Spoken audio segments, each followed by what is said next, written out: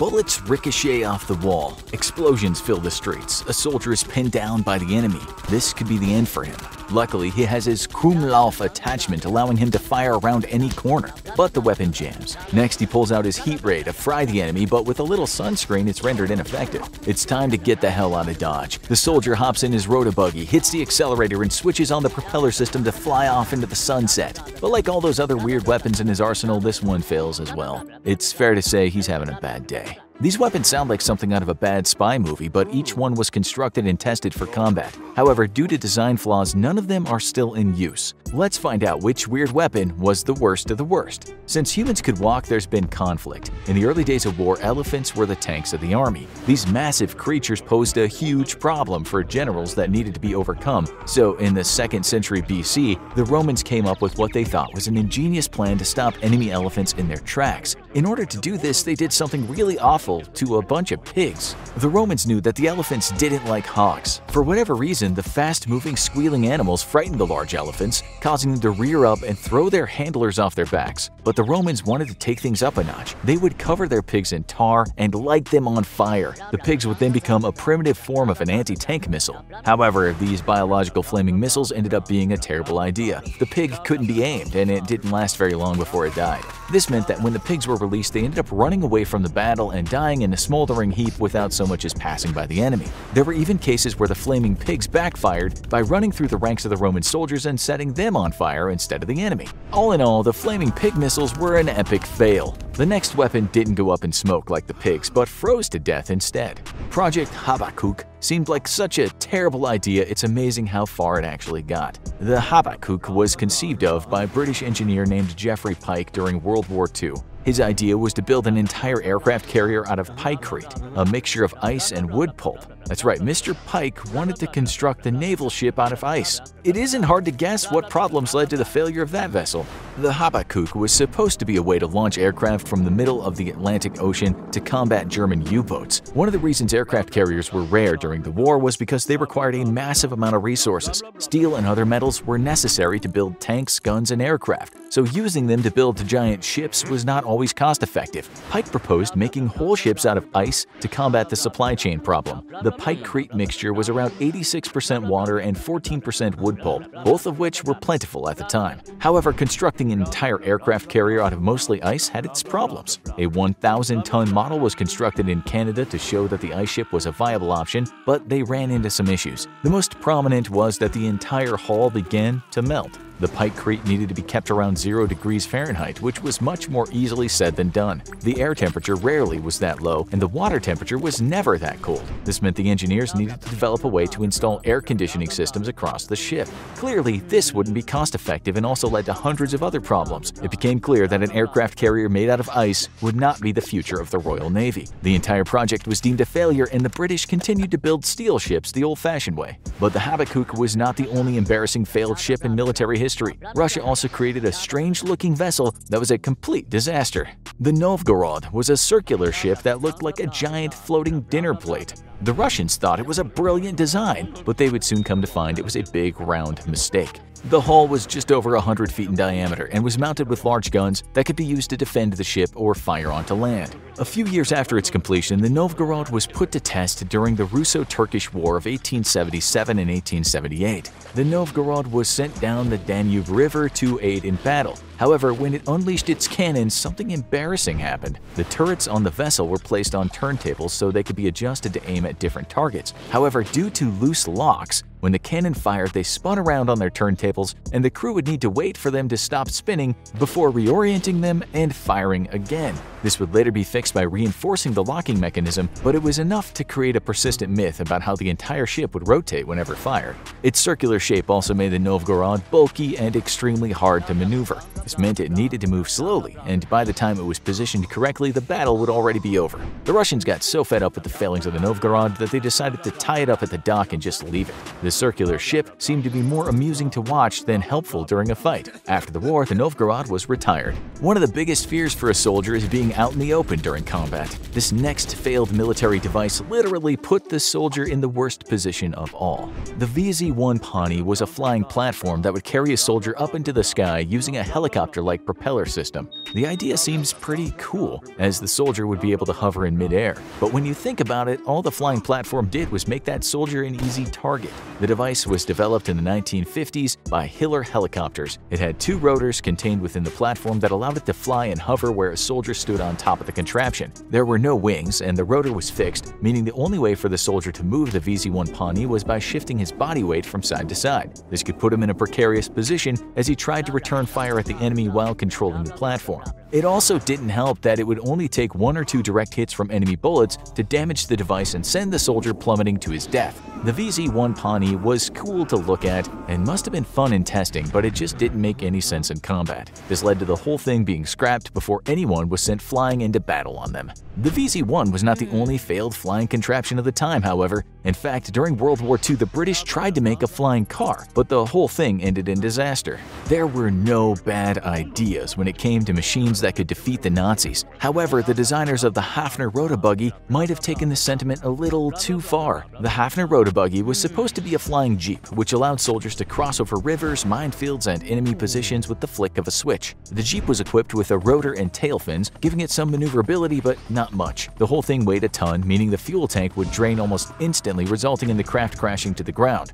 Also, a jeep is not the most aerodynamic vehicle, which made controlling it in flight rather tricky. The whole project was eventually scrapped, and the British decided to use a plain-towed glider to deliver land vehicles instead. Ready for a dad joke about weird, failed weapons? The active denial system was such a horrible idea that the military is in denial that they ever tried it. The active denial system was basically a heat gun used to give enemy soldiers and unruly crowds intense burns. The weapon was built to look similar to a satellite dish and would focus radiation towards someone as a deterrent. This would make them incredibly uncomfortable and could cause entire crowds to disperse. The thought was that the high-frequency waves hitting the person would make them feel like they're in a microwave, causing burns, nausea, and extreme discomfort. The active denial system was built in 2010 and had a price tag of around $40 million. It lasted about a month in the field and was quickly recalled. The reason why made the R&D team shake their heads in shame. Instead of causing massive discomfort to whoever it was aimed at, the heat gun just gave them a slight sunburn. This might have been beneficial for breaking up crowds of people, but the heat gun would have had very little effect if you shot it at an enemy in battle. In fact, anyone wearing sunscreen would have barely noticed the heat gun at all, as it would have protected them from the high-frequency waves. Just as a reminder, the active denial system was a weapon designed by the US military, meaning this failed weapon was your tax dollars at work. But this was nothing compared to the next failed weapon. It could literally blow off the user's head. Albert Bacon Pratt received patent number 1183492 for a miniature cannon that was mounted onto a helmet. This seemed like a great idea to Pratt, and he even managed to get others on board. But in hindsight, the idea of mounting a gun to someone's head is full of problems. The firing mechanism was ingenious and weird at the same time. In order for the wearer to fire the weapon, all they needed to do was blow into a tube. The reason Pratt was so gung-ho about the idea was it allowed the wearer to subconsciously aim at their target just by looking at them. All the soldier needed to do was turn his head and blow. The real strange thing was that Pratt saw multiple applications for his helmet gun. He claimed it could be used in the kitchen. The whole contraption doubled as a cooking pot, with the barrel of the gun being used as a handle. Regardless of how many uses Pratt's helmet gun had, there were too many drawbacks to make the gun a feasible option. Pratt claimed the strong spring that loaded the next round into the barrel counteracted the recoil of the bullet being fired. However, this might have been over-exaggerated, as some claim the recoil was strong enough to snap the head of its wearer. Also, there was that problem of jamming. The only way to fix the problem was by taking the entire helmet off your head and then taking it apart. And heaven forbid the round exploded in the chamber. This scenario would have quickly ended the user's life. During World War II, the Allies would try anything that they thought might help defeat Hitler, even if it was as crazy as strapping rockets to the wheels of a giant bomb delivery system. As the Allies prepared to launch an offensive off the coast of France to reclaim mainland Europe from the Axis powers, The scientists at Britain's Directorate of Miscellaneous Weapon Development came up with a crazy idea. They would break down Hitler's walls and defenses by ramming 4,000 pounds of explosives connected to two 10-foot-tall metal wheels. This weapon would be called the Great Panjandrum. The wildest part about the whole thing is how the wheels would move.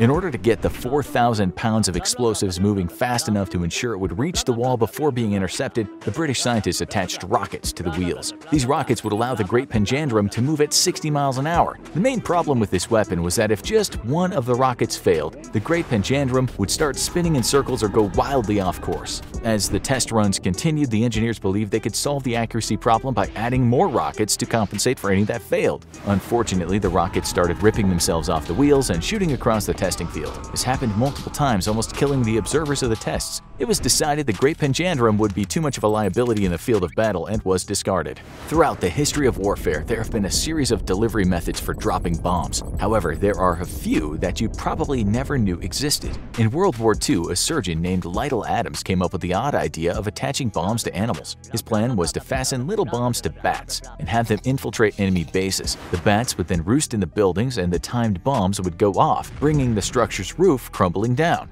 Bats seemed like the perfect delivery method since they can carry more than their body weight in cargo, they're plentiful, and they can be relatively cheap to breed if more are needed. President Franklin Delano Roosevelt was so intrigued by the idea that he gave it the go-ahead, and the bat bombs were tested. The military collected hundreds of Mexican free-tailed bats and recruited Louis Pfizer, the inventor of napalm, to design the detonation packs that would be secured to the creatures. As the war progressed, United States Command realized that the bat bombs would work exceptionally well in Japanese cities where many of the structures were made out of wood, cloth, and paper. This meant that once the bat bomb detonated, it would not just destroy the structure itself, but could cause a fire to sweep through an entire neighborhood. Luckily for the bats, this project was never implemented. During a test in Carlsbad, New Mexico, one of the bat bombs got loose and sought shelter under a fuel tank at the military base. Later that day, the bomb went off, blowing up the bat and everything else in the vicinity of the fuel tanker. After several failed training exercises and the deployment of the atomic bombs in Japan, the bats were retired from military service as they were no longer needed. The Japanese had their own bomb deployment system, and that was as big of a failure as Adams's bat bombs. However, it did lead to the only deaths in the continental U.S. as a result of an enemy weapon.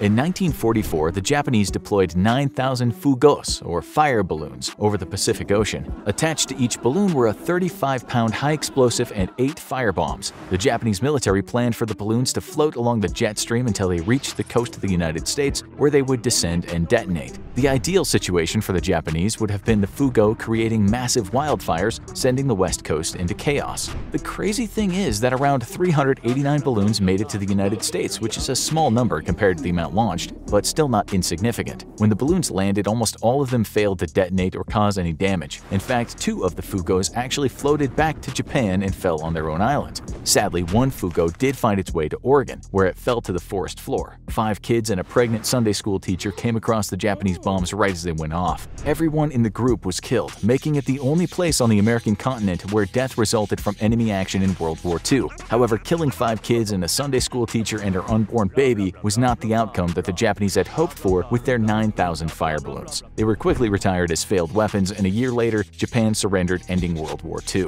The weird Nazi weapon called the Windkanone literally blew so bad that it was deemed an utter failure.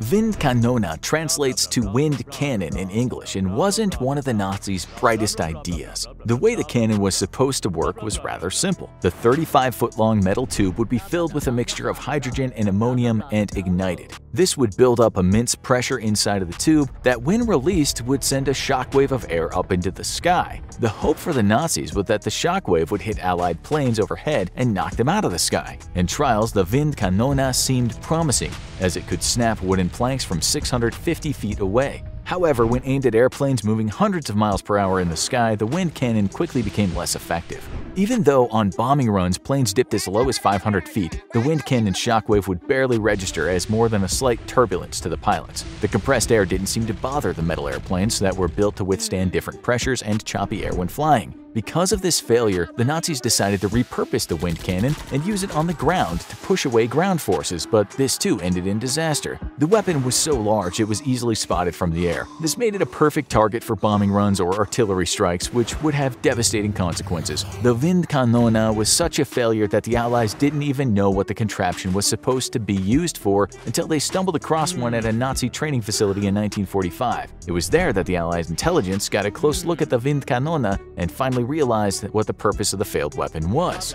The Germans also developed a weapon with an easily identifiable purpose. The Krummlauf was a machine gun with a slight twist. That twist just happened to be in the barrel. The Krummlauf was a barrel attachment to the Sturmgewehr 44 machine gun. It was supposed to allow a soldier to shoot around corners without exposing himself to enemy fire. The Krummlauf was also designed to be used by soldiers in tanks. They could stick their Krummlauf out the small holes and fire their gun to fend off enemies placing mines in their path or armed with anti-tank weapons. This might have seemed like a good idea, but the weapon came with all sorts of problems. It should come as no surprise that the barrel did not last long, as every time the gun was shot it had to take the full force of a bullet and change its trajectory. This put enormous amounts of strain on the Krummlauf and even caused bullets to shatter on their way out of the muzzle. The shattered bullet would send tiny shards of shrapnel in all directions, making the gun inaccurate and dangerous to friendly soldiers standing nearby. The Krummlauf did not see much combat and was melted down to be repurposed into more useful weapons. And speaking of dangerous projectiles, one United States company manufactured a rifle called the Gyrojet that fired mini missiles. In 1960, a company called the MBA Associates developed the Gyrojet to help soldiers hit targets from long distances. The plan was to use projectiles equipped with tiny rockets and a gyroscope to help them maintain their trajectory and course. Once fired, the miniature missile's microjets would kick on, allowing it to accelerate and adjust for wind and gravity. It seemed like a great idea that would make snipers' lives much easier, but the weapon ran into all sorts of problems. Since the projectile's rockets only kicked in once it left the gun, the Gyrojet was pretty useless at close range unless it was used as a club. The intricacies that allowed the gun to fire without blowing up required a lot of moving parts that jammed frequently. This meant the Gyrojet was incredibly unreliable, which is not what a soldier wants in their weapons. In the 1950s, the US military thought they were onto something special when they developed a plane that took off straight up into the air like a helicopter. The tail-sitter would be a failure, but would pave the way for other successful aircraft like the Harrier jet in the future. The tail-sitter was designed in the 1950s by the Navy to fix the problem of airplanes taking off and landing without much runway to work with.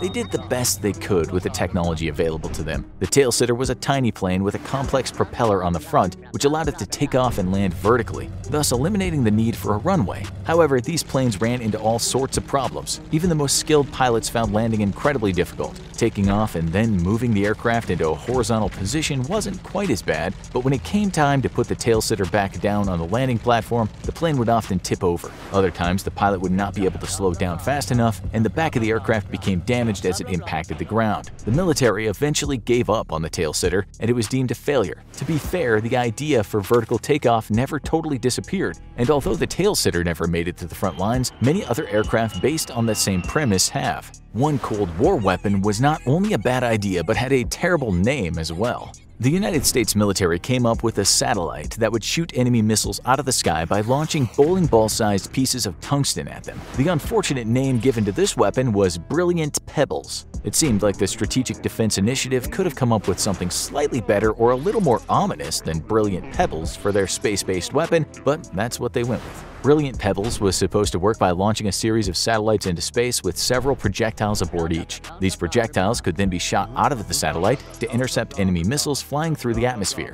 It is unclear what made the researchers think this was a good idea, or that it would even work, but they continued to roll with it. In order for Brilliant Pebbles to have any chance of succeeding, there needed to be at least 4,000 of them in orbit. This would cost astronomical amounts of money for weapons that would most likely miss their targets almost every time. After a good long look at the program, the US military scrapped the idea. It's hard to tell if they were more embarrassed by the weapon's failure or its name. A more recent failed weapon was a type of laser, but this was not just any laser. It was planned to be used while flying through the sky like an X-wing. The flying laser cannon, also known as the YAL-1 airborne laser, was mounted on the nose of a plane. It made the aircraft look a little like a dolphin, but that wasn't the worst part about this failed weapon. Its primary purpose was to shoot a high-powered beam out of its laser cannon to destroy any missiles or aircraft in the vicinity. The main problem with the laser was that it required a massive amount of energy to work. All of this power needed to be produced by chemical oxygen iodine laser modules, which are incredibly heavy. The power supply weighed down the entire plane, causing its fuel efficiency and top speed to plummet. In the end, the flying laser cannon was more trouble than it was worth, and the military decided to retire the weapon before it could even be used for its intended purpose of blowing things out of the sky.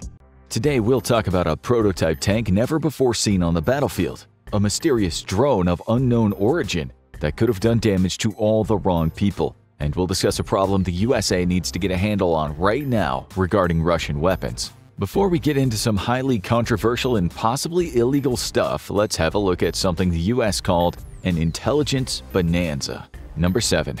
This was a short-range ballistic missile found near Kramatorsk, Ukraine early in 2022.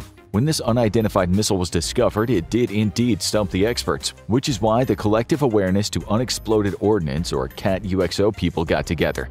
This organization is all about explosive ordnance disposal, and there's a large community, so when photographs like this one we just showed you appeared online, they put their heads together to try to explain what the object is. One of the most obvious things that could be clearly seen were the numbers and letters on the side of the missile, 9B899.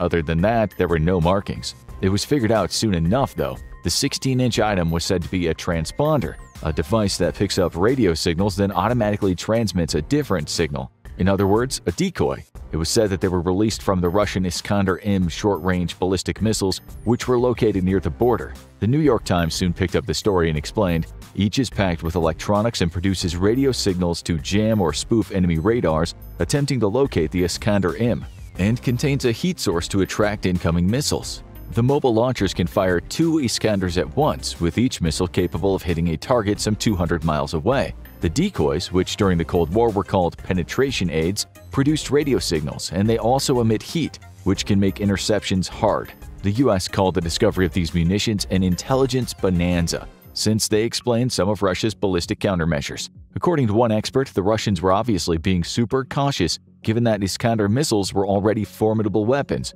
It was a huge find, since NATO air defenses could then be programmed to get past the Iskander's countermeasures. This next one is controversial and will likely be controversial for many years to come, so we did a lot of digging.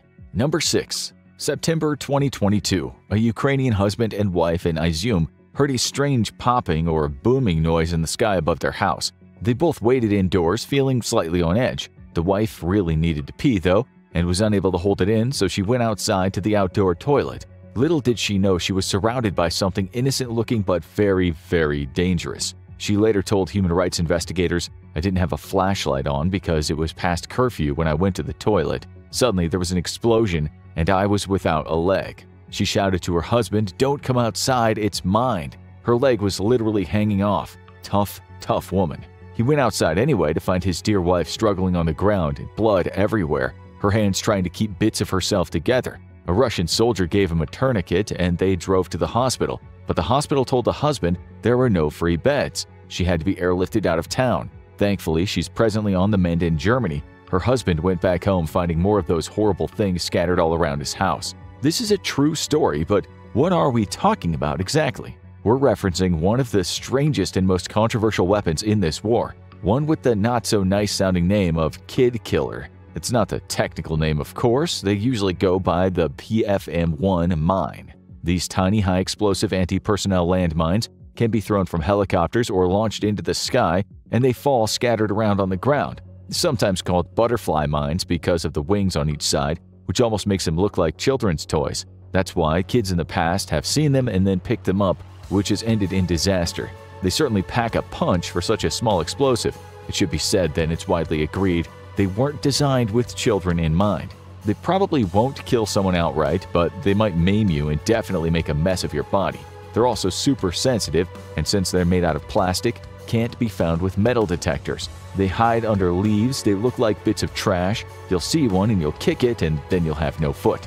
Russia made them famous when the Soviet Union started dropping swarms of them after it invaded Afghanistan in the 1980s. The Soviet Union invented these things, although the US has had similar mines in the Vietnam War when it was dropping millions of mines on Vietnam, Laos, and Cambodia that would be taking off limbs for decades to come. This led to laws being put in place around such mines. Countries that use such weapons are majorly frowned upon, so it's strange and disheartening to hear that we've seen them in Ukraine. They became a huge talking point, and as usual, each side put the blame on the other.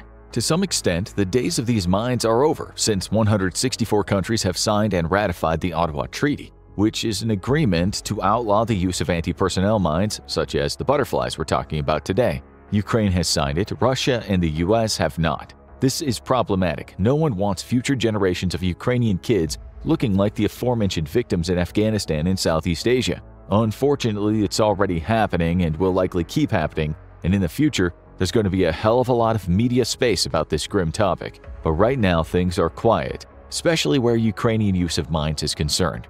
The question everyone's been asking is, who is using them? In 2022, there were many reports about Russia using butterfly mines in Ukraine, which were then shared on Twitter, sometimes by Ukrainian officials. It was a bad look for Russia. We should explain that Ukraine, having signed the Ottawa Treaty, told the EU in 2012 it would destroy all its butterfly mines. It did destroy hundreds of thousands of them, but failed to meet the destruction quota after the EU handed over €3 million for the job. In 2020, Ukraine said it would not destroy any more and was keeping its stockpile of 3,363,828. This is where the story gets murky, because Russia has said Ukraine has been using them, and Ukraine has said Russia has been using them. What is certain is someone has been using them. One of the stories widely shared in the West by Ukrainian officials included the words, "In the Kharkiv region, the Russian invaders are using internationally banned butterfly mines. In recent conflicts, children are known to pick them up."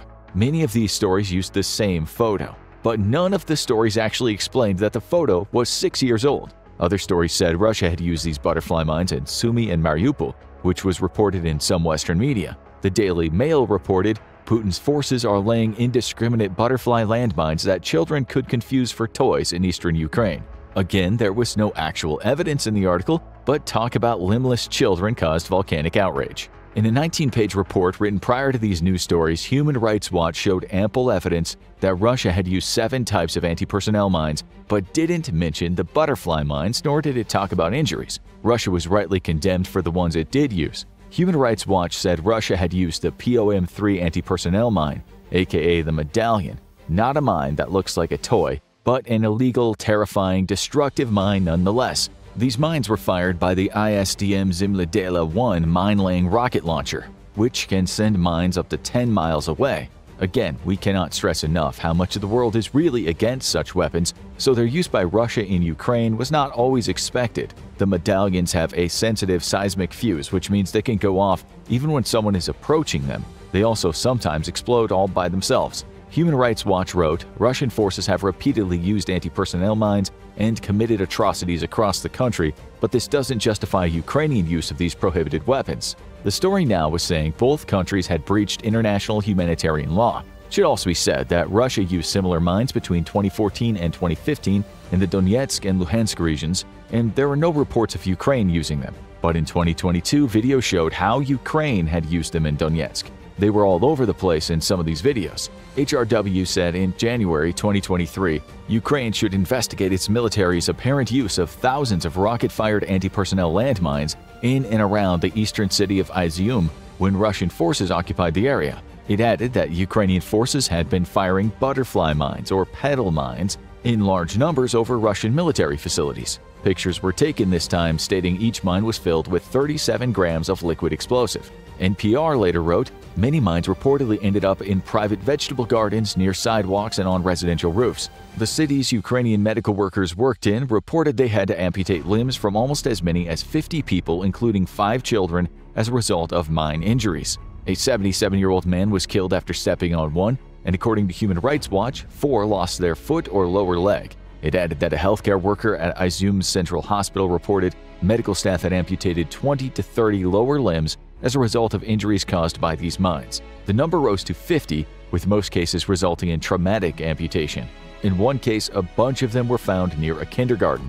In another case, they suddenly landed near a hospital. A worker there said, "In the morning there were no petals, then we went out at midday and they were all over. They were dark green." One of the victims of these mines was the well-known promulgator of outright lies and half-truths named Semyon Pegov, a Russian propagandist that calls himself War Gonzo. Various news reports said in October 2022 he was seriously injured after stepping on a butterfly mine and lost a foot in the ordeal. Exactly what happened to the Ukrainian woman in the intro. These mines do not discriminate. The next question is, how did Ukraine secretly scatter the earth with these things? This brings us to the next weapon. Number 5. There are many ways to launch butterfly mines, but according to Human Rights Watch, in the case of the Izium mines, what was used were 220mm 9M27K3 Uragan mine-laying rockets. Many can be fired at once in a matter of seconds and reach a target about 20 miles away. These were fired and then, mid-flight, something called the KPFM-1SSK cassettes were released with an explosive charge. 312 butterfly mines can be dropped from one rocket, which shows you that while efficient, they can hurt the wrong people, since there are just so many of them. Witnesses in Izium said they heard a bang coming from the sky and then the sound of the mines hitting the ground or roofs. One of them said, "I heard the sound of the rocket, then a pow. Not a big sound, then the butterfly mines fell." Others said they heard this a lot during the Russian occupation. The Russians tried to clear them and posted flyers around warning the residents of them, but that wasn't good enough. One Ukrainian man explained to the HRW investigator, "I heard a slam in the sky. Previously, I knew that if a cluster munition explodes above our heads, the submunition would go over us because of inertia. Because of where they were, I understood they would fall on us, so I told my wife, and we went to hide in the basement." His neighbor later came out and tried to remove one of the mines with a shovel, only for him to get injured. He ran back inside, his clothes all ripped. Other people also described hearing loud booms, and then later, they went outside and saw little green butterflies lying around. A husband and wife said, "Then the neighbors were yelling that these mines appeared. The missile exploded over our house, but most fell over the north of here.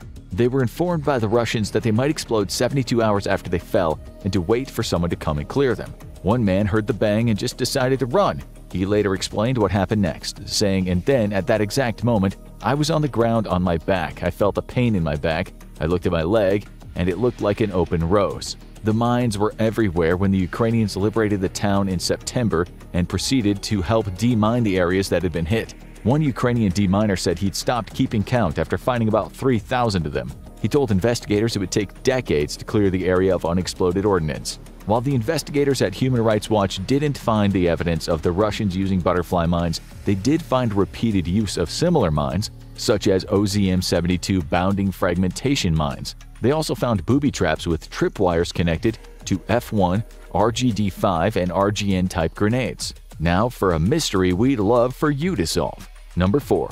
On March 10, 2022, something very strange happened not in Ukraine but in Croatia. Although the occurrence was no doubt related to the Ukraine war, we just can't figure out yet why it happened. Maybe you can help.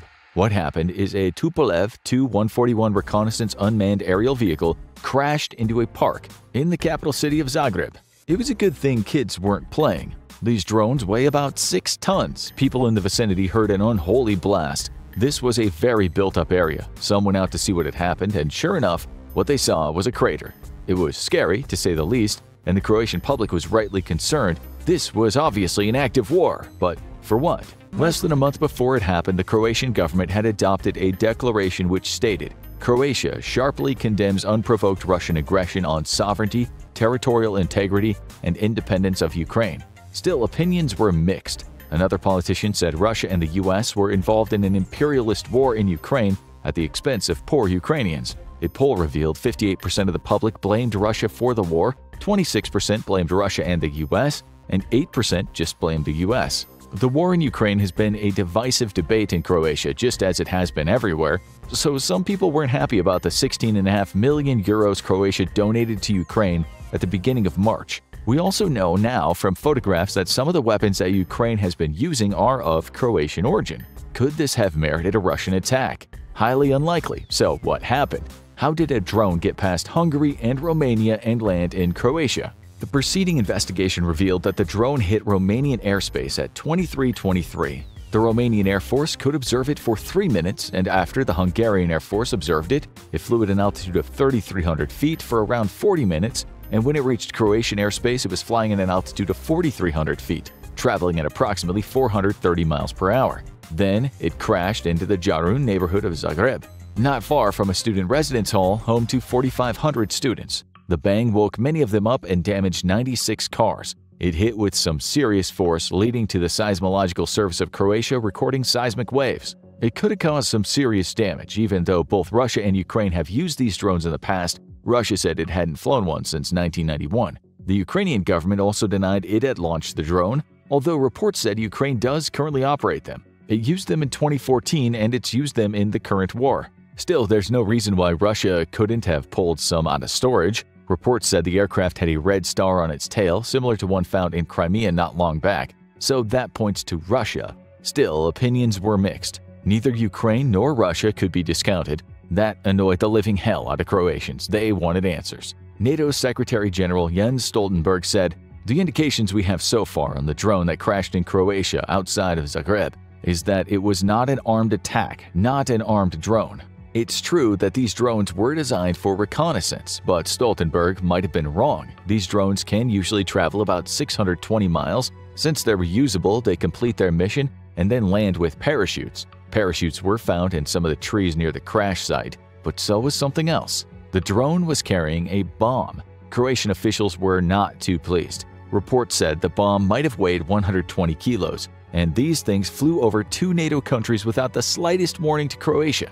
Had this drone landed 50 meters down the street and that bomb exploded, the next few days would have consisted of scooping body parts of political science majors. It was then said the bomb was an OFAB 100-120. Croatia's prime minister was fuming. He told the press, "This is a real threat. NATO and the EU were supposed to react. We will not tolerate such a situation. We were very lucky." There were so many questions. Why weren't Ukraine or Russia admitting they'd done this? Why did some media play down the incident, saying it happened in a quiet suburb when it actually happened in a very densely populated area in the middle of the capital city? That one made the mayor pretty angry. But what made him angrier was the fact that NATO had not told them or scrambled aircraft. Croatia had the weapons to bring such a target down, but that was impossible since not Hungary, Romania, nor NATO had informed them. The rest of Europe was not too pleased either, with some people commenting that it looks as though Russia or Ukraine can now launch aircraft over other countries armed with powerful explosives without anyone saying anything. Surely it's not supposed to work like that. Isn't it NATO's job to be on top of that kind of thing? It also had to be said this big lump of aircraft is about as stealthy as an Airbus A380. The big question is, why Croatia? If Ukraine launched it, well, it should have been going in the opposite direction. If Russia launched it, then it was absolutely nowhere near its target. Some people speculated that the drone had been programmed to fly to the Yarun area of Ukraine, which sounds like Yarun, but that seems like grasping at straws. Still, someone joked on Twitter, "People in Odessa, Texas, get ready." Now for something that apparently puzzled everyone.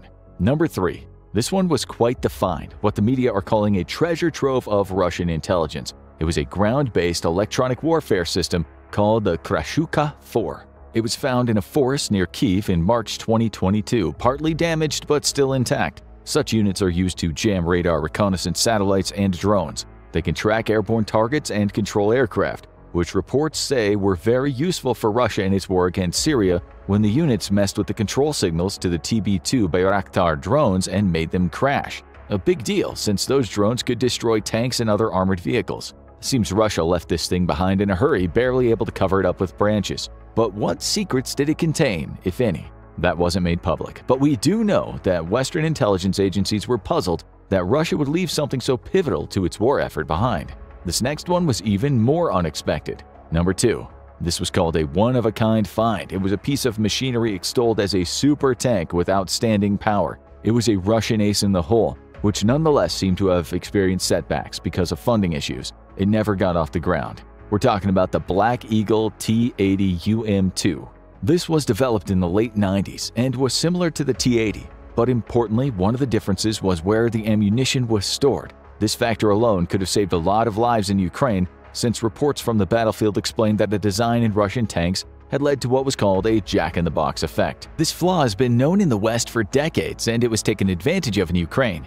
Basically, because the ammunition is kept at the base of the turret, even a minor hit on some other part of the tank can cause the shells to explode and off pops the turret. The 3 men inside the tank have the very worst day in their lives. Plenty of Russian tanks have been found in this state. At the end of April 2022, the British estimated something like 15,000 Russian tank crew had been killed, although it's not certain how many were the victims of the Jack-in-the-Box effect, but presumably it was a fair few. It's one reason such tanks have been called mobile coffins. Of course, there were advantages to this design, but Russia did develop the Black Eagle T-80UM2 as part to counteract this flaw. The program just never got going, and as far as analysts know, only one, the prototype, was made, and that one got blown up on March 17, 2022. This next one will surprise some of you, but we're sure it won't be news to a lot of people. Number 1. Such is the weird nature of global warfare that you can end up fighting against weapons made by the side that supports you. This has been happening, and in effect, the US, Ukraine's main ally, has in some way been helping Russia, as have other allies. Let's explain. After Ukraine started dismantling Russian weapons, American-made microchips were found all over the place, and we mean everywhere. One report said they were found in a radar-equipped air defense command post vehicle, as well as a Ka-52 Alligator attack helicopter, a Pantsir air defense system, and to top it all off, a Kh-101 AS-23A Kodiak cruise missile. But that was just the start. It's perhaps shocking but highly understandable. The arms industry is not known for its ethics. Reuters said halfway through 2022 that it wasn't just made in America tools found in Russian weapons. The report explained that 450 foreign-made components were pulled out of Russian weapons in Ukraine. It said this provided evidence that Moscow acquired critical technology from companies in the United States, Europe, and Asia. In fact, reports stated that when Ukraine looked at cruise missiles and air defense systems and other battlefield items, they ran predominantly on Western components, 2/3 of which were American-made, with the other countries being the UK, Japan, South Korea, Germany, Switzerland, and the Netherlands. Another report said that RUSI, a UK defense and security think tank, discovered at least 450 different kinds of unique foreign-made components across these 27 systems, the majority of which were manufactured by US companies with a long-standing reputation for designing and building sophisticated microelectronics for the US military. As we say, this won't come as a surprise to many people, but it might have bugged certain Ukrainians when they pulled apart those Kh-101 cruise missiles, weapons that had already caused untold damage. The missiles were packed with 31 foreign components, 28 of which were fired in an attack on one day, March 9, 2023. But they've been used throughout the entire war. Some people later pointed out that the Russians had evidently been quite reliant on foreign powers' business. Others said the discoveries certainly do raise serious questions about Russia's ability to produce weapons by itself and how much it needs countries like the US in this regard. One analyst said it showed a total dependence on Western technology for Russia and a total breakdown of controls that is supposed to stop this from happening. The sad fact is, weapons from this war and the components inside them will be traveling far and wide for years to come. Some reports say Javelin and Stinger missile systems have ended up on the black market. Some have gone to Africa, according to the Nigerian president. CNN reported that Russia had captured some US-made weapons and sent them to Iran. None of this is totally clear, and you have to be careful walking through the minefield of misinformation on both sides. But it's absolutely certain that some of these weapons will end up on the black market in the hands of nasty people. There are reports of Western weapons being sold on the dark web, although some people suggest this might be Russian propaganda. Nonetheless, Interpol's chief in Europe said it's inevitable criminals will get their hands on these Western weapons and flood the international market. He added, "We should be alarmed, and we have to expect these weapons to be trafficked not only to neighboring countries, but to other continents. This is one of the consequences of war. In 5 or 10 or 20 years, you won't know whose weapons are being fired at you." For now, it seems Russian claims of Western weapons flooding the black market are exaggerated and a part of a disinformation campaign to worry the West. However, if the past is anything to go by, this is a story we'll be coming back to for years to come. With massive numbers of personnel on both sides, both Russia and Ukraine are using a wide variety of weapons to arm their troops. While we have extensively covered World War II-era weapons in Ukraine in our other videos, there's more than just vintage gear making appearances on the battlefield today. Let's take a look at some of the weird weapons being used in Ukraine. Number 1. The RPG-30. While many people might not think an RPG is that weird, after all, it appears as the weapon of choice among bad guys in every video game and movie, you would be mistaken. The RPG-30, known as the Kairuk or Hook in Russian, is the latest and greatest version of its cousin that came into service decades before. What makes the RPG-30 so unique is its ability to defeat active protection systems on tanks. Active Protection Systems, or APS, is the general term used to describe an advanced armor system where a combination of radars, fire control computers, and mini rockets are used to shoot down incoming ordnance against a tank. APS is one of the newest developments in armor technology, and countries have been looking for meaningful ways to defeat it for years. In 2008, the Russian government found its solution in the RPG-30, firing just a fraction of a second before the main rocket. The decoy rocket is launched from a side tube below the main 105mm rocket. Once fired, operators can then discard the tube. Because it's fired just a fraction of a second faster, the system's goal is to get the tank to waste a rocket on the decoy, allowing the main rocket to hit the tank. Thinking the threat is destroyed, the tank will not re-engage for another split second. That slight delay is all it takes for the almost 23-pound grenade to slam into the target. Allegedly, the RPG-30 can take out up to 650mm of sloped armor. While this claim has not yet been confirmed, it's confirmed that these have been used on the battlefield. Thankfully for Ukrainian troops, there are systems like the Trenchcoat system, designed by Israel, that can defeat such weapons by launching a bunch more missiles each time the APS detects a threat. However, it's unknown if Ukrainian tanks are equipped with such a system. Number 2. RPO-A Shmel.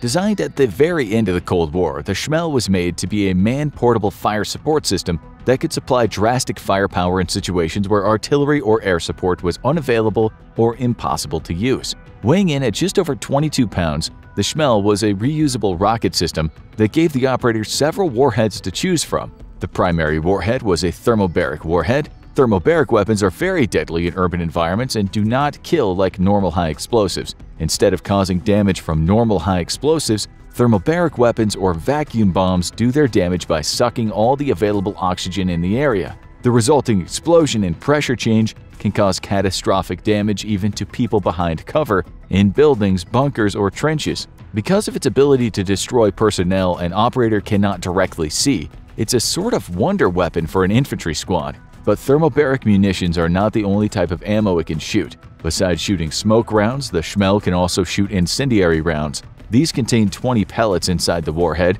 and the pellets can ignite as soon as the warhead leaves the tube. Using a substance called pyrogel, the flames can burn at an impressive 800 to 1000 degrees Celsius for 5 to 7 minutes on their own before hitting a target. The Russians even beefed up the Shmel in 2003 when they released a lighter version with better thermobaric munitions. Number 3. M14 Rifles. Surplus World War II weapons aren't the only surplus rifles making a comeback in Ukraine. Some Cold War-era stock is making its way into the front line also. The M14 entered service in the U.S. military as its standard battle rifle in 1959. However, its heavyweight, large caliber, and unwieldy full-auto fire did not win it many favors among its troops in Vietnam.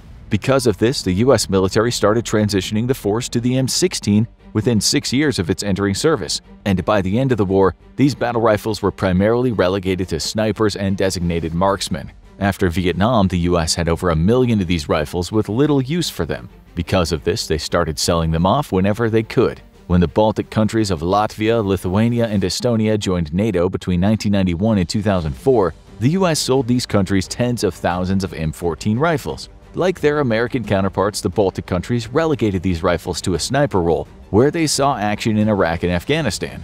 In a deal to send better sniper rifles to those countries, the Baltics donated between 5,000 to 7,000 M14 rifles to Ukraine. From photo and video evidence, Ukrainian troops are also using the rifle in a sniper capacity. Number 4. The TOS-1. The TOS-1 sounds like the Shmel, but on steroids. First developed for use during the Soviet occupation of Afghanistan, the TOS-1 is a formidable weapon system, firing 24 220mm rockets in a matter of seconds. The TOS-1 can make quick work of any fortified structure or armored vehicle. Giving the weapon system even more incredible firepower is their thermobaric or incendiary warheads. Because of this, some claim that the TOS-1 is the strongest non-nuclear weapon Russia can employ on the battlefield.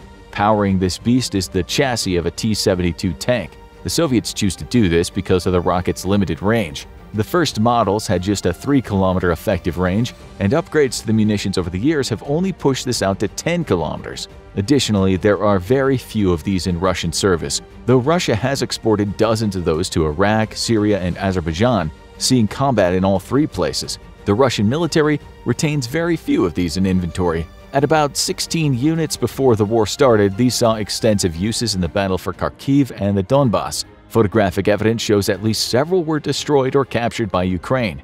Though these have not been seen too much, it appears they are making a comeback, with Russian media reporting the military received new shipments of around a dozen units in September and December 2022.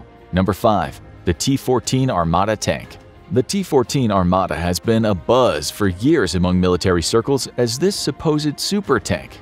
Allegedly, the Armata is the most advanced tank in the world, at least according to the Russians, with new and improved fire control systems that allow it to fire more accurately on the move and a supercharged new engine. The Armata can supposedly outgun any NATO tank. The Russians also claim the tank has the best armor in the world, with armor capsules surrounding the crew, engine, and auto turret, so a penetrating hit will not cause a catastrophic explosion like legacy Soviet tanks are known to suffer. This catastrophic explosion is evidenced by the turret flying off the tank due to the ammunition in the autoloader exploding too. Another supposedly great feature is the active self-protection system on board. Composed of one of the most advanced radars that operate in multiple frequency bands, the tank can, on paper, engage dozens of aerial and ground targets at once. Whether it's a speeding projectile or an incoming missile, the Afghanit protection system, as it's known, is intended to keep the crew safe. Envisioned to eventually become the primary main battle tank in service, the Armata program has been bogged down for years due to funding issues. With only around 20 known Armatas produced by 2022, the tank operating in Ukraine has been subject to debate for months. Recent video evidence in Ukraine shows that as of the end of 2022, the first 4 Armatas appeared to be crossing the border into Ukraine and entering combat there. However, the Russian Ministry of Defense still needs to confirm their use in Ukraine. Additionally, all the Russian claims about the Armata remain doubtful, since no one outside of Russia has tested the vehicle, and it's highly likely its combat power is overstated. Number 6. Armored Trains. No, this isn't a particular video game developer taking artistic liberties with World War I. This is a real weapon used first by the Soviets and now by the Russian army. Russia is the largest country in the world but has historically had very poor highways. As a result, their military logistics have relied heavily on rail transportation to get around. Starting out in the Russian Civil War as a way of providing mobile firepower, the armored trains used by the Red Army morphed into an armored convoy to protect logistics routes. The Red Army's armored trains were equipped with various anti-aircraft and heavy machine guns. The Russians abandoned the idea of armored trains by the early 2000s and then decommissioned them. However, it appears that Russian fears of their inability to supply Crimea after its annexation made them bring them back into service in 2016. As of today, the Russian army is confirmed to have 4 of these trains. 2 of them, Yenisei and Amur, are confirmed by video evidence and Russian government statements to be in combat in Ukraine. According to Amur's conductor, the primary mission is still protecting supply lines. Armed with 2 autocannons taken from BMP infantry fighting vehicles and several dozen machine guns, the trains primarily operate in southern Ukraine. This is notable because southern Ukraine has had the most active partisan movements, and the Russians' use of these trains shows they're very concerned about protecting their rear area supply lines. Number 7. The Remote Anti-Armor Mine System. The Remote Anti-Armor Mine System, also known as RAMS, is a state-of-the-art anti-armor system deployed, out of all places, out the back of a 155mm artillery shell. How it works is when the shell is fired, the propulsion charge ignites and fires the shell out of the gun. The timer can be preset to a specified time to set off the second charge. The second charge that goes off is the expulsion charge. This small explosion forces 9 separate anti-tank mines to leave the back of the shell. Each mine is armed when centrifugal force rotates the mine several times. Upon landing, the mines are armed and ready for an approaching armored vehicle. Besides being launched from an artillery shell, what makes these mines special is the fact that they are tamper-proof and self-destruct if anyone tries to disarm them. 2 of the mines in each shell are fitted with what the U.S. Army calls anti-disturbance mechanisms to discourage enemy troops from clearing the mines. That probably means several mines will be set off with any pressure and not the usual weight of a tank. But if the mines don't find a target within 24 hours, they will self-destruct due to an electrical circuit inside the mines closing. Number 8. Defend-Tech's D-40 drones. The U.S. is not the only country supplying Ukraine with kamikaze drones. So is Australia. In Australia, their drones are known as the Defend-Tech's D-40 loitering munitions. Weighing less than a pound, these munitions can be deployed singularly or as a swarm. Their stopping power is debatable, but they would definitely be effective against dug-in positions, light armored vehicles, and personnel out in the open. These drones can be deployed either by a single soldier throwing it or launching it out of a special 40mm grenade launcher, after which they have a range of around 20 kilometers. In August, the Australian government promised to send 300 drones to Ukraine. Within the past several months, the first units have arrived in Poland, and Ukrainian troops are receiving training on how to use them properly. As of December 2022, we still don't know if these drones have seen any combat use yet. Ever burning fire? Armed icebergs? Laser guns? These may sound like imaginary weapons straight out of the pages of a comic book or a sci-fi novel, but these are all examples of very real and very weird weapons from the past and the present. History is full of examples of surreal weapons that actually existed, not to mention all the examples of weird weapon failures. What are the weirdest historical weapons that we know of? What weird weapons are we using today? What weirdness awaits us in the future? Imagine yourself as an ancient Roman sailor preparing to launch a fierce naval attack on your arch-rivals, the Greeks. As your ship approaches the city walls, you watch closely for any signs of movement. The Greeks are well known for their unique defense strategies, including the much-feared Greek fire, an incendiary compound that the Greeks have been known to throw at invaders in clay pots or even through tubes, creating an ancient flamethrower. The actual ingredients in Greek fire are a well-guarded secret. Even in modern times, no one knows exactly what this sticky compound was made of. But you do know that this ancient version of napalm can stick to anything and burn for an incredible amount of time, and that not even water can extinguish it. Yes, Greek fire is definitely on your mind as your ship gets closer and closer to the city walls. This time though, there's something new in store for you. Towering over the wall is a huge catapult-like structure with a complicated series of pulleys. Before you can figure out what it is, a rope thrown from the top of the wall lands on the deck of the ship next to you. The hook on the end digs firmly into the ship's rail, and you hear a loud groan as the monstrous structure comes to life. Before your eyes, the ship next to you is raised up out of the water, men and supplies sliding along the deck and falling overboard. Then, with a crash, the ship falls back into the water, founders and sinks. The claw of Archimedes claims its first victim, and the rest of your fleet scrambles to escape its reach. If ancient sea battles sound terrifying, you're not gonna like this. If you were a warrior in medieval Europe preparing to do battle for your liege lord, you'd have your own problems to deal with. Hand-to-hand combat is brutal, bloody business, and as a foot soldier you only have your sword and shield to protect you in a melee. If you were very lucky, you might have an extra secret weapon in your arsenal. A sword breaker was shaped like a dagger, but its blade was full of deadly teeth that could hook onto your enemy's sword and break the blade clean in half with one quick motion, leaving him defenseless. Not many medieval warriors could afford the luxury of an extra weapon like a sword breaker, so many made do with a homemade pair of leather gloves reinforced with iron rings or even spikes. That's right, we're talking about medieval brass knuckles. You may associate them with gangster movies and rap videos, but these types of fighting gloves have actually been around since ancient times. If you were a gladiator in ancient Rome facing an opponent in the ring, you might have nothing to defend yourself but with a cestus, a series of thin leather thongs wrapped around your hands with small bits of iron or lead attached. Ancient Japanese warriors had their own version of ancient brass knuckles called a tekko. As a knight on horseback, you're a bit better off than your foot soldier friends, but you're far from safe.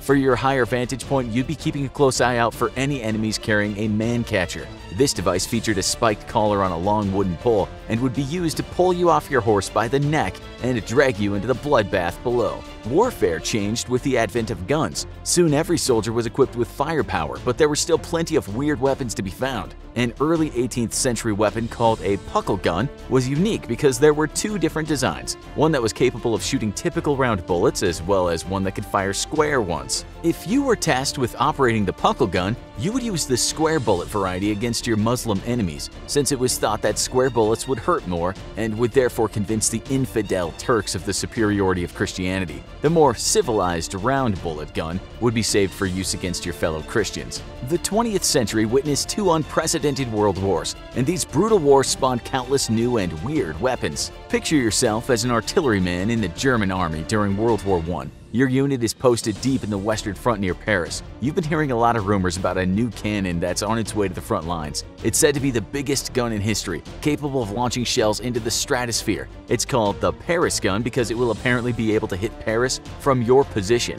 an astonishing 80 miles away. When the Paris gun arrives a few days later, you can see that the rumors are true. It's so big that it's brought in on train on a specially made rail car. Its barrel measures almost 70 feet, and each shell weighs more than 200 pounds. When the orders come down from your superiors, you're excited and nervous to learn that you'll be a part of the crew that will be the first to fire the Paris gun. You're still recovering from the deafening sound of the massive gun firing when you get the confirmation that the shell has landed near your target in Paris. It took a full 3 minutes for the shell to travel the 80 miles to Paris. It reached heights of 25 miles at its peak trajectory. As impressive as the Paris gun looks, though, you're dismayed to find out that it's wildly inaccurate. It's almost impossible to accurately aim such a big gun, but it certainly has an impact on the morale of your enemies, so it's not a total waste. In the wake of these world wars, with mistrust between countries at its peak, militaries around the world are ramping up their espionage activities. As a covert operator trying to infiltrate an enemy regime, you have weapons that wouldn't seem out of place in a modern James Bond movie. You might be issued a small caliber mini pistol, cleverly designed as a flashlight, a tube of lipstick, or even a ring. As inventive as these hidden guns are, it may be hard to imagine them as anything other than spy movie fodder, but they could be all too effective. In London in 1978, a KGB agent successfully used an umbrella gun that shot poisoned pellets to assassinate a target. As a modern-day soldier, no doubt that you're grateful you don't have to participate in hand-to-hand combat or trench warfare or face any of the weird historical weapons we've covered so far. But modern soldiers have weird modern weapons to deal with. Today's technology advances have led to the creation of some truly weird and futuristic weapons. Put yourself in the shoes of a modern soldier for a moment. You're just as likely to be deployed against your own rioting countrymen than against foreign enemies, and even soldiers stationed overseas will interact with civilians more than armed combatants. That's why modern weapons are designed to be non-lethal. More often than not, you're aiming to incapacitate, not to kill. We are familiar with the taser stun guns favored by police officers and suspicious mothers everywhere. As a modern soldier called in to control a large-scale riot, you might use a taser shockwave to keep that angry mob in check.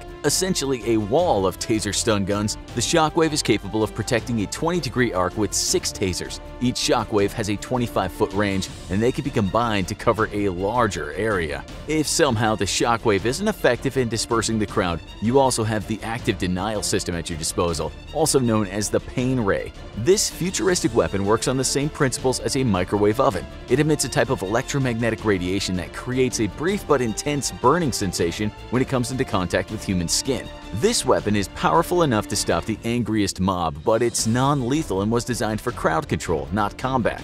As a modern soldier, you're getting to live out every sci-fi nerd's fantasy. Laser technology is no longer science fiction but science fact. Laser weapons work by harnessing and focusing light rays to incapacitate enemies and disable electronic systems. The Law's ship-mounted cannon is powerful enough to scramble electronic systems, blind enemies, and even damage boats, aircraft, and drones. There's even a laser rifle, the phaser stun gun, that lets you dazzle and confuse your enemies, but more testing is needed before the gun is widely used and lasers replace bullets completely. When modern weapons seem like something straight out of a sci-fi movie, it begs the question, what weird weapons will the soldiers of the future be using? Maybe more importantly, what futuristic weapons might the Zeti Reticuli aliens be developing to use against us in their quest to harvest our brains? If the idea of being a soldier in the future scares you, this might ease your mind a bit. It sounds like something straight out of a Harry Potter movie, but scientists are actually working on developing an invisibility cloak. They think they've almost got it figured out. Our vision works by detecting light bouncing off an object,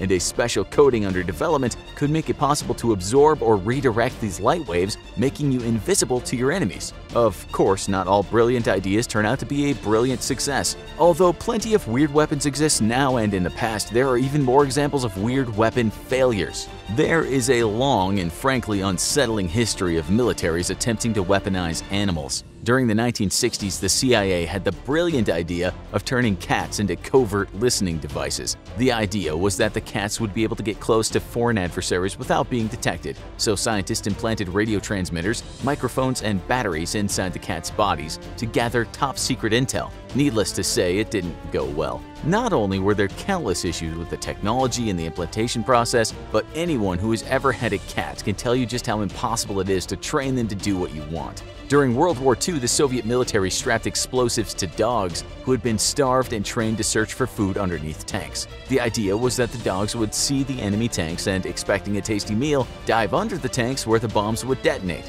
However, the dogs had not been trained with live tanks and were not used to the chaos and noise of battle. If you were a Soviet soldier, you would have been dismayed to see that the dogs, understandably terrified, ignored the tanks and ran straight back to your lines with their deadly payload. A much more humane version of animal weaponry was the robot dog named Big Dog. Built by Boston Dynamics in 2005, it looked like this was the next big thing in military supply transport. But after initial testing showed that its gas engines and hydraulics were way too loud, Big Dog was put into storage and Boston Dynamics was sold to Google. During World War II, Britain was desperate for a solution to the problem of German U-boats, which were sinking military and even civilian ships at an alarming rate. Enter Project Habakkuk, eccentric inventor Jeffrey Pike's plan to construct a massive aircraft carrier out of a new material he called pikecrete. Pikecrete was a mixture of ice reinforced with wood pulp, and this new material was lightweight and very strong, allowing for a much larger ship with thicker walls that could withstand U-boat attacks. The war ended before Pike gained any real support for his design, so we'll never know if Pikecrete would have lived up to its claims. As weird as some of these failed weapons sound, humans have clearly been trying out crazy weapons for centuries, and things are only gonna get weirder in the future. There was once a war so lame that even its combatants forgot it was happening. Or what about the embarrassing declaration of war that pitched an army of thousands against an army of 8? And the miniature American Civil War where the only casualties were the homes of a few innocent honeybees. While we typically associate war with violence and bloodshed, in the history of recorded human conflict there have actually been a handful of battles that have been resolved without a single casualty. This is the bizarre and fascinating world of bloodless wars, and we're going to tell you about all the craziest examples, from their earliest days to the most shockingly recent. It began all the way back on March 30th, 1651. Or did it? The strangest thing about this first war is that even though we know for a fact it ended, we are not technically sure if it ever actually began. We're of course talking about the 335-year war, which might have been fought between the Netherlands and the Isles of Scilly. But historians are split on whether this alleged multi-century conflict was a bona fide war or a kind of incredibly elaborate running gag with one hell of a lead-up to its punchline. We know for a fact that this possibly fake bloodless war was started by a very real and very bloody one that resulted in the king of one of the most powerful nations in the world being deposed and executed.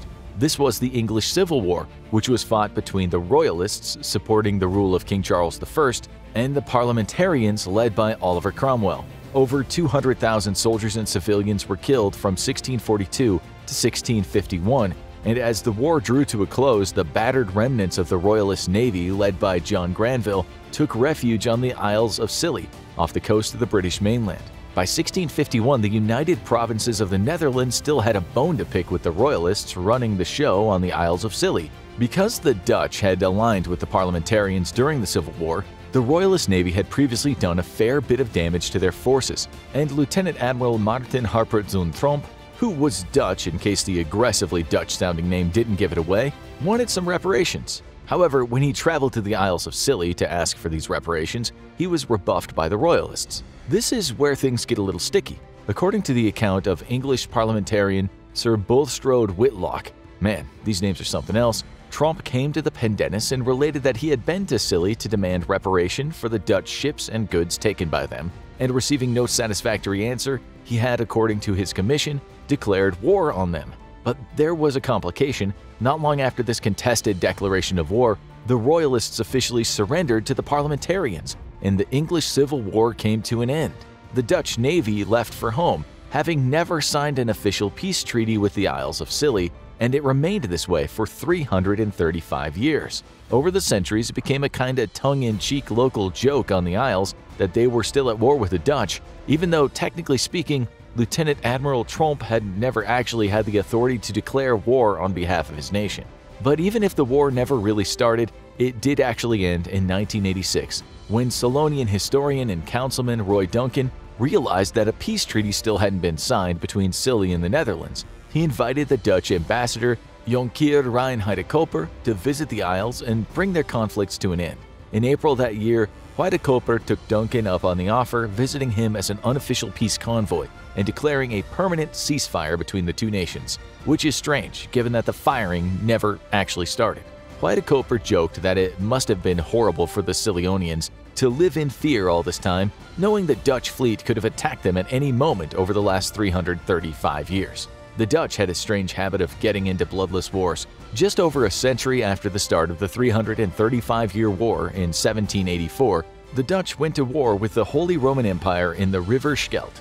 This conflict would later become known as the Kettle War, for a beautifully stupid reason you'll find out about very soon. So what context brought these two heavy hitters into a weird little conflict where nobody died? The Spanish Netherlands was backed by the Holy Roman Empire, and the Southern Netherlands, then known as the Republic of the Seven Netherlands, didn't get along great with them. An important point of contention among them was the aforementioned River Scheldt, an important trade route that the Dutch provinces had barred the Spanish Netherlands from accessing, leading to a resentment that bubbled over for centuries. In 1648, the Spanish Habsburgs, well-known money and inbreeding enthusiasts, tried to secure the River Scheldt as part of the Treaty of Westphalia and failed. Later on, in 1714, after the War of the Spanish Succession, the Austrian branch of the Habsburg family tried to get access to the River Scheldt, but the war had been expensive, and after their requests were denied, they didn't have much economic leverage to force the Dutch's hands. So after all this frustration, in 1784, Emperor Joseph II tried to do what none of his forebears had ever done: charge in and take the River Scheldt by force. He sent his flagship Le Louis and two others into the Scheldt as an act of provocation against the Dutch foes, and the response was seemingly underwhelming. A single Dutch ship, De Dolphin. The outcome of the battle seemed obvious. De Dolphin was outmanned and outgunned compared to Le Louis and her support ships. But what happened next shocked everyone involved. De Dolphin fired a single shot at Le Louis, not even injuring or killing anyone on board, and Le Louis immediately surrendered. We're not kidding. Nobody really knows why the surrender was so quick, given that on paper the Holy Roman Empire had a clear advantage here. But in any case, the battle was over before it even began, and the Holy Roman Empire was humiliated. The fighting, or lack thereof, would come to an end officially a year later, in 1785, with the Treaty of Fontainebleau, which left the contested river closed to shipping in exchange for compensation. So, why was this conflict called the Kettle War? Because the one casualty of the conflict was a kettle on board the Le Louis that was destroyed by De Dolphin's single non-lethal shot. The horror! Let's fast forward from one period of bloodless combat to another from 1784 to 1809. This is the Huascar-Danish War. And you might be thinking, I've never heard of the nation of Huascar, and that's because Huascar is not a nation. It's a relatively small municipality in the province of Granada, Spain. So, how did this place end up saber-rattling with the Danes in the early 1800s, you ask? It started as the Napoleonic Wars were coming to a close in 1809. After Napoleon's defeat, stability was returning to Western Europe.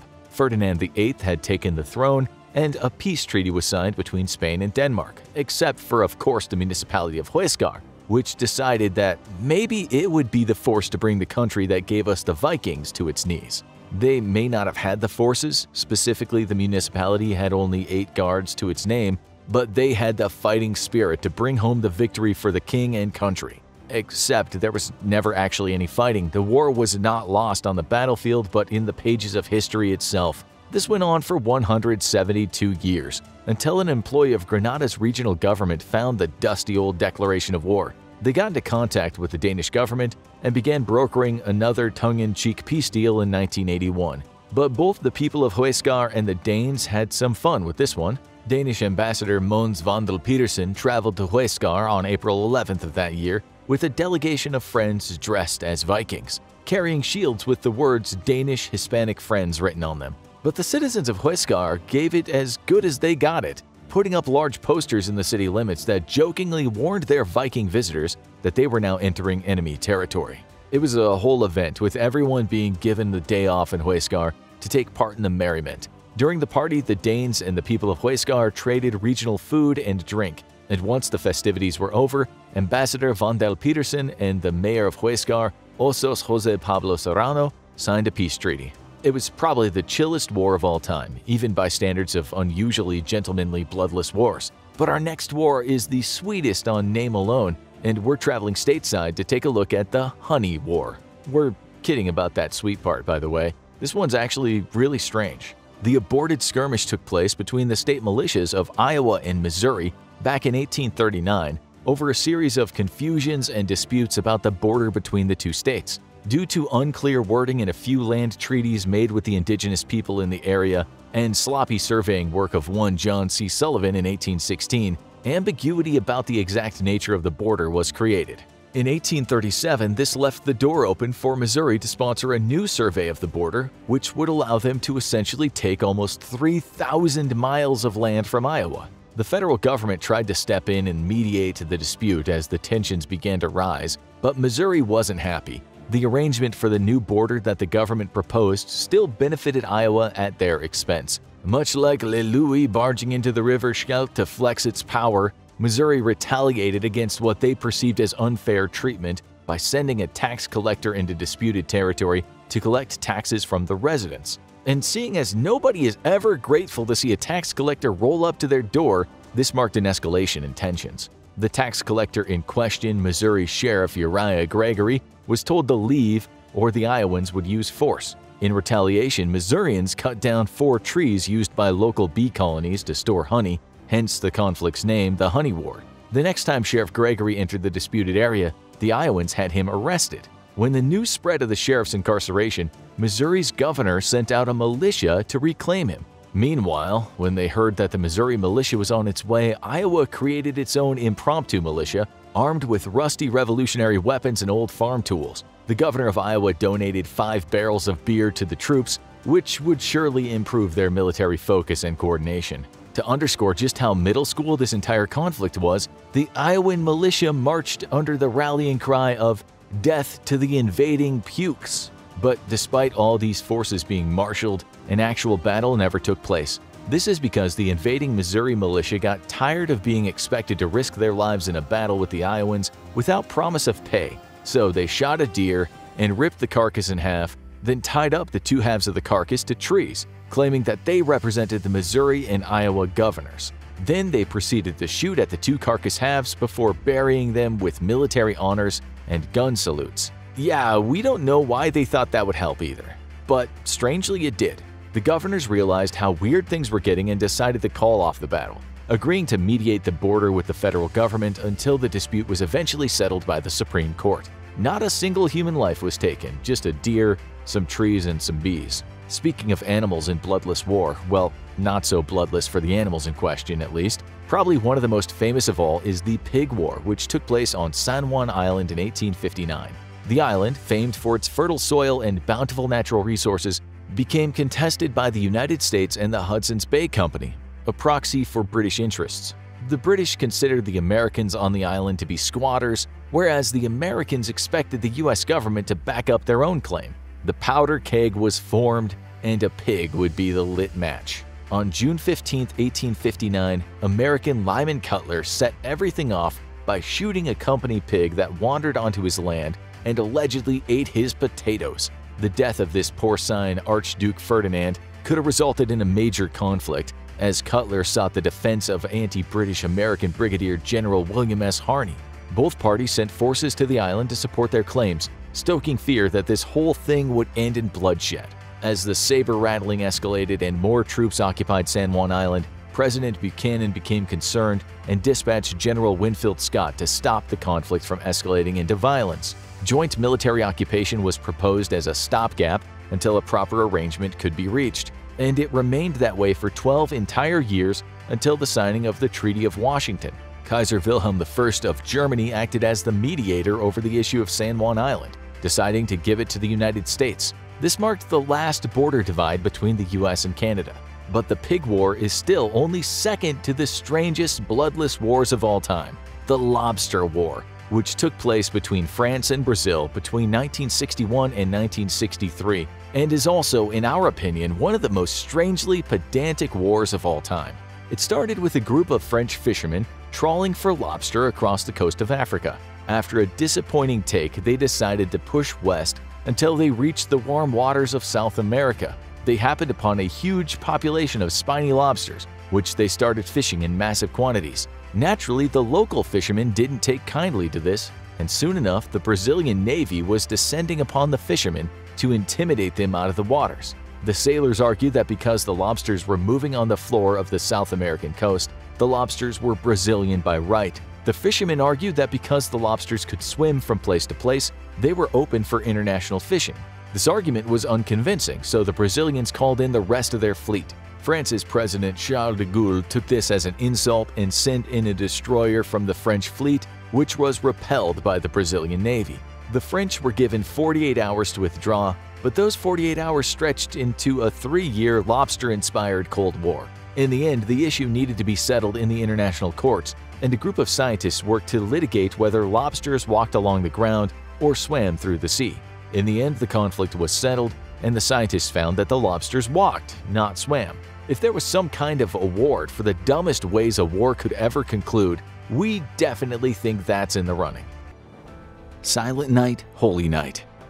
December 1944, Germany's on the back foot, caught in a vice by Allied forces on the west and the vengeful Soviet army on the east. Hitler and his leadership is no longer looking for victory against the Allied powers. They merely want to bring an end to the hostilities in the west and concentrate their forces on Germany's eastern border to repel the Soviet invasion. Given the numerous massacres Germany's carried out on Soviet soil, they are rightfully terrified of the vengeance the Red Army is waiting to unleash on its citizens. Hitler has long assumed direct command of the German army, and he believes he can drive the Western Allies to the negotiating table if he can inflict a massive setback on their forces. The port of Antwerp has become of critical importance to the Allied push toward Germany, shortening supply lines by hundreds of miles. If the port is neutralized, it'll slow down resupply by a week or more, seriously degrading the Allies' ability to conduct a massive offensive. But merely slowing down the offensive is not enough. Hitler needs to inflict a catastrophic loss on the Allies so he can weaken their appetite for a continued war against Germany. In exchange, Germany will return to its old borders, which will free up German units to defend the East. A stalemate and a return to the status quo is the best the German Third Reich can hope for anymore. To blunt the Allies' appetite for war, Hitler plans on conducting an attack with two critical goals. First, he'll direct a force into Antwerp and take the strategically important port. This will be achieved via a thrust through the dense Ardennes forest, which will also split the Allied lines in half. Having penetrated to the enemy's rear, German forces will then pivot north and south, attacking the Allies at their weakly defended flanks and routing them, inflicting devastating losses. It won't be enough to militarily defeat any of the Allies, but it will be a catastrophic tactical loss for them, and hopefully good enough to convince them to make peace and free up German forces in the West. On the morning of December 16th, Germany began what would become known as the Battle of the Bulge. The attack makes use of inclement weather, allowing German units to maneuver when they would normally be vulnerable to Allied power. The Luftwaffe simply can't compete with Allied air forces any longer. Due to serious overconfidence and a belief that Germany was all but defeated militarily, the attack is a complete surprise, with Germany smashing straight into American defensive lines. They've chosen the location well, as this is where the US forces are weakest, and the defenders are routed and thrown into retreat. But the Americans are quick to recognize Germany's goals, and US forces along the Elsenborn Ridge and Bastogne put up a bitter defense. The American units here are the only forces keeping Germany off the road network that the Wehrmacht desperately needs to move their forces quickly and efficiently. Instead, stubborn American resistance breaks the German assault, bunching up its forces and causing significant delays as tanks and infantry are stuck in miles-long traffic jams. In the midst of the fighting, a small squad of US soldiers finds themselves stuck behind enemy lines in the Hurtgen Forest. The 3 American soldiers had been trying to get back to friendly lines while avoiding German troops for 3 days, and one of their squad mates was seriously injured. The other 2, however, refused to leave him behind. Amongst the snow-covered forest, Elizabeth Vinken and her 12-year-old son Fritz were waiting for Dad to come home. The family had moved to the hunting cabin when their home was bombed by Allied planes. Fritz's father still worked in the nearby Aachen, where the family had once lived, and this Christmas Eve he was running late. Suddenly, there was a knock at the door. Elizabeth opened it and was shocked to discover 2 American soldiers standing on her porch, with a third lying in the snow. The Americans were armed but polite, and something stirred in Elizabeth's heart when she realized they barely looked out at their teens. Despite this being the enemy, Elizabeth had a Christian duty to aid those in need. She quickly invited them inside and ordered Fritz to fetch potatoes and the rooster she was planning on butchering for dinner. The Americans didn't speak German and Elizabeth didn't speak English, but the 2 sides were able to communicate through broken French. Elizabeth did what she could for the wounded American and made the others comfortable. A little while later, though, there was a second knock at the door. Elizabeth figured it was probably more lost Americans, and she and Fritz quickly answered the door. However, standing outside her cabin was a squad of 4 German soldiers, 1 corporal and 3 young soldiers still in their teens. The men wished her a Merry Christmas and told her they were lost and hungry. Elizabeth knew the penalty for harboring the enemy was death, but she informed the corporal that there were 3 others inside they wouldn't consider friends. The corporal immediately asked if they were Americans inside. Elizabeth stood her ground, confirming his suspicion and telling the corporal that one was badly injured. Perhaps unsure of what to do, perhaps exhausted in the fighting, the corporal hesitated until Elizabeth put her foot down and said, "It is the holy night and there will be no shooting here." Inside, the 2 Americans had guns at the ready. They were outnumbered and their injured comrade would be helpless, but they were prepared to fight to the death. Finally, the corporal relented, and Elizabeth demanded that if they wanted food and shelter, they had to leave their weapons outside. One by one, the Germans agreed and handed over their rifles. Then Elizabeth went inside and demanded the same of the Americans, taking their rifles. She stacked them outside next to the Germans. Inside the cabin, Elizabeth cooked while the Germans and Americans eyed each other warily. However, as the aroma of cooking food filled the air, the 2 sides began to relax. In an act of compassion, one of the German soldiers, who had been a medical student before being drafted, asked to inspect the wounded American soldier. Eyeing him carefully, he informed his comrades that he was in serious danger of infection, and only the cold had prevented one from setting in. The man had lost significant amount of blood and badly needed to eat and rest. Finally, the food was ready, roasted chicken and potatoes. As the oddball group sat together at the table, Elizabeth led them in saying grace. Perhaps it was exhaustion, homesickness on Christmas Eve, or a realization of the futility of war, but tears soon welled up in the eyes of both sides as the Germans and the Americans broke bread together. The next morning, the German corporal inspected the Americans' map and gave them directions to get back to their lines, leading them away from the route they'd planned on taking, knowing that the German forces had captured that town already. To help them find their way to safety, he gave them his compass, and then with a handshake, the 2 sides grabbed their weapons and left in opposite directions.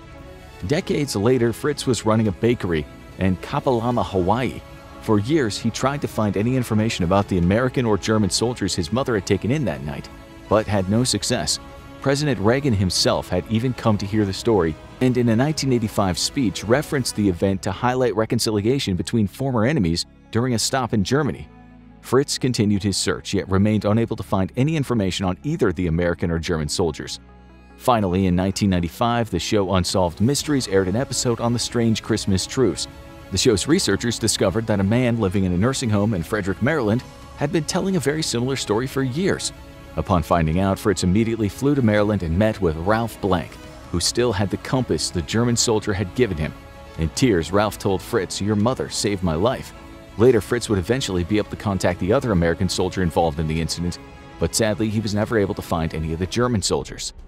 This small Christmas truce would be an insignificant event in the greater scope of the Second World War, but a powerful reminder that war and hatred is not the natural state of man.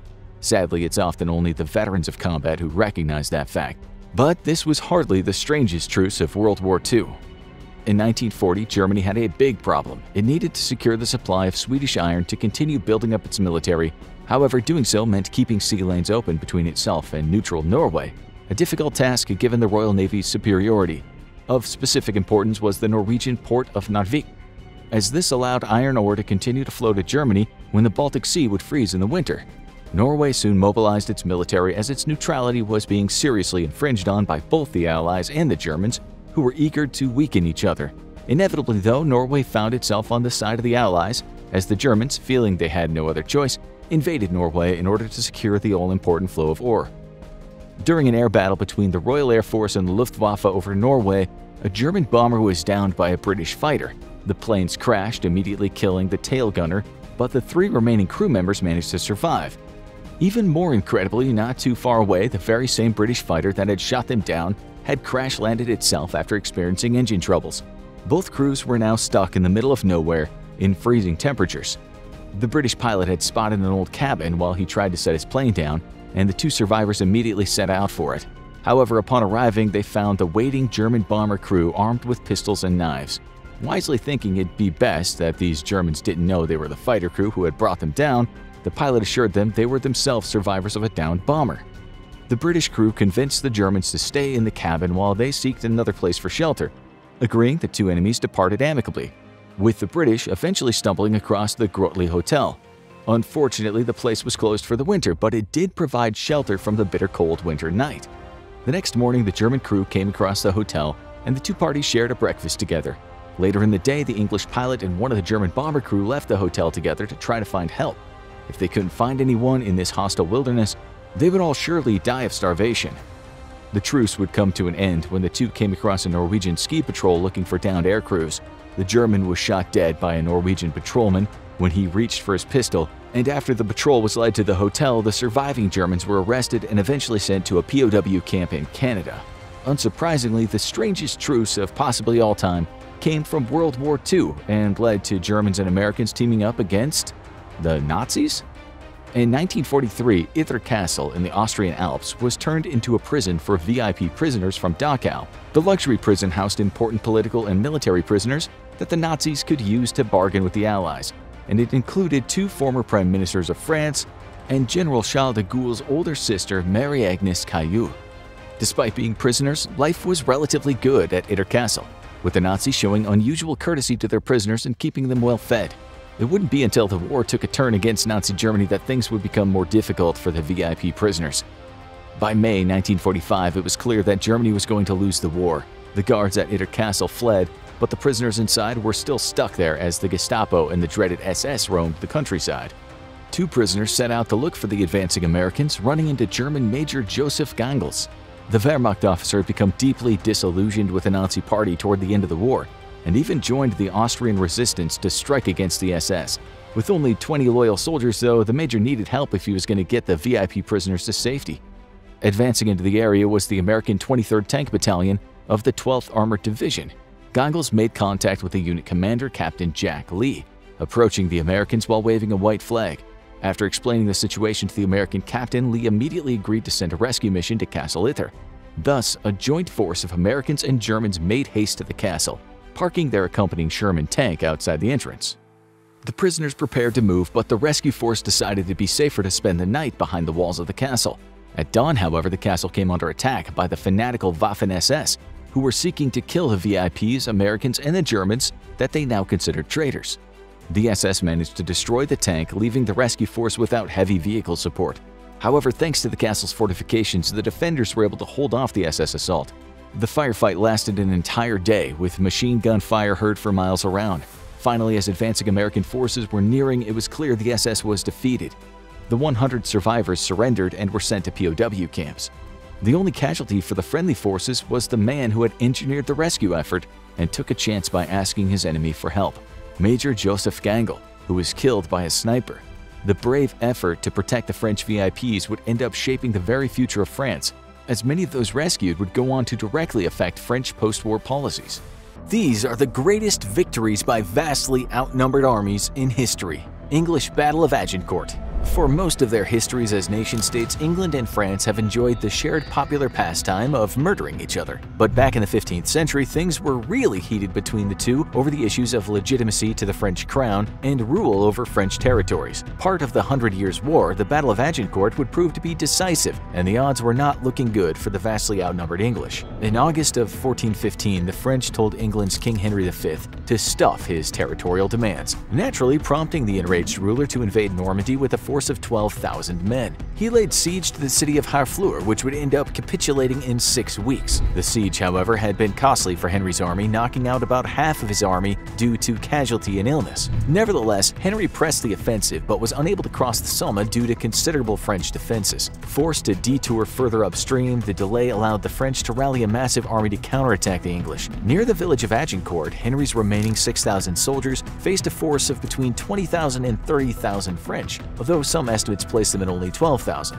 A bloodbath was in order, but not quite the bloodbath the French had expected. Henry's forces were seriously weakened at this point. Not only had they lost half their strength, but the men were exhausted after a 200-mile march. To add to their misery, most of the men were suffering from dysentery, prompting a persisting myth that the English fought with their pants off so they could relieve themselves mid-battle. Henry's forces were also strategically disadvantaged. He had only 1,000 knights remaining to protect a force of 5,000 archers. Henry's forces might have been disadvantaged by comparison, but the French made the blunder of allowing the enemy to pick the field of battle. Henry chose to make a stand at the end of a freshly plowed field. The field was extremely muddy after a week of rain, and the forest on either side of the field made it impossible for the French cavalry to maneuver for a flanking attack on the lightly armored archers. Further, the field narrowed considerably toward Henry's position, having the effect of funneling the French into a relatively small front that Henry's vastly outnumbered men-at-arms could easily defend. At about 11 a.m., the battle began, and it was an immediate bloodbath. The French assault was spearheaded by the heavy cavalry followed by knights on foot. The freshly plowed field, however, proved to be difficult for the horses to navigate and build up speed on, taking much of the momentum out of the assault. Slowed down by extremely muddy ground, the cavalry was immediately under withering fire from the English longbowmen, only to run straight into a wall of sharpened stakes that the English had placed before their front line. The English longbow was a terrifying weapon, and under these specific conditions turned what would normally be a major strategic vulnerability in force composition to a deadly advantage. With a range of nearly 300 yards, the longbow could deliver an arrow at a great distance with enough force to punch through plate armor. It was such an instrumental English weapon of war that for a while every Englishman was required by law to train in its use. With the cavalry mired down in heavy mud and unable to charge through the palisade of sharpened stakes, fighting devolved into hand-to-hand combat, with the front line of longbowmen discarding their bows for melee weapons. Faster on foot in the thick mud than the armored cavalry, the French suffered immediate and heavy casualties. All meanwhile, a second line of longbowmen poured withering fire upon more advancing French forces. The third line of French infantry advanced to the front, but was similarly mired down by the muddy field, made even worse now by the trampling of horses and the hundreds of corpses strewn about. Trapped in thick mud, the French offensive was easy pickings for the English longbowmen. The defeat effectively broke the French army, with casualty estimates of about 400 for the English and 6,000 for the French. Perhaps the most devastating for the French, though, was the loss of many influential noblemen. The resulting loss and bickering amongst French nobles would lead to the English taking Normandy and the French ending the war by marrying off a princess to the English king. Our next incredible victory involved 6 men taking a whole city. Nazis take Belgrade with only 6 men. In 1941, Nazi Germany was driving deep into Yugoslavia and immediately regretting it. The narrow mountain passes choked up units, and the melting snows made travel a nightmare for mechanized forces. While local forces were no match for the advancing German army, the operation to secure Belgrade was eating up more time and resources than Hitler and his high command had planned for. With the bulk of friendly forces miles behind him, Captain Fritz Klingenberg was tasked with reconnoitering a path for advancing panzers. Enemy forces had sabotaged nearly every bridge, and the bad weather had made roads difficult to traverse. Thus, Klingenberg's intelligence was crucial for the advancing armored thrust. Belgrade had been softened up by over 500 bombing sorties, inflicting an estimated 17,500 casualties on Yugoslavian forces and civilians. The Yugoslav army was on the verge of collapse, and yet German forces were so caught up in the narrow mountain passes and fighting off guerrilla-style attacks that they were unable to move fast enough to seize the mostly undefended city. Klingenberg was due to send back a report on the defenses of Belgrade within a day, and on April 11th he saw a chance to get a closer look at the outskirts of the city when one of his men discovered a boat. The Danube River was in a dangerous state at the moment due to snow runoff from the mountains, but Klingenberg and 5 other men navigated the treacherous river to get to the other side. The 2 boat handlers were ordered to return and ferry the rest of the men, but the boat struck a submerged obstacle and quickly sunk, stranding Klingenberg on the other side with only 6 men and few supplies. Resigning himself to his fate, Klingenberg decided that if he couldn't return to friendly lines, he'd just have to go ahead and take the entire city himself. The squad moved up and ambushed a group of 20 Yugoslav soldiers holding a German tourist prisoner. The German tourist was thoroughly inebriated and unaware of the fact that he was being held as a spy and would soon be put to death. After sobering up, he thanked his rescuers and worked as their interpreter. Using captured Yugoslav uniforms and his growing number of prisoners, Klingenberg and his men pushed deeper into the city and past security checkpoints. As the city was expecting a lengthy siege, security was lax. Nobody suspected that the Nazis would try to infiltrate the city with such a tiny force. Eventually, the gig was up, and Klingenberg and his men got into a running firefight with vehicles they had stolen. Fending off their attackers, they made their way to the city center, where the civilian population was largely going about its business as usual. Marching up to the flag post flying the Yugoslavian national flag, Klingenberg ordered it taken down and the German flag hoisted. He then ordered his 6 men to begin strutting around on patrol of the local area. Incredibly, the Belgrade mayor and city officials came to meet Klingenberg and inquire about terms of surrender. Bluffing, Klingenberg informed the mayor that he was the point for several armored divisions and that he was expected to radio back a report on the city's surrender within hours. force. Otherwise, the Luftwaffe would level the city and German infantry would kill every man, woman, and child left inside. Klingenberg's men tried their best to hide their shock. Their radio had been damaged and could only receive messages, not send any. With Klingenberg giving his word that no further harm would befall the city, the mayor accepted Klingenberg's offer of surrender and ordered all Yugoslav forces to stack their weapons in the city square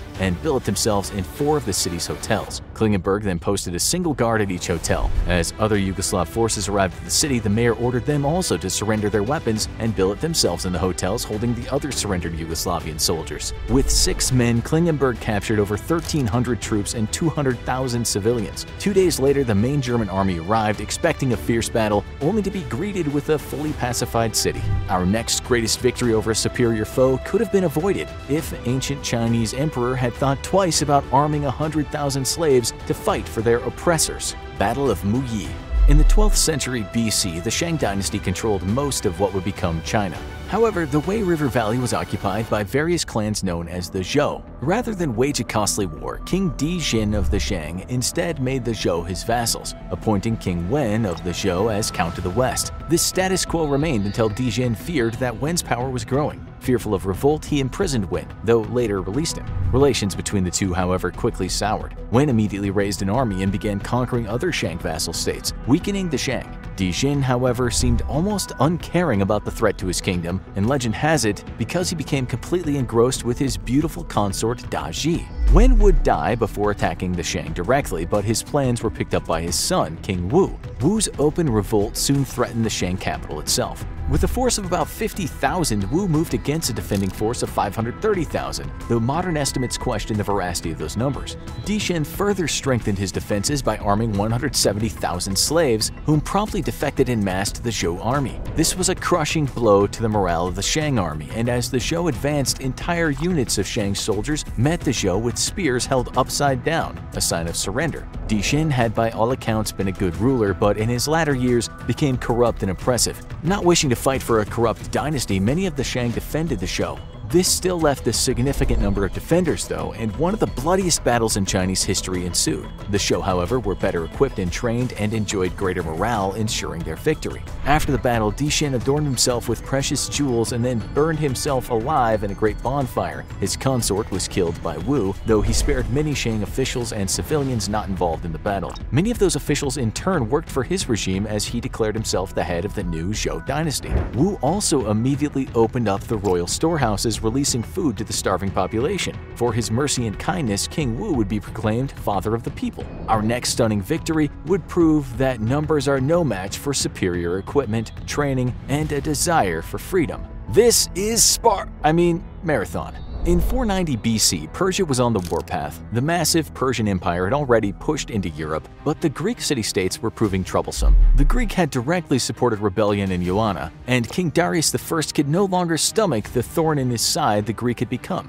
Vastly superior in numbers and wealth, he sent envoys in 491 BC to secure Greek surrender to Persian rule. The Greeks responded by killing every last envoy. Outraged at the murder of his envoys, Darius sent a force of 600 ships and 25,000 soldiers to crush the Greeks once and for all. They quickly destroyed the Greek city-state of Eretria and gained assurances of compliance from other autocratic city-states who hoped to see the democratic state of Athens fall. Athens responded by immediately dispatching its army, reinforced by a small contingent of Plataeans. In total, the Greek numbered at 10,000 versus 25,000 and 30,000 Persians. The Persians favored long-range attack and thus were equipped accordingly. Their soldiers were lightly armored, with a heavy investment in archers who would lay down waves of fire on enemy formations. Thus, Persian infantry was armed with a lightweight wicker shield and short stabbing spear, as well as a light composite bow. Standard procedure was to lay down long-range fire as the enemy closed in, then switch to spears, daggers, and swords to meet in melee. The Persians also brought light cavalry to battle, armed with a bow and 2 javelins for throwing and thrusting. The cavalry was too lightly armored to lead charges against enemy formations, and instead was tasked with harassing the enemy's flanks and engaging units which broke formation. Making up the backbone of the Persian army was a force of several 1,000-strong elite Aristibari units, spear bearers with light armor, typically tunics with bronze scales or leather padding. the Greeks took a completely different approach to battle than the Persians, and the difference would be decisive. While the Persians favored mobility and long-range fire, the Greeks favored heavy armor and unit cohesion. Their men were armored in bronze breastplates, helmets, and shin guards, with an armored skirt providing protection to the legs while allowing for great mobility. Each Greek soldier also carried a heavy spear and a short stabbing sword or dagger, as well as a massive bronze shield. Trained to fight as a unit, the Greeks formed themselves into nearly impenetrable phalanx formations that presented a wall of bronze to the enemy, with long stabbing spears decimating enemy infantry from within the protection of the phalanx. As the Persian force landed, the Greeks were split on whether to defend or attack head-on. Some insisted on waiting for the Spartans, who were delayed due to their celebration of the Carnia festival, a theme that would recur with annoying frequency. In the end, a decision was made to attack, so as not to allow the Persians much time to muster themselves after disembarking their ships. The Greek drew up their battle line and advanced on the Persian-held bay. They had purposefully thinned their center to dangerously low levels, advancing with the center only 4 men deep. This was done to allow the Greek to expand their line to match that of the Persian line, as the Persians enjoyed vast numerical advantage. If the Persian line was allowed to envelop the Greek forces, it would render the phalanx vulnerable and ineffective. However, the Greek reinforced their flanks, knowing that the Persians would place their most elite soldiers in the center. The last thing the Persians would expect would be for the Greeks to purposefully thin their center, thus allowing the Greek flanks to overwhelm the Persian flanks and envelop the Persian center. As the battle began, Persian forces launched volley after volley on the advancing Greek. Due to their light bows and heavy Greek armor, though, the barrages of arrows were largely ineffective and produced at best only light wounds amongst the Greek. Seeing that their volley fire was having little effect, Persian morale dipped as the Greek line, light glinting off their bronze shield and armor, smashed into the Persian forces. Fierce hand-to-hand fighting ensued, but Greek armor and phalanx tactics proved superior. The Greek center eventually collapsed, but by then the Persian flanks had been decimated, with many fleeing for the ships. As the Greek center retreated, it lured the Persian center forward, allowing the Greek flanks to envelop it. A slaughter ensued, with the Persians breaking and fleeing for the safety of their ships. The Greeks pursued, capturing 7 ships and slaughtering thousands of Persians. Strangely, Persian cavalry was absent from the battle, perhaps either because the terrain was unsuitable or because it had been dispatched to try and take Athens while its army was away. Whatever the reason, the surviving Persian forces retreated to sea and immediately set sail for Athens, hoping to take the city while the exhausted army was still miles away. In a feat of incredible endurance, the Athenians and their Plataean armies marched back to Athens, arriving the same night and discouraging another Persian fleet from attack. Losses for the Persians are estimated to number around 6,400 dead, with only 192 Greek dead, though that figure is in dispute and believed to have been falsified for propaganda purposes. The victory, however, rallied the Greek people and convinced them that victory against a vastly superior Persian Empire was possible, directly setting the stages for the victories which would end the Persian attempt to conquer Greece. Our next stunning victory is one of the least known but most important battles of the Greco-Persian Wars, the Thermopylae at sea. After the humiliating defeat at Marathon, King Darius I swore to crush the upstart Greek, but would end up dying before he could rally the troops and capital for a new invasion. His son Xerxes instead took up the task of crushing Greece into submission once and for all. Once more Persian envoys were sent, with many Greek city-states offering submission. Athens and Sparta, however, refused, and led a coalition that vowed to resist all Persian attempts to conquer Greece. On land, coalition forces decided to hold off the Persians at the Vale of Tempe, but this decision was soon judged as too easy to outflank. Instead, the Greek moved their defenses to Thermopylae, a narrow strip of land flanked on one side by cliffs and on the other by the sea. Here, the vastly outnumbered Greek forces would be able to hold off against the Persian assault as long as the Persian navy could be prevented from outflanking the forces at Thermopylae.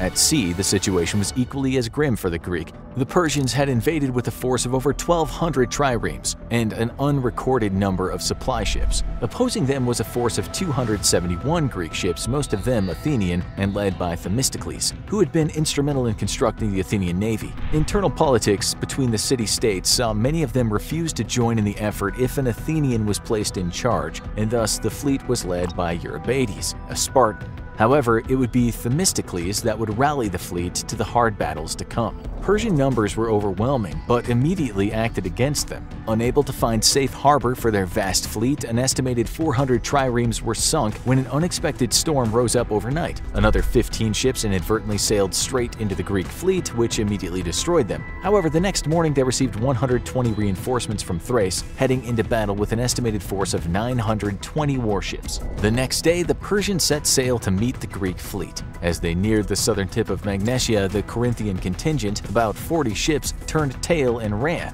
abandoning the Greek fleet and reducing its number to 231 ships. The Euboean contingent requested permission to withdraw long enough to evacuate their families, but were declined and bribed into staying put. The Persians sent 200 ships around Euboea to cut off a Greek retreat, reducing their numerical advantage to just over 2-1. Informed by a deserter that the Persian fleet was temporarily weakened, the Greeks pushed the attack. The Persians easily enveloped the smaller Greek fleet, which turned their ships to form a ring around which the Persians launched their attack. Once more, better equipment and training proved superior to Persian numbers, and the Persians were forced to retreat. With an unknown number of ships destroyed and 30 of them captured in battle, Greek losses were not recorded. After victory, the Greek made plans to catch up to the Persian contingent meant to cut off their retreat and destroy it before they could rejoin the rest of the fleet. However, another sudden storm forced them to seek shelter, while the Persians were caught at sea, losing most of their numbers. The next day, 53 additional Athenian ships arrived to reinforce the Greeks, bringing them news of the decimated Persian contingent that had been sunk by the storm.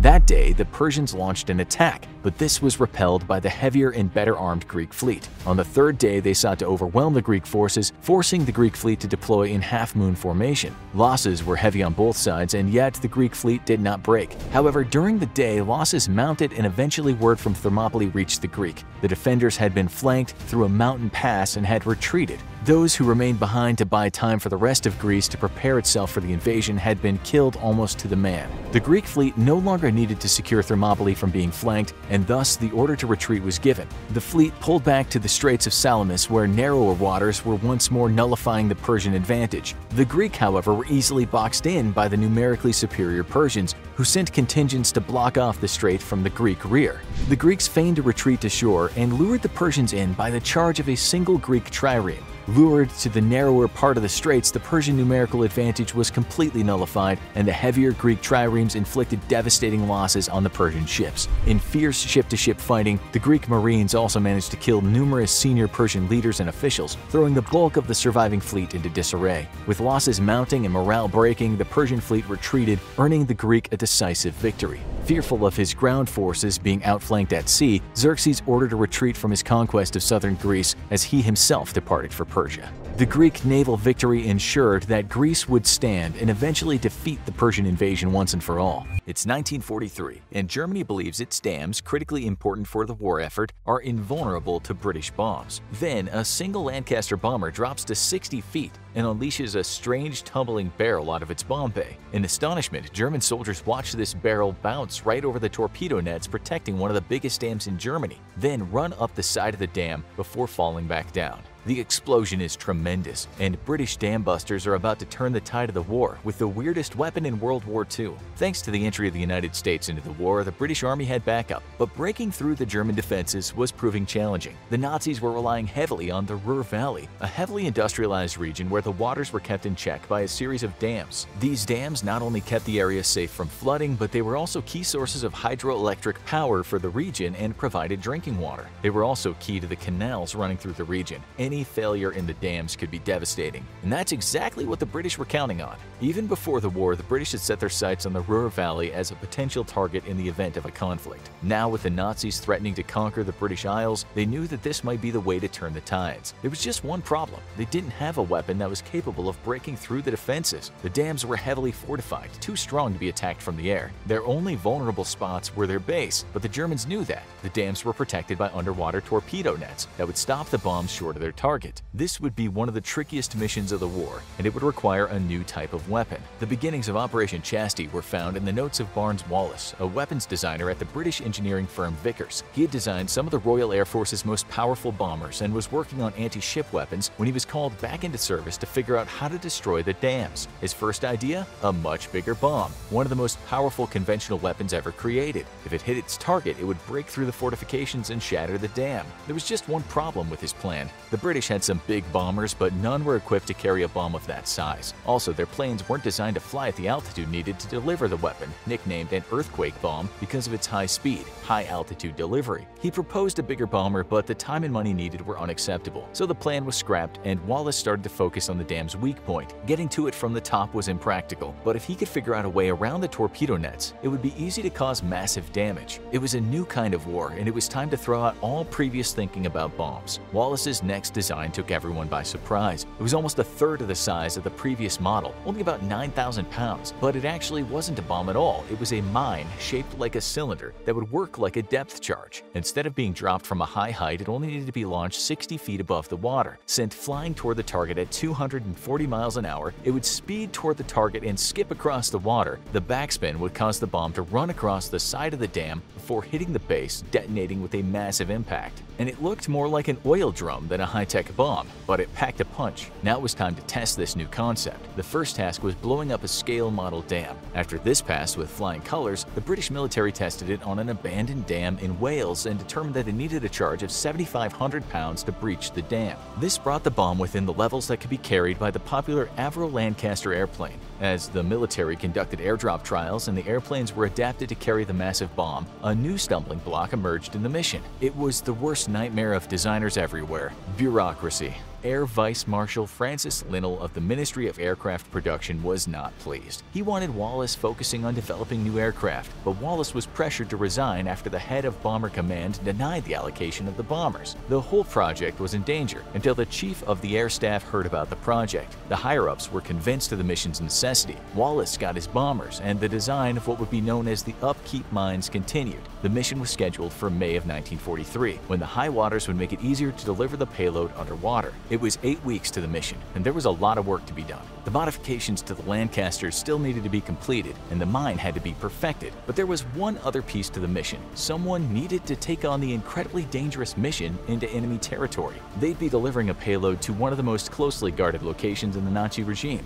at serious risk of capture or death, and they had to pull off a military maneuver never before attempted in combat. The wrong team being selected could turn the tide of the war against the British, and it all fell on No. 5 Group RAF. This elite unit was one of Britain's best, but it wasn't only British. It contained Allied soldiers from Canada, Australia, and New Zealand. They were briefed on their mission and would target a pair of dams, the Moan and the Sorpa, both upstream from the Ruhr industrial area. They had a secondary target, the Eder Dam if things went south. The goal? To deliver a devastating blow to German infrastructure, cut off their hydroelectric power, and disrupt the flow of water to factory cities and canals. The hit could also cause major flooding if the damage was serious enough. The entire war could hinge on this one bombing raid. The mission would take place at night for the maximum chance of success, and the team quickly began training in low light and low altitude flying. The technical advisors struggled to solve issues such as the visibility of the target and determining the aircraft's altitude. Every little detail of the mission could be the difference between success and failure, and some spotlights attached to the plane promised to solve the altitude problem. But the mission would also need brains in the cockpit, and the Royal Air Force chose one of their best men to lead the charge, and he was only 25 years old.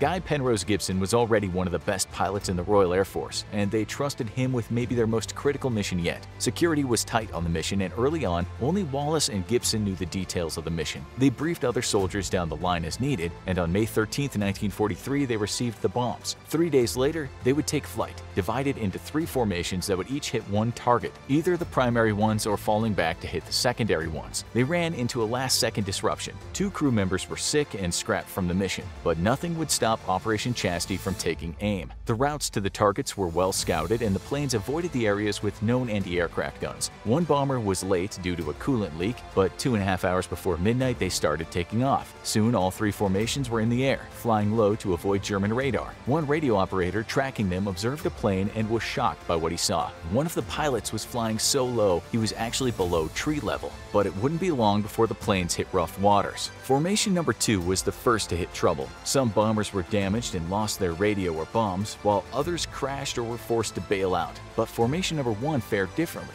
and soon the Mona Dam was in sight. They took heavy anti-aircraft fire but ultimately delivered a devastating hit to the Mona, and the massive structure was breached. But the Allies weren't done yet. Next up was the Ytter Dam, and the pilots soon realized there would be trouble. The valley was extremely foggy, but this actually turned into an advantage. The geography in the fog made it harder to defend the dam with anti-aircraft guns, and they didn't take as many hits as they did in the first strike. But that didn't mean it wouldn't be challenging. It took one plane 6 tries to find the target, and another bomb struck the top of the dam and damaged the aircraft. Ultimately, the final bomb of the formation hit its target and shattered the dam's defenses. The next test would be the hardest yet. The Sorpe Dam was the mission's reach goal. It was much hardier than the other two, made of earthen material rather than concrete and steel. By the time the squadron was ready to attack it, only 2 planes remained. A close call with a church steeple in the region nearly took out 1 plane, and there was no time for a bomb aimer to get a perfect shot. It took 9 failed bombing runs before the bomb was finally dropped, and it hit, but not perfectly. The top of the dam was damaged, but the core structure was intact. Now there was just one challenge left: get home. 2 more planes were lost on the way back, but back at the base in Scampton, the mission commanders waited anxiously to see who would return.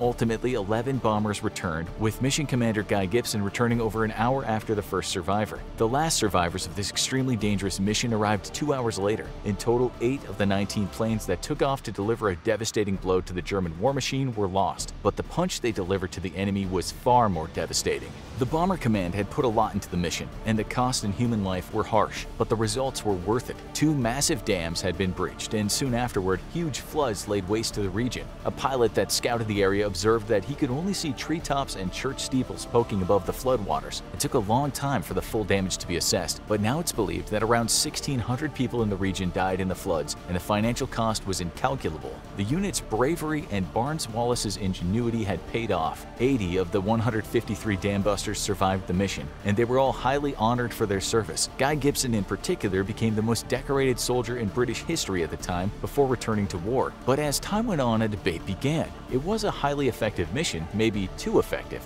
In harnessing the forces of nature to devastate a German region, the British unleashed mass casualties. Most of the victims of the flood were civilians, many of them foreign workers and prisoners of war. To honor the heroes or mourn the victims? The question would be debated for decades. The war was eventually won, and the story of the dam busters passed into history. It wouldn't be long before the silver screen came calling, and in 1955, a movie was made based on a series of books about the raid. Not only was it the most popular film of the year in Britain, but its depiction of the pinpoint strike against a massive structure's most vulnerable point reportedly inspired the iconic strike on the Death Star in Star Wars. But it would have a different impact on the future of war. In 1977, an amendment to the Geneva Convention outlawed attacking dams if it could cause severe losses among civilian population. An exception was made for if the dam was critical to military operations and there's no other way to neutralize it, but the shock and awe of Operation Chastity had horrified enough people that they wanted to make sure it would never happen again. One figure of the strike, though, couldn't be reached for comment. Like so many other war heroes, Guy Gibson returned to combat after his most heroic mission. He took tours of Canada and the US first, but eventually returned to service. Over a year after the Dam Busters mission, he would be involved in an attack on Bremen where his plane crashed for unknown reasons, and he became one of the many fallen of World War II.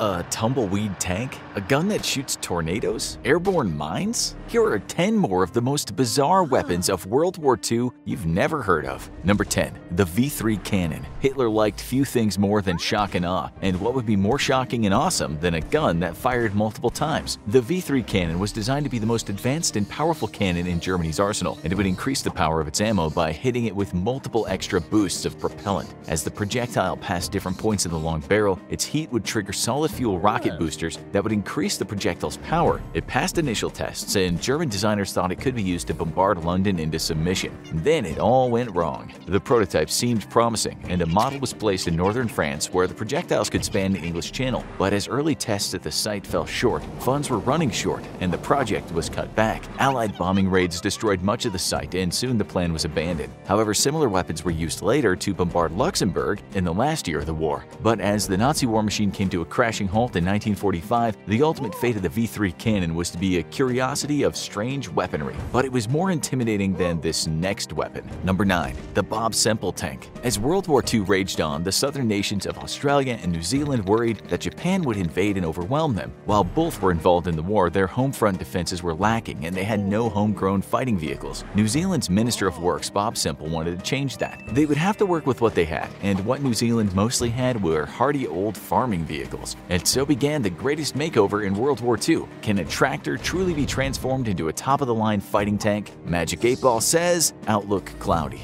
The Bob Semple tank was built on a standard Caterpillar D8 crawler tractor, easy to get in New Zealand, and equipped with armor and machine guns. However, the tank was small and hard to use. One gunner had to be lying down on a mattress to use his gun, and the tank was armored with corrugated plating rather than full armor. In early tests, the armor didn't hold up, and the heavy vehicles were hard to maneuver. In the end, the tanks were scrapped before even making it to combat, probably for the best. But they did have a strange place in New Zealand's heart as a symbol of wartime ingenuity. But some oddball weapons are successes, smashing successes. Number 6. Bouncing bomb. It doesn't look like much, a large rolling cylinder that resembles an oil drum. In decades to come, video game players would watch a plumber jump over barrels that look a lot like it. But the bouncing bomb packed a powerful punch, and it might have helped turn the tide of war for the Allies. When the British Royal Air Force was looking to destroy some key German dams, they ran into a problem. The dams were protected at the base by anti-torpedo nets, and damaging the tops wouldn't destroy them. They needed a new type of bomb, and British engineer Barnes Wallis delivered. The bombs, codenamed Upkeep, were designed to be fired at a lower height than typical bombs and weighed much less than conventional bombs that could destroy the dam. In the famous Operation Chastity, a team of soldiers known as the Dam Busters engaged in a risky mission to deliver the payload. The bombs could be dropped at just 60 feet, bounce across the water, then sink under and explode, cracking the base of the dams and causing massive floods in the region. It wasn't even technically a bomb. It functioned more like a massive depth charge, but it was as effective as the test showed, although the use was extremely specific. But not every inventive weapon design works out. Number 7. Unrotated projectile. One of the biggest challenges for the UK in World War II was stemming the massive bombardment coming from Nazi-occupied Europe. That created a lot of unique anti-aircraft weapons, some more effective than others. The UP projector sounded like a great concept, a rocket system that would launch without being spin stabilized. Instead, it would launch a rocket that would release a mine attached to 3 parachutes. The wires attached to the parachute would snag the enemy planes, pulling the mine into them. As soon as the mine hit the enemy, kablam! One less plane that could bombard London. But what works on paper doesn't always work in practice. The system had many flaws. First, it was slow to load, and the crews responsible were often vulnerable to enemy fire while working on it. Second, it was a low-tech solution in an increasingly high-tech war, and the maneuverable German planes might be able to dodge the wires. But when Winston Churchill intended a test, a bigger flaw became clear. If the winds were too strong, the bombs could actually be blown back onto the ship and blow them up. The dummy rounds caused no real damage, but in war this could be a disaster, so the unrotated projectile was consigned to the storage locker before long. But the Allies weren't the only ones creating bizarre weapons. Number 6. Windkanone. Hitler was a big fan of big ideas, and there was no bigger idea than the one that his army could literally harness the forces of nature against the enemy. The Nazis created many large weapons, but this one, with a distinctive upward-pointing snout, intended to create a synthetic tornado. A large pipe would be filled with explosive gas, a turbine would spin it, and it would be released into the atmosphere through a rotating nozzle. Air would be drawn into the spiral and create a vortex that could down enemy aircraft as they approach without ever firing a shot. But if it sounds too good to be true, it probably is. The Windkanone did actually work, creating tornadoes that could destroy wooden sheds over 300 feet from the gun. But when it came to shooting them up in the air, it was a different story. The gun only created tornadoes around 900 feet above the ground, and aircraft on bombing raids are usually high above that level. So the Windkanone was a scientific breakthrough, but there's a big difference between that and actually being a useful weapon in combat. Hey, at least everyone on the test got one heck of a show. Other weapons of the war were a lot smaller. Number 5. The William Tell. The Office of Strategic Services played a key role in winning the war, sending American spies around the globe, and effective spycraft required stealth, which meant OSS members wouldn't be able to carry standard noisy handguns. Many strange weapons were created, often with mixed results, and one found its origins hundreds of years ago in the Middle Ages. The William Tell was believed to be the the quietest weapon in the OSS arsenal, and it combined the accuracy of a crossbow with the power of a slingshot. But how did it handle in combat? While it worked like a slingshot, it used a rubber harness instead of a traditional build that made it a lot more compact and muffled the telltale snap of the slingshot. It could launch a deadly projectile at close range, but the problem was arrows rarely kill silently. The enemy is hit, and even if it's a fatal blow, the odds are they're going to stay conscious long enough to let everyone know they've been shot and there's an enemy afoot. So the OSS kept looking for the perfect stealth weapons that would help them win the war. Another attempt was more successful and stranger. Number 4. Sedgley OSS-38. The Sedgley OSS-38 was a simple device. It was a single-shot pistol that was ideal for covert operations and assassinations. Geared toward the Pacific theater, it was meant to make it easier for the assassin to cover their tracks. To cover up an assassination, hitmen would often wear gloves to keep themselves from being identified. This cut out the middleman by attaching the pistol to the back of a simple cowhide glove, making it a portable weapon that the users could wear and disguise in the sleeve of a long coat. So how did the glove pistol actually work? Instead of having a standard trigger, the pistol was armed with a bar extending beyond the barrel. Triggering it was as simple as loading and cocking the pistol safely, then making a fist and pressing the trigger next to the target's body. One shot is fired and the target is fatally shot, without a gun being anywhere in sight. The OSS didn't divulge how many times, if any, this unique weapon was used, but it's believed they manufactured as many as 200 guns for use on top-secret missions. Other unique World War II weapons were a lot bigger. Number 3. The X-Class submarine. When you think about submarines, you usually think about massive vessels streaming through the waters, but during World War II, the British were looking for stealth. That's where the X-Class came into play. These miniature submarines were built during the 1940s and needed to be towed to their target by a larger submarine. Once they were unleashed, they could hold a crew and some powerful weapons. They were ideal for sneaking into target areas while being less visible to German sonar.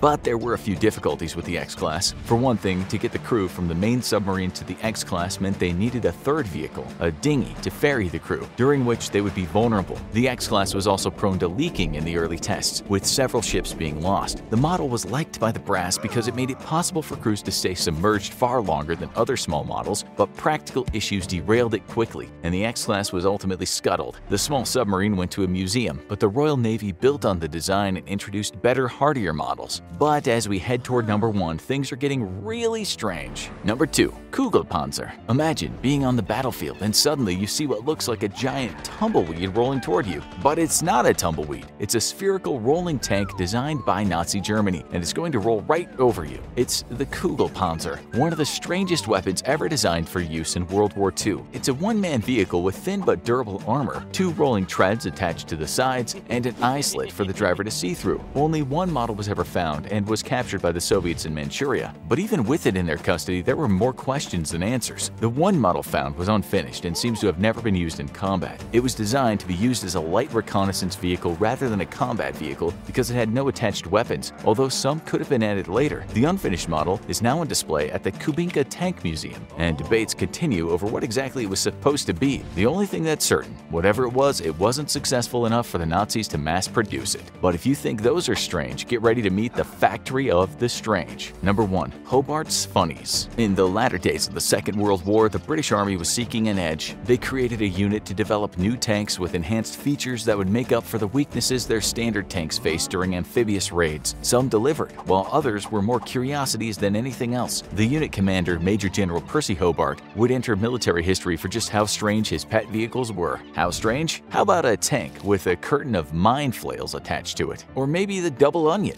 a tank with a massive metal frame holding demolition charges. It would be pressed against the wall and blown via a detonating cable after the tank retreated. Most of these tanks worked, but for only one specific purpose. So after the war, the British had a collection of the oldest, most unique military vehicles ever created. And hey, they won the war, so it's a great conversation piece. Explosive poop bombs? Homemade flamethrowers? World War II weapons straight from Fallout 4? These are the 10 most badass and surprising improvised weapons ever used in combat. Our first weapon was created due to a combination of necessity and ingenuity. It was the middle of World War II, and Hitler was finding he had made a critical mistake. The Nazi leader had invaded Russia, and the frozen climate was proving to be his undoing. Adding to his woes, the incredibly skilled Russian snipers, who seemed to be picking off his men left and right. But one man, Vasily Zaitsev, was a one-man killing machine. He killed over 400 German soldiers during the war, and he seemed to have a uniquely deadly gun, even taking out German tanks with frightening accuracy. What was his secret? Zaitsev's gun wasn't a a standard sniper rifle, which couldn't pierce tank armor, and it wasn't a standard anti-tank weapon, which would have been impossible to carry as a sniper. He had created his own even deadlier weapon. He took the scope off a sniper rifle and attached it to a PTRS-41 anti-material rifle, thus combining the power of the latter with the accuracy of the former. A simple fix, but one that changed the face of combat in the war. It was one of the many feats that earned him the title Hero of the Soviet Union.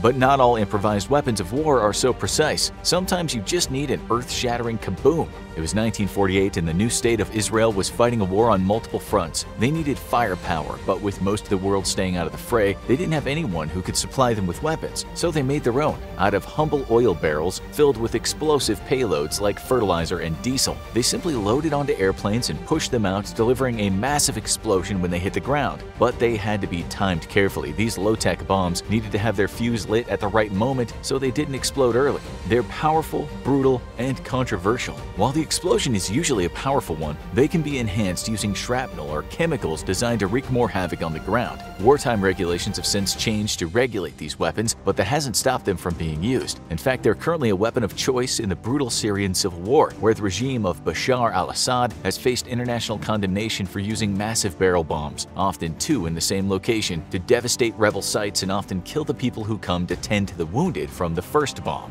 Although dispensing justice from the air is always safer, sometimes you need to get up close and personal. The First World War was brutal. Soldiers often found themselves battling for their lives in dirty, gas-filled trenches where there was bad visibility and they only had seconds to defend themselves if they were set upon by enemy soldiers. Guns were useless in this situation, as you'd have just as much chance as hitting one of your fellow soldiers in the crossfire. Supplies were also low, so some French soldiers took to fashioning themselves small, portable stabbing weapons out of converted knives and other tools. And all it took was two simple items. First, you took a steel stake, then you attached a sharp point to it from another weapon, using an open flame to heat the stake until it was able to be bent. Carefully twist the stake until it becomes a makeshift handle that serves as both a weapon and a steel knuckle guard. The weapon was later evolved into more complicated ones that could be easily hidden in a soldier's clothes and pulled out at a second's notice to stab the enemy in the neck. Sometimes a low-tech solution is the best one. This next weapon is a bit less personal, but gives new meaning to the term fire in the hole. Need to deliver an explosive payload but don't have the technology for a rocket launcher? Soldiers have been making improvised mortars since the 16th century, and all it takes is a hole in the ground and some explosive material. You dig a simple pit in the ground, fill it with explosives, originally the simple black powder that was used to load cannons, and whatever payload you want to have sent at the enemy. You then create a fuse or a trigger that can be set off from afar, and there she blows. It's one of the more complicated weapons on the list, but it delivers. Originally, it was lit only with a sausage of cloth covered with a pitch and filled with black powder, but that was unreliable and could go off too early. Soldier Samuel Zimmerman developed the first prototype of this makeshift weapon in 1573. This version made it easier to detonate the explosive packed at the bottom of a hole. The Fugas had been used by many desperate soldiers ever since. The ammo was initially rocks, designed to serve as a mass catapult, but since then it's been advanced to fire shells and flammable liquid that can deliver a deadlier payload to the enemy. It remains a popular choice because, hey, all you need to get started is a shovel. Improvised weapons are nothing new, but they've become more inventive. War is hell, something highlighted by the brutality of the Syrian civil war. The conflict between Bashar al-Assad's regime and the collection of rebel forces has been asymmetrical, with the rebels often having to resort to fighting with whatever they can find or make. Desperation breeds ingenuity, but no one could predict that this would manifest itself in the form of a cannon. The Janam, or Hell Cannon, was first sighted in 2012 and was made by the Free Syrian Army from local manufacturing plants. They didn't look like much at first sight, but they packed an explosive payload, and they've only been getting better since. The first Hell Cannon was composed with a cannon barrel around 3 feet, mounted on wheels and loaded with a muzzle. This is a low-tech device. Not only does the cannon have to be loaded with explosive powder, like cannons from centuries past, but it has to be towed around like a kid's rocking horse. The projectile is just as low-tech, a gas cylinder loaded with explosives and shrapnel and attached to a metal tube. While it's a simple device made from scrap, it works well enough for several variants to be made, including one that fires 4 projectiles at the same time. Now let's turn the clock back to World War II, when an outgunned army found a similarly low-tech and fiery solution.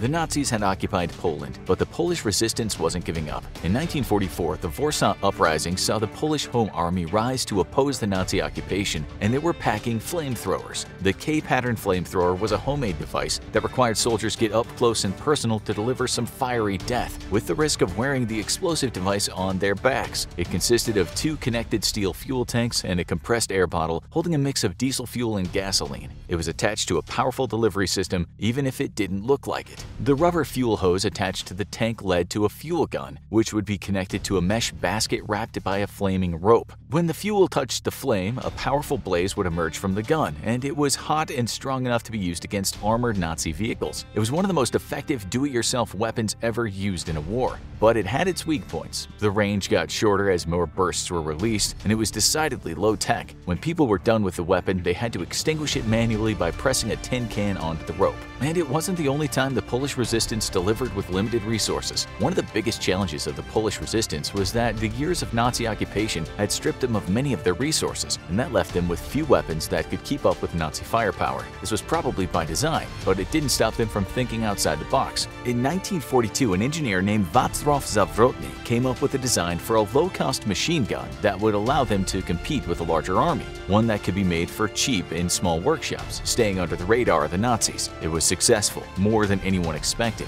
The design was based on existing submachine guns, but was put together in some unconventional ways. Instead of being bolted and welded together, it was put together with screws and thread. Despite these flaws, it was reliable and surprisingly hardy, and was designed to use the same bullets as the German MP-40, so they could reload by picking up any stray ammunition they found. Suddenly, the Germans were facing guns with the same firepower of their own. The Polish army was so pleased with the design that it became the only home-built weapon to be put into mass production. Now let's turn back the clock to a time when even bolted-together submachine guns were too advanced. During the samurai era of Japan, being a warrior came with many privileges. To differentiate the general populace from the warriors, rules were put into place to limit civilian possession of weapons. The traditional weapons of the samurai were illegal for commoners, but that didn't stop them from fighting back. The farmers of Okinawa took the scythes they used to clear their crops and turned them on the oppressive samurai, creating a whole martial arts style based around the use of simple weapons like the scythe or kama. Many samurai didn't know what hit them. It would become a common low-cost weapon, one that stood the test of time.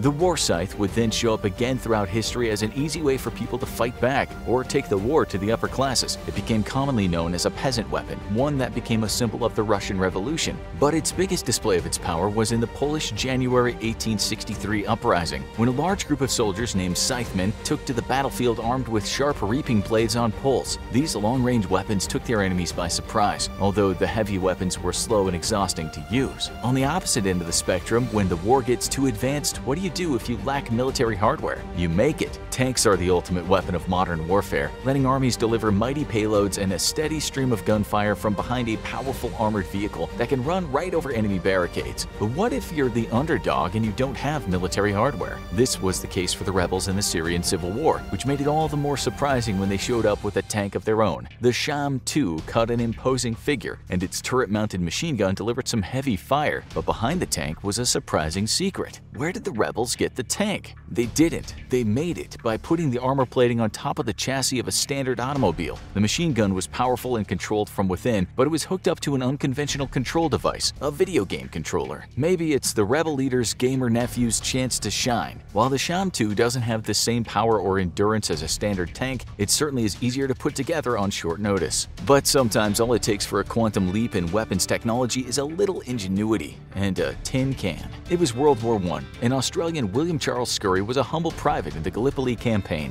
Things weren't going well, and the decision was made to evacuate the peninsula. The troops had to get out of there safely, but this would make them sitting ducks as soon as the enemy knew they were no longer firing. Scurry and his friend Bunty Lawrence had an idea, a gun that fired itself. But how to make a non-automatic rifle act like one? It was a low-tech solution to a high-tech problem. They took a rifle and attached it to a device made of 2 corned beef tins. Water would drip from the top tin to the bottom tin, which was attached to the trigger of the rifle. When the tin reached a certain weight, it would pull the trigger and fire a shot. It wasn't an accurate weapon and never hit a target, but what it did do was make the Turkish soldiers think that the area was still defended. Scurry received the Distinguished Conduct Medal for his device and went on to a long career in the military, but he'd always get remembered for his tin can gun. World War I might have signaled the dawn of a true revolution in military hardware, but it was still filled with some of the craziest and weirdest weapons weapons ever seen on the battlefield. And one American weapon was so terrifying that Germany threatened to execute any POW discovered with it. Tsar tank, Russian Empire. Our first weird weapon of World War I never actually made it to the battlefield, but it was so weird and would have been so terrifying that it deserves a mention. In the years before World War I, militaries around the world were starting to put the internal combustion engine to the test in an attempt to develop awesome new weapons of military might. Russian engineer Nikolai Lebedenko, however, might have had the absolute craziest idea of them all. In essence, Lebedenko invented the Ferris wheel from hell, a massive tank far outsizing even the largest tanks of World War II, which instead of using tracks, was driven by two massive wheels with a third smaller wheel to stabilize it in the rear. The idea first got the attention of the Russian Tsar when Lebedenko made a tiny prototype with a spring motor, which he wound and then let loose in front of several thick books. The tiny tank managed to climb the books with ease, thoroughly impressing the Russian leader. Almost immediately, he authorized the equivalent of tens of millions of dollars for research and development. In theory, the Tsar tank solved the problem of trying to move a vehicle through a battlefield with a brilliantly simple solution: make wheels big enough that they can climb over any obstacle. Thus, the tank had two massive wheels out in front extending off two separate arms. In the rear, a third arm ended in a much smaller wheel which would help stabilize the vehicle. The body of the tank would be thin and vertical, much unlike anything we might think of as resembling a traditional tank, and would have multiple levels where soldiers could fire cannons and machine guns. With the Tsar's funding, the Russian army built a single prototype in 1914. Two 250 horsepower engines powered each of the massive wheels, but all that power was delivered very inefficiently to the wheels, resulting in a loss of capability. More critically, however, was the miscalculation concerning the rear unpowered wheel. Because of the way weight was distributed on the massive tank, the rear wheel ended up bearing too much of the vehicle's weight, which resulted in it frequently becoming stuck. Even more practical concerns plagued the prototype though, such as the fact that the tank crew's fields of fire were severely limited by the dual massive wheels out in front of the vehicle, which were themselves extremely vulnerable to being damaged by enemy fire. The prototype saw a single demonstration, during which it became stuck. And just like that, the Russian Ferris wheel from hell was cancelled forever. In our opinion, the Russians should have stuck with it, and instead of arming the thing with machine guns and cannons, they should have just slapped some giant speakers on it and blasted out nightmarish carnival tunes as the massive tanks careened toward enemy soldiers. World War I might have been the only conflict in human history to use weapons en masse that were obsolete for thousands of years though. Trench raiding clubs, allies, and central powers. Sometimes progress goes in reverse, and nothing attests to the sheer brutality of World War I than the trench club, a weapon borrowed straight from the dawn of warfare. The trench club was carried by troops conducting nighttime raids on enemy trenches. Because rifles would cause too much noise, those daring raiders needed weapons that could kill quickly and very, very violently. Enter the trench club. Literally just that, a club. Soldiers would use them to bash enemy infantry to bits in daring nighttime raids. The goals of these raids was to destroy enemy weapon and supply depots, take prisoners, and gather intelligence, rather than a serious attempt to actually take and hold territory. Thus, raiders would ditch their traditional rifles and pistols, which would give them away, and opt for a more brutal way of killing up close and personal, but very quietly. Trench clubs varied in design and were largely ad hoc weapons, like something out of the 1979's The Warriors. These clubs would be outfitted with spikes and nails driven through them to enhance their lethality. Boards wrapped in barbed wire or simply embedded with random bits of sharpened metal also made for effective trench clubs. The sheer variety of trench clubs was staggering, and some soldiers opted to go full-on Dark Souls and even craft homemade flails complete with spiked balls. Clubs were excellent weapons for brutal trench warfare, but one American weapon was so effective that Germany threatened to execute any American POW armed with it: the shotgun.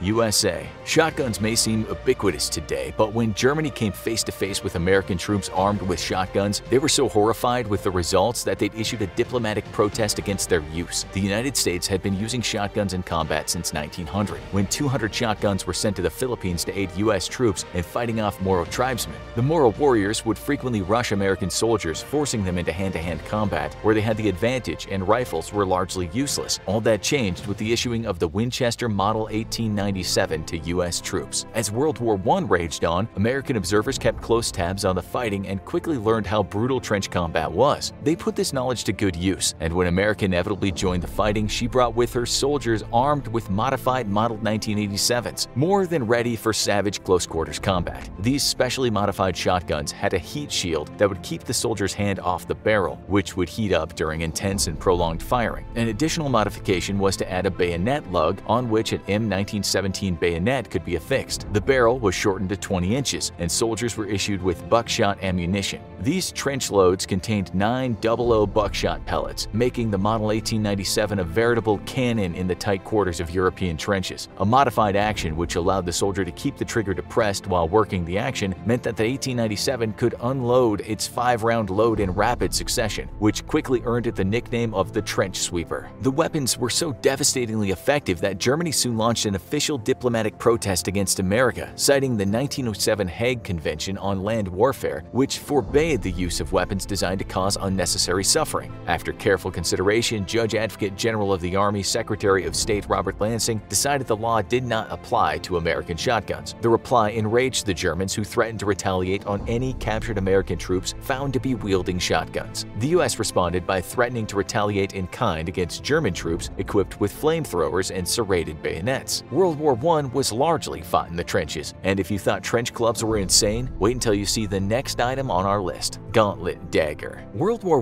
I might have been the most peculiar conflict in human history. On one hand, the fruits of the Industrial Revolution had yielded weapons that changed the face of war forever, such as the machine gun and the tank. On the other, the war still often devolved into the most crude and ancient forms of fighting imaginable, and the Gauntlet Dagger is yet another such example. This weapon consisted of a large metal gauntlet that was worn over the wearer's hand and forearm. The sheet metal protected the wielder from enemy knives and bayonets, and inside of the gauntlet itself was a crossbar that the wielder would grip with his hand. A long metal spike protruded from the end of the gauntlet, which would be used to repeatedly stab one's foes. Hooks on the sides of the gauntlet would allow the wearer to lace it up tightly onto their arm, securing it in place even in the heaviest of fighting. While the weapon would prohibit the use of a rifle, it was a devastating close-quarters weapon meant to be used in trench raiding. However, if we had our choice of a Gauntlet Dagger or an American shotgun, we'd gladly take the latter. With the introduction of the airplane, Allied and Central Power pilots were quick to come up with a very weird but terrifying use for it: aerial darts. French, Germans, and British. In World War I, the airplane was slowly defining its role on the battlefield. Initially used as an aerial scout, eventually airplanes became armed so they could shoot down other airplanes and enemy airships. Recognizing the potential in a machine that could deliver an explosive payload to the enemy from directly above, airplanes were even fitted with bombs. However, these early airplanes didn't have the power to carry aloft significant loads. The Italians, however, saw a solution to this problem in 1911 and developed the aerial dart. Weighing far less than a bomb, an airplane could carry several hundred of these wickedly sharp long metal spikes. Stabilized by everything from small fins to feathers, the darts would be used to saturate an enemy formation. The French were the first to use them in World War I, with canisters full of the darts attached to the underside of an aircraft. The pilot would fly very high over an enemy formation and pull a wire which would open the canister holding the darts. The released darts would then begin to fall from tremendous height, picking up speed and energy as they fell. The result was devastating, as the long, thin darts could easily penetrate steel helmets if dropped from high enough, and deliver long, thin wounds that penetrated deep and resulted in severe internal damage. Aerial darts would be equipped by both sides aboard their airplanes and airships, dropped by the thousands over enemy lines. One French pilot alone dropped 18,000 darts in a single day in 1915. However, the darts soon grew out of favor with both the Central and Allied war planners. The biggest problem with the darts was that they were completely unguided and largely relied on blind luck to actually strike their targets. Because pilots would have to fly at great heights to ensure the darts gained enough speed to become lethal, their accuracy was greatly diminished. Even when used against enemy airships, the darts simply proved ineffective. Their greatest flaw, however, was the fact that the darts needed to score a direct hit to be lethal, as the darts fell with such speed that they'd embed themselves harmlessly into the soil if they missed. Eventually, the darts were phased out, though they were still in limited use in 1917. Necessity is the mother of invention, and the need to not get one's head blown off led to the invention of the weirdest rifles in history: periscope rifle, Central and Allied powers. When World War I began, Germany assumed it would be a brief, bloody conflict. However, both the Central and Allied powers seriously misunderstood how the machine gun had completely changed the face of war forever. With the ability to put out hundreds of rounds of ammunition a minute, these early machine guns may not have been terribly accurate, but they rarely ever needed to be. Mass infantry charges would be absolutely decimated by machine gun fire, with men cut down in the dozens. Trench warfare was the inevitable result, as the machine machine gun ground the conflict to all but a complete halt. Troops became stuck in their trenches, unable to undertake any sort of offensive action without overwhelming numbers. The trench war had become so deadly that even lifting one's head up and out of the trench for a quick look could be a good way to get your ticket punched. Both sides employed snipers whose sole job was to demoralize the enemy by taking out any soldier unwary or foolish enough to expose themselves. The periscope rifle was thus quickly developed by inventors on both sides as a way of allowing friendly forces the ability to fire on the enemy without exposing the soldier doing the firing. The rifles varied in design but had very common elements. The rifles would be fitted to a frame of some sort which could be used to prop the weapon up and over the trench. A periscope consisting of a reflective mirror would allow a soldier to look down the weapon's sights even from several feet below. The great weight of the frame also helped to stabilize the weapon, and most rifles would be fitted with specially modified magazines, holding many times more rounds than normal.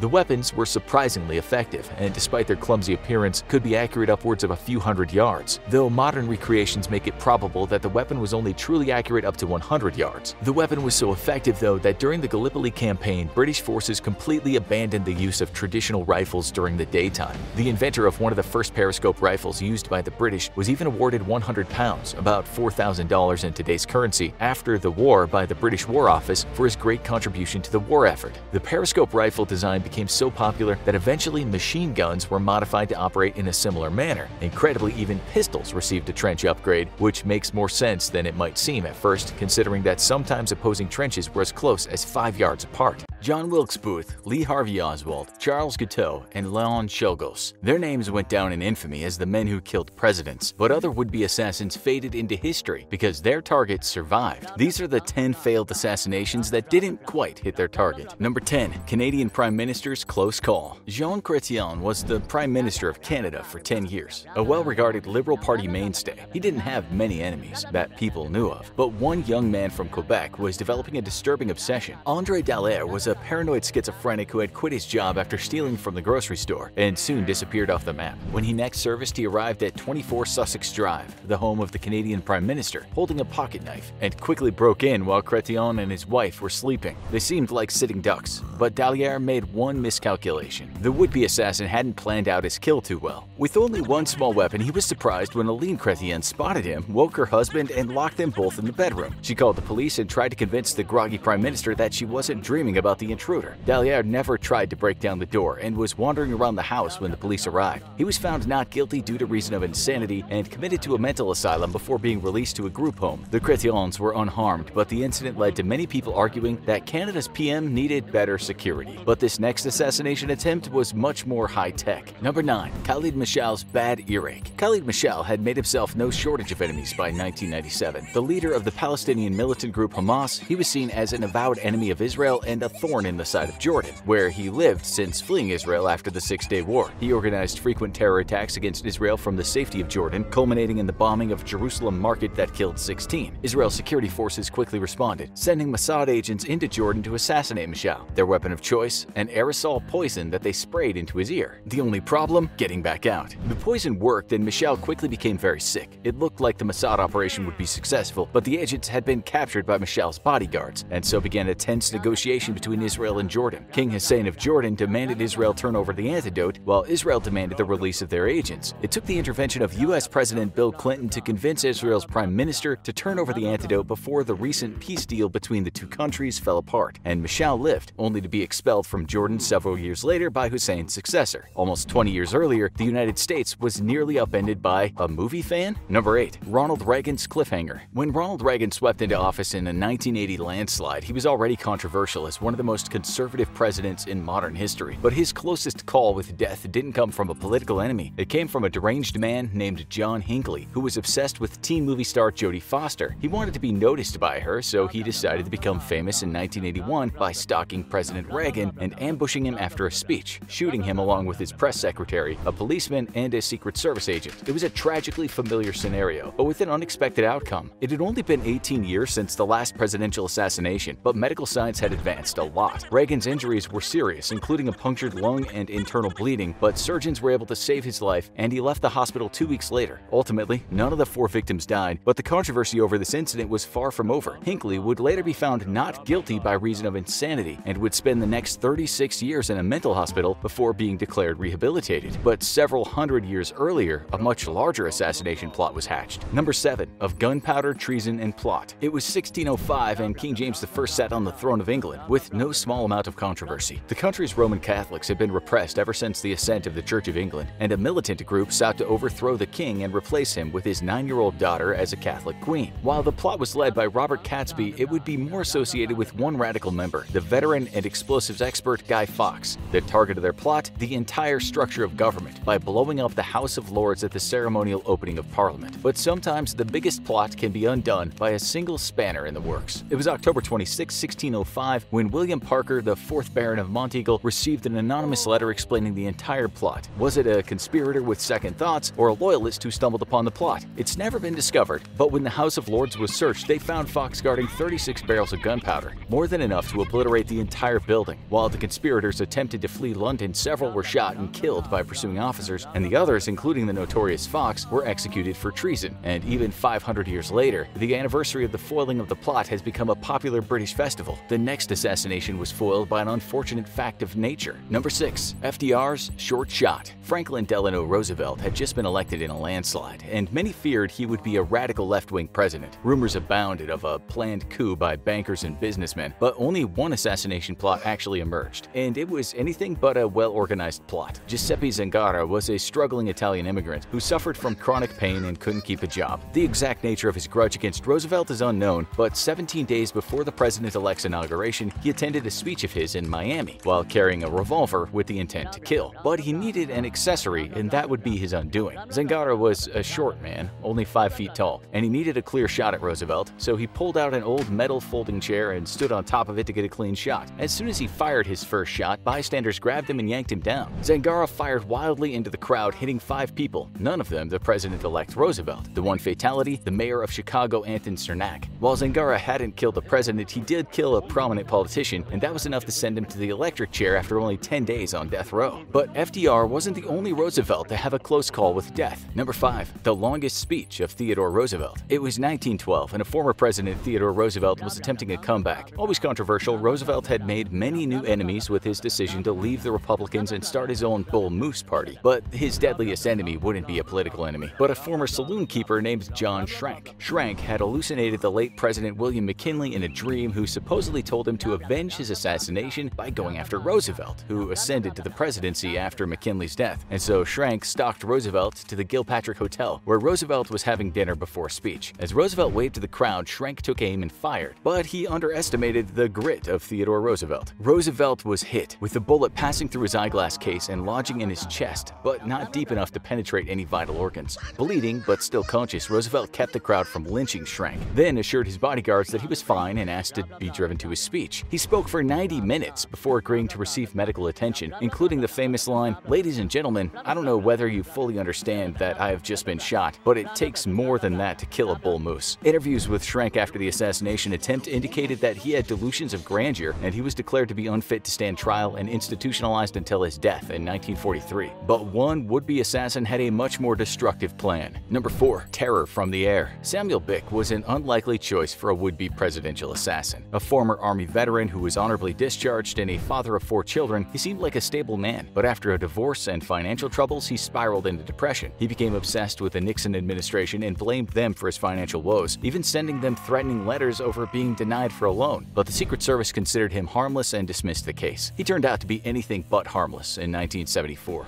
Bick planned to assassinate Nixon, but he didn't want to just be another gunman. He decided to hijack a plane and crash it into the White House. He stole a revolver from a friend, built a homemade bomb, and made several audio tapes full of rambling justifications for his attack. At the Baltimore-Washington International Airport, he shot and killed a policeman before boarding the Delta flight to Atlanta. He would then shoot the pilots when they told him he couldn't take off yet, and then ordered a passenger to fly the plane. Before he could take off, he was surrounded by police. Police shot and wounded him, and Bick shot himself before they could arrest him. In the end, one of America's most ambitious would-be assassins was undone by one simple problem. It's not that easy to steal a plane, but sometimes a much smaller problem can derail an assassination. Number 3. The double unlucky assassin. It was 1835, and the relatively new United States had not seen an assassination attempt. That was about to change with the ascent of a controversial populist Andrew Jackson to the presidency. Richard Lawrence was a simple house painter, but over the years, his behavior changed to become more violent and erratic. Many speculate that the chemicals in the paint might have contributed to his mental illness, and he became convinced that he was owed money from the US government. He blamed Andrew Jackson's opposition to a national bank, but in reality, it was more likely because he wasn't actually an English king who died centuries ago, as he believed. But these delusions grew more severe as he started stalking Jackson until he planned to ambush him at a congressman's funeral with 2 pistols. But he was about to become very famous for a different reason. In 1835, presidential security was rudimentary, and Lawrence was easily able to get close to Jackson. He stepped out, aimed his pistol, and fired at the president, and the gun misfired. He quickly drew a second pistol, only for it to misfire as well. Old guns were vulnerable to moisture, and the weather that day was damp, but Lawrence had no chance to fix the problem because President Jackson began beating him with his cane. The crowd eventually intervened, but it's not clear whose life they were saving. At his trial, Lawrence was obviously not well, still insisting he was Richard III, and quickly sent to an insane asylum for the rest of his life. This next assassination attempt was right out of an action movie. Number 2. The Wild Ride of Charles de Gaulle. Charles de Gaulle had a long and storied career in French politics, which was approaching its last act in the 1960s. But he made some powerful enemies when he decided to accept Algeria's declaration of independence and end its status as a French colony. The OAS, or Organisation de l'Armée Secrète, was a far-right parliamentary group formed during the Algerian War, and they saw de Gaulle as a traitor. They made several attempts on de Gaulle's life, but it was the third that would become the most famous. Led by prominent French veteran and engineer Jean-Bastien Thiry, who served as lookout, 3 shooters armed with machine guns followed de Gaulle's entourage and opened fire. What happened next was one of the craziest escapes from an assassination in history. High-powered automatic weapons strafed de Gaulle's car with bullets, along with countless nearby shops, but de Gaulle, his wife, and his entire entourage escaped unharmed, despite 14 bullet holes being found in the car. De Gaulle would credit his tough-as-nails Citroën DS car, but whether it was the car or just good luck, he would serve several more years as France's president. Bastien Thiry, meanwhile, would go on before a military tribunal and ultimately become the final French convict to face a firing squad. Many failed assassinations spared a prominent leader, but this final one had the chance to end a world war. Number 1. The July 20th plot. It was 1944, and it was becoming clear that Nazi Germany was losing the war. The German war machine put the blame squarely in one direction: the absolute dictator of Germany, Adolf Hitler. Some of his top military men believed Hitler's crimes against humanity were a disgrace to the country, and they wished to restore the country's First World War prestige. The plot had been building when it was joined by Lieutenant Colonel Klaus von Stauffenberg, a wounded veteran and arch-conservative who would ultimately lead the assassination attempt. But it was about to go terribly wrong. The plan had many layers. First, von Stauffenberg would assassinate Hitler with a planted bomb. The many members of the German military leadership would quickly spread the word that Hitler was dead and use that opportunity to install a new government led by aristocrats and military leaders that would be able to win the war. But after von Stauffenberg planted the bomb, a colonel accidentally moved it, shielding Hitler and leading him to only be injured. The coup failed as soon as word got out that Hitler was still alive. The conspirators were arrested and almost 5,000 were executed, including von Stauffenberg and many political enemies of Hitler, as the mad dictator's regime would continue for another 10 months.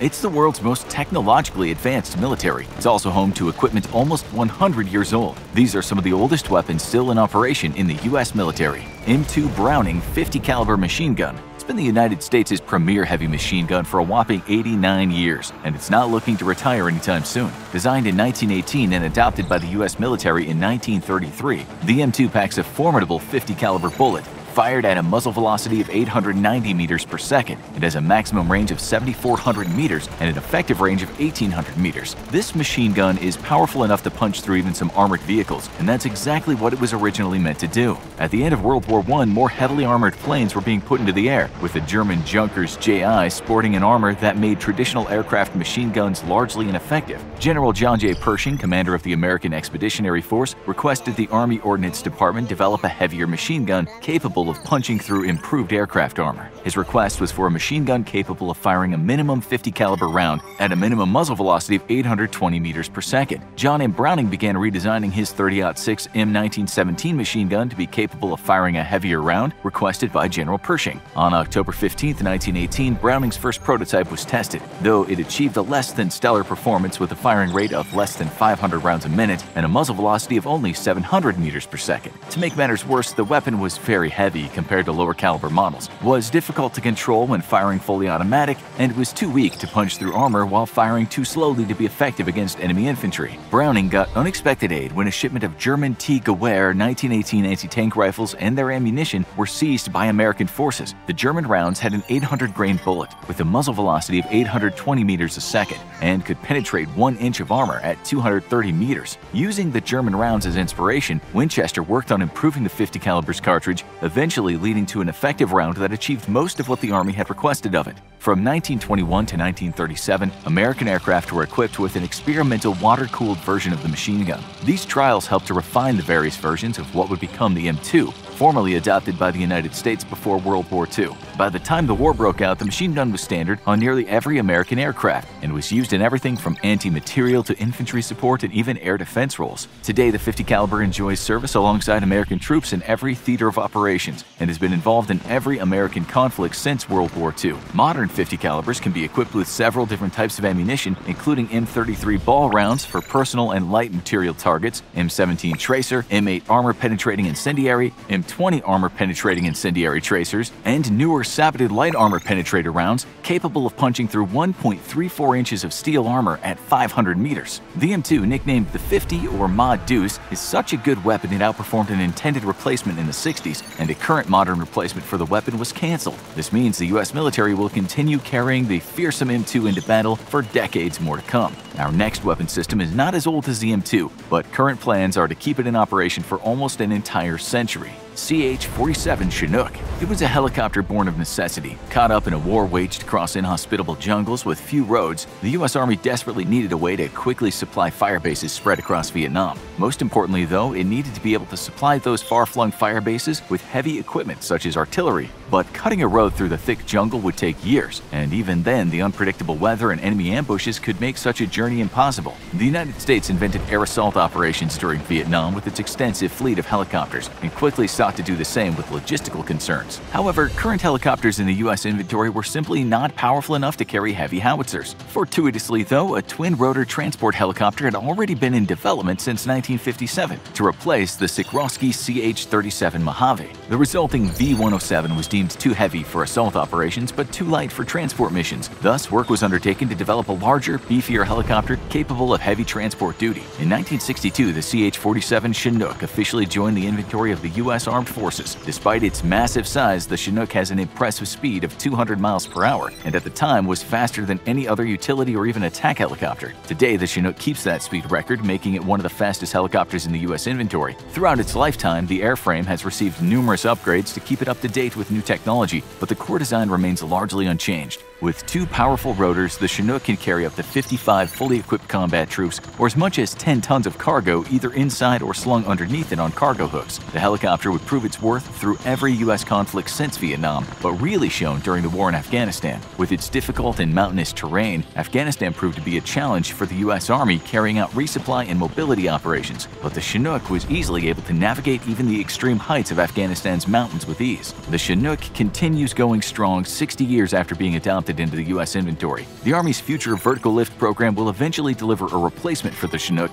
but will focus first on a replacement for the UH-60 Blackhawk. In the meantime, future upgrades will keep the Chinook in operation for a predicted 99 years. Our next weapon is not just old, but proved to be so good at its job that its use was even expanded within the U.S. military. Carl Gustaf Recoilless Rifle. In service since 1946, the Carl Gustaf 8.4cm recoilless rifle is perhaps the most successful anti-tank weapon ever made, and the U.S. military plans on continuing to use it for a long time. The Carl Gustaf M1 was developed in 1946 by Hugo Abramson and Harold Jeans at the Royal Swedish Arms Administration. The weapon was developed with the help of knowledge gained from the operation of American bazookas, British Piats, and German Panzerschreck during the war, building on the strengths of each while making its own innovations. The greatest of these innovations was the use of a rifle barrel to spin stabilize an explosive round, negating the need for a projectile to be outfitted with fins and thus reducing weight and improving performance. Another improvement over the Allied and German World War II anti-tank weapons came in the form of developing the weapon as a recoilless system. A recoilless weapon ejects countermass from the rear of the weapon to negate the effect of recoil when firing. This allows the weapon to be much more accurate and to fire a larger projectile, while making the firing unit lighter and easier to use. Today, the Carl Gustaf is an extremely economical solution for the anti-tank and anti-material needs of any infantry unit. With a unit cost of just $20,000 and an ammo cost that ranges from $500 to $3,000 depending on the round, the weapon can fire up to 6 rounds a minute with a crew of 2,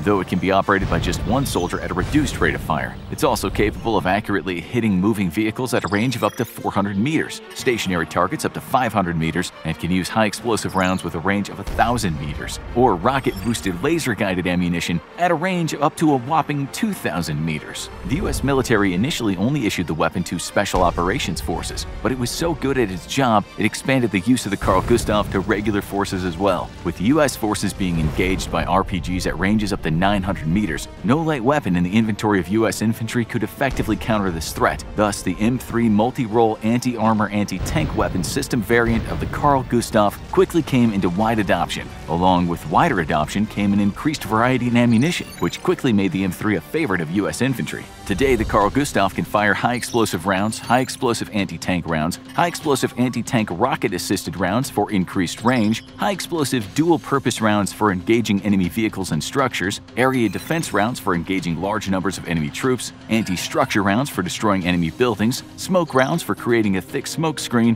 and illumination rounds for lighting up large swaths of grounds at night. The Carl Gustaf is so good at its job there is no planned replacement in the pipeline, and instead it continues to be upgraded with even more modern projectiles and electronics. Our next aircraft has been the workhorse of the American Air Force for 65 years and looks to continue that role for another 30. The C-130 Hercules. During the Cold War, the United States knew it could be forced to fight in the most destructive conflict mankind could ever wage. Given the unprecedented destruction of even a non-nuclear conflict between itself and the Soviet Union, the US needed to ensure it could still resupply forces across a devastated Europe. To that end, it called upon the C-130 Hercules, possibly the world's most rugged and versatile cargo aircraft. Its primary selling point was its ability to operate out of makeshift airfields, a key concern for a US military facing a very real probability of having Allied airfields knocked out of commission by Soviet forces. Its requirements, however, were set in the years after the Korean War, when the US realized it needed dedicated military cargo aircraft and not models adapted from civilian use. The C-130 would be specifically designed to be a modern military cargo plane with a capacity of 92 passengers or 72 combat troops. Alternatively, it could fit 64 paratroopers and all of the equipment they need instead.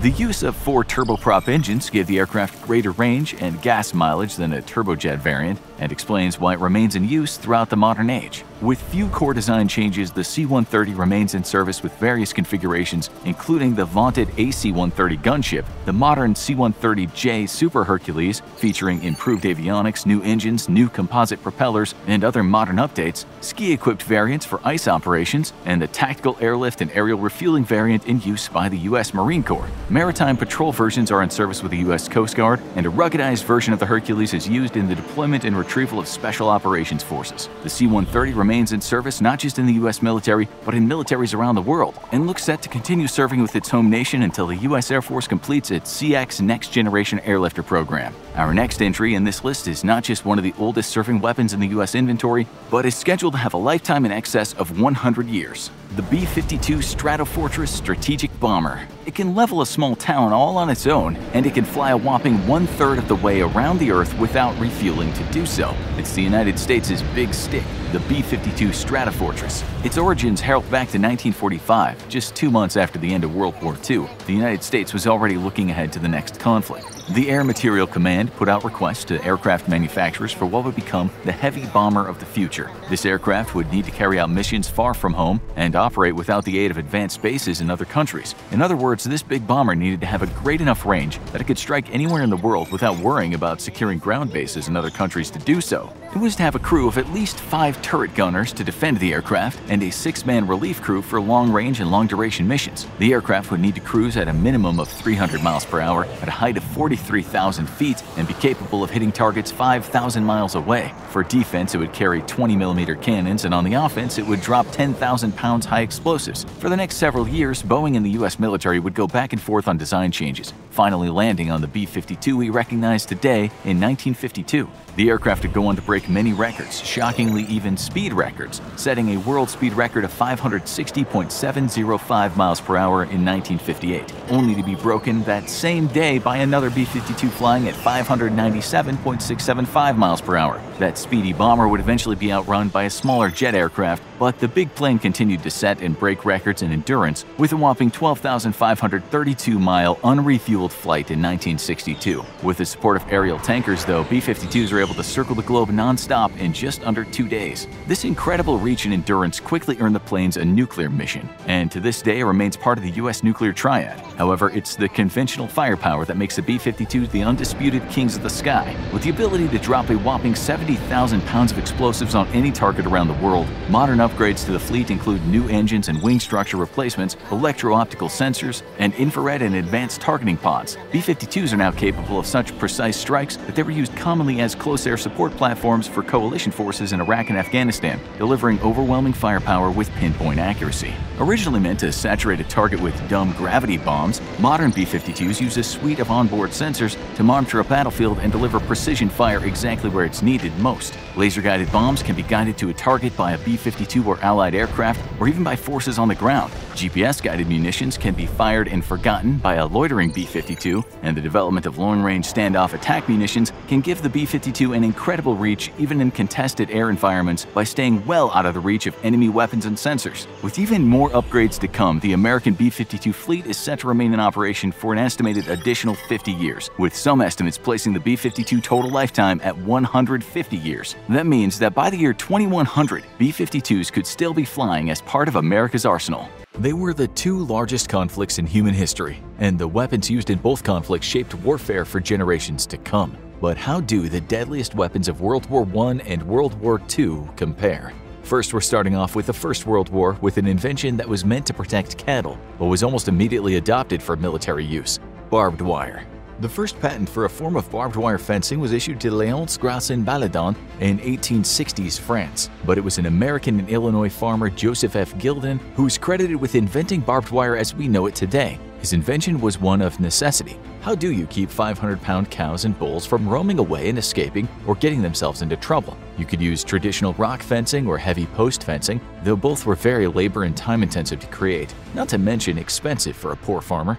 Gildan's solution was brilliantly simple. He simply strung up two twisted strands of wire that had evenly spaced, sharpened barbs in place. The twisted strands guaranteed that when an animal pushed against the fencing to try to escape, it would be met with many sharp barbs. The pain from the barbs would immediately deter even the angriest bull from trying to break through the fence. The fence could be mass-produced, thus lowering cost, and a small team could install hundreds of yards of fencing in a single day. It was a brilliant solution that almost immediately caught the attention of military commanders around the world. Barbed wire saw use in every major conflict in the turn of the 20th century, though it came to particularly devilish use during the First World War. While the machine gun was responsible for the trench warfare tactics we saw in the conflict and is seen as the most influential weapon of the war, few knew that without barbed wire, the machine gun would have been far less effective than it ended up being. And it was all in the way that it was deployed. As an offensive weapon, barbed wire is useless, but as a defensive weapon, barbed wire proved to be deadly for both sides of the conflict. A common tactic was to lay down belts of barbed wire in a zigzag pattern that was from 30 feet to 100 feet wide, sometimes even more. This meant that the enemy infantry had to cut through multiple tangles of the stuff just to make any progress, instead of just laying them down as independent strands, which could be cut much easier and faster. While that infantry was busy trying to cut through the barbed wire, the enemy could rain rifle and machine gun fire on them. Just a few strands of barbed wire could effectively bring an assault of thousands to a dead standstill, pun fully intended. However, barbed wire could also be used to funnel enemy soldiers into massive killing fields, and this is where it proved to be at its most deadly. Machine guns and artillery could all be zeroed in on a pre-planned killing field, making them deadly accurate against advancing enemy infantry. An account from the Battle of Selma highlights how deadly barbed wire had become. Those Newfoundlanders who did reach their own wire, 4 well-laid belts in all, had to follow zigzag lanes between pre-cut gaps which had been exactly pinpointed by German machine gunners. Those who managed to get through those gaps had to cross 500 yards of open ground exposed to German positions. Those Newfoundlanders who had reached the German wire were shot down as they tried to cut their way through it with their wire cutters. Both sides came up with attempts to defeat barbed wire, one of which was to use special mats that one could lay over the obstacle and provide safety for advancing soldiers. However, one misstep would see you tumble into a mass of the stuff, completely entangling you while you also lacerated and mauled your flesh. Hopelessly stuck, your only hope was that your side won the engagement and a rescue party could come later and cut you out. Or you could take your chances simply tearing free of the stuff, an extremely unenviable proposition. The Bangalore torpedo was also developed as a way of defeating barbed wire. It consisted of a series of 5-foot lengths of pipe which could be screwed together and were filled with explosives. Then, the entire assembly was shoved through the wire and the fuse lit. The resulting explosion would clear a 5-foot path through the stuff. However, this meant that you would be exposed to enemy fire the entire time you were busy assembling your torpedo and waiting for the fuse to go off. It was the development of one of the deadliest weapons of World War II that led to the end of barbed wire's reign as one of the most feared tools on the battlefield. While barbed wire would continue to be used throughout World War II to protect defensive positions, the tank, with its thick armor and wide treads, could easily smash through the stuff. Thus, the use of barbed wire dropped steeply after World War I. Though it remains in use around the world for its excellent anti-personnel properties, it just isn't as effective as it once was thanks to the proliferation of armored vehicles. Our next deadliest weapon would have its infancy in World War I, but would be responsible for almost knocking an entire country out of the war before it even joined World War II. The airplane. Almost from the advent of powered flight, man saw its potential for war, but it would take a few years for its true potential to be discovered. Before the airplane, armies relied on mounted scouts or even hot air balloons to conduct reconnaissance, but the advent of a fast mobile platform that gave its pilot a bird's-eye view of a battlefield proved to be an absolute game-changer. Now it was possible to get detailed tactical information not just on an enemy's front lines, but deep behind them. Valuable information that could be passed along to the artillery corps and used to destroy enemy supply depots and command posts, not visible to scouts on the ground or operating from stationary balloons. It was at the First Battle of Marna when the airplane first proved itself an exceptionally valuable tool for any military and prompted the need to defend one's own skies against enemy airplanes. During this battle, Allied reconnaissance planes were able to spot a gap in the German lines that was not visible from the ground. The Allies soon massed an attack against this gap and succeeded in splitting the German line, forcing them to retreat or be overwhelmed. It was clear that the airplane was necessary for modern war, and that it was just as necessary to keep the friendly skies clear of them. The first scout planes had no armaments, and instead pilots would engage in shootouts with each other using revolvers. With a pressing need to destroy enemy scout aircraft, though, engineers on both sides of the lines worked to develop armament that could be fitted on an airplane that had the ability to shoot enemy planes out of the sky. The first such weapons consisted of carefully timed machine guns that were directly linked to the plane's propeller and thus could shoot through the rapidly spinning blades without damaging them. These were known as synchronization gears. The first synchronization gear to enter service was fitted on a German Fokker Eindecker fighter and proved to be mostly reliable. Gradually, the technology improved to the point that fewer and fewer pilots were shooting their own propellers off. It wouldn't be until the 1930s that these types of machine guns would go out of style. Armed with machine guns, planes could now attack and destroy each other effectively, keeping nosy enemy scouts from getting a good fix on your troops down below. However, on top of this, from the onset of powered flight, it also became obvious that the airplane could be an excellent tool for dropping bombs on the enemy with far greater accuracy than artillery. However, this would remain a pipe dream for most of the war due to the technological limitations of early engines. In place of bombs, some planes carried great loads of sharpened wood darts that were light enough to allow a plane to carry hundreds of them at a time. However, the darts were completely unguided and their effectiveness was limited, though they did succeed at causing casualties on the ground, and the French used them all the way to the end of the war. Early planes were able to carry some explosives, but would need to drop them from low altitudes to have any hope of hitting their targets due to how light the explosives were. This in turn exposed the airplane to withering ground fire. With the development of more powerful engines, planes were able to carry larger loads at higher altitudes, and by the end of the war, the bomber aircraft began to come into its own. After World War I, though, few people saw the potential of the airplane. American General William Landrum Mitchell, however, had seen how revolutionary air power would quickly become, but his efforts to convince a staunchly traditionalist military would end up costing him his career. Mitchell argued that the airplane would be the most important weapon of any future conflict. Despite the increasing lethality of airplanes in the First World War, many of Mitchell's contemporaries disagreed and believed that traditional artillery and battleships were more important than airplanes. Mitchell would go on to stage a series of demonstrations by sinking decommissioned battleships using bombs, but they proved unconvincing to Army leadership. For his incessant campaigning for an expanded Air Force, Mitchell would annoy his superiors to the point that they demoted him to colonel. When he accused the Army and Navy leadership of almost treasonable administration of the national defense after investing in battleships instead of aircraft carriers, Mitchell was court-martialed and he resigned shortly after. Mitchell would die in 1936, but the entire world would realize he had been correct all along after his death, when on December 7, 1941, out of the blue, a massive Japanese air attack nearly wiped out the U.S. Pacific Fleet. The U.S. was mostly left with its aircraft carriers in the Pacific for the early years of the war, which it employed to devastating effect against the Japanese. This sealed the fate of the battleship and proved that Mitchell had been correct all along. If U.S. military leadership had listened to him in 1925, the U.S. would have crushed Japan years earlier than it did with its massive fleet of aircraft carriers, instead of investing in slow, inaccurate battleships. In Europe, though, Germany also proved how deadly the airplane had become by brilliantly incorporating it into its blitzkrieg strategy. Air attacks would overwhelm enemy defenses with aerial bombardment, and the war even saw the airplane used as direct fire support for troops on the ground. Dive bombers were very effective for destroying enemy tanks with pinpoint accuracy, and few were as feared as the Junkers Ju-87 or Stuka. They even came equipped with an air siren, which would let out a horrifying wail as the plane dove on a target, further demoralizing the men on the ground. Fighters equipped with heavy machine guns and cannons could also strafe enemy positions and destroy armored vehicles with far greater accuracy than artillery fire or offshore fire support. By the end of the war, the airplane had become one of the most important advancements in the history of military technology. Our next most deadly weapon, though, continues to haunt the imaginations of people to this day and led to global action to ban its use in further conflicts: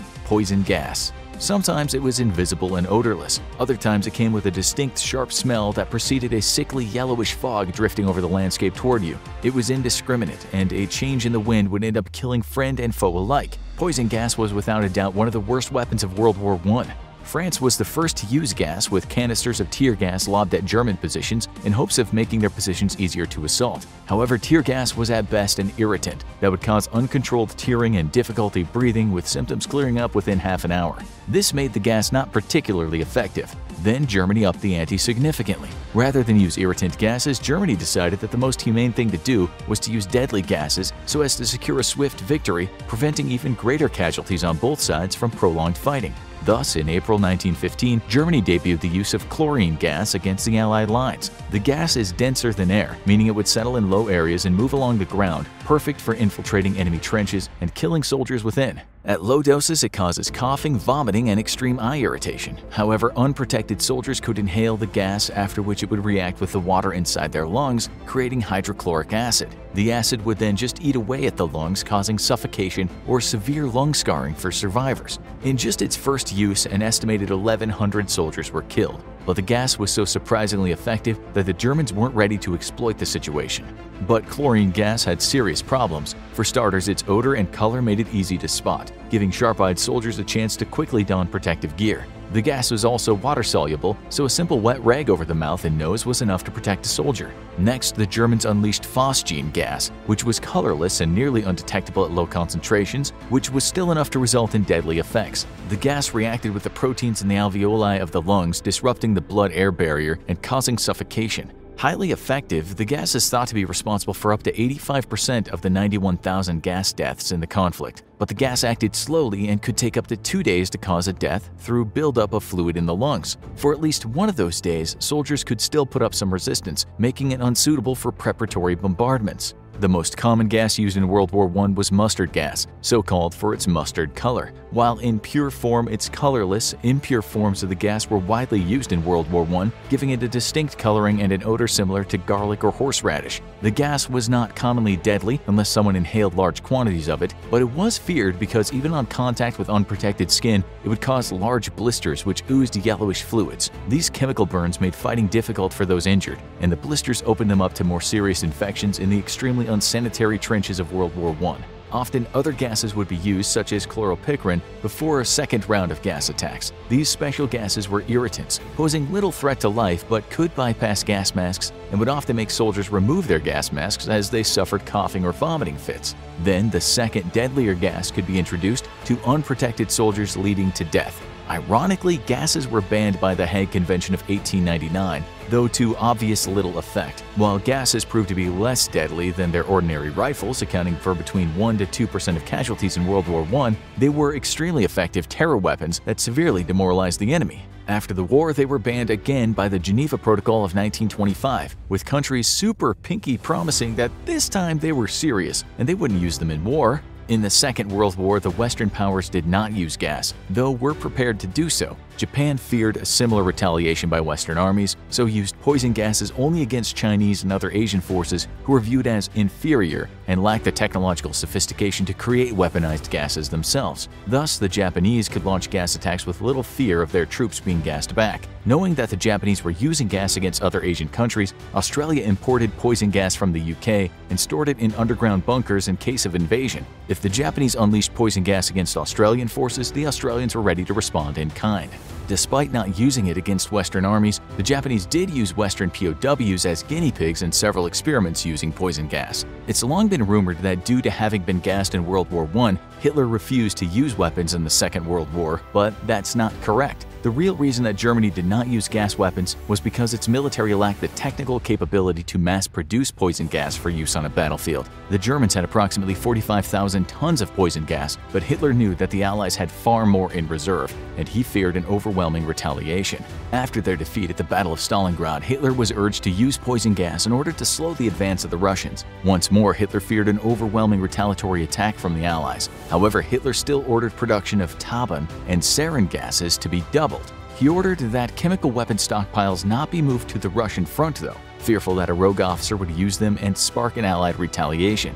After the invasion of Italy, the Germans quickly either moved or destroyed their own and Italy's chemical weapon stockpiles for fear that again a rogue commander would order them used on Allied soldiers. Gas could have prevented the Normandy invasion though and turned it into a strategic disaster. When asked why gas wasn't used, Hermann Göring later stated that as the Wehrmacht relied on horse-drawn transportation for resupply of their combat units, and they had never been able to design a gas mask that a horse would tolerate and allowed sufficient air to pass for a horse to pull a cart, deploying a gas would harm the war effort more than it aided it. The Germans did use chemical weapons in extermination efforts though, using toxic smoke to force Russian resistance fighters out of their positions in the caverns beneath the city of Sevastopol. They also used asphyxiating gas in the catacombs of Odessa in November 1941 and in late May 1942 during the Battle of the Kirk Peninsula in eastern Crimea. After the battle, around 3,000 Red Army soldiers and civilians were besieged in a series of caves and tunnels in the Adzumushkai quarry, and after 3 months of resistance, the Nazis finally released poison gases into the tunnels, killing most of them.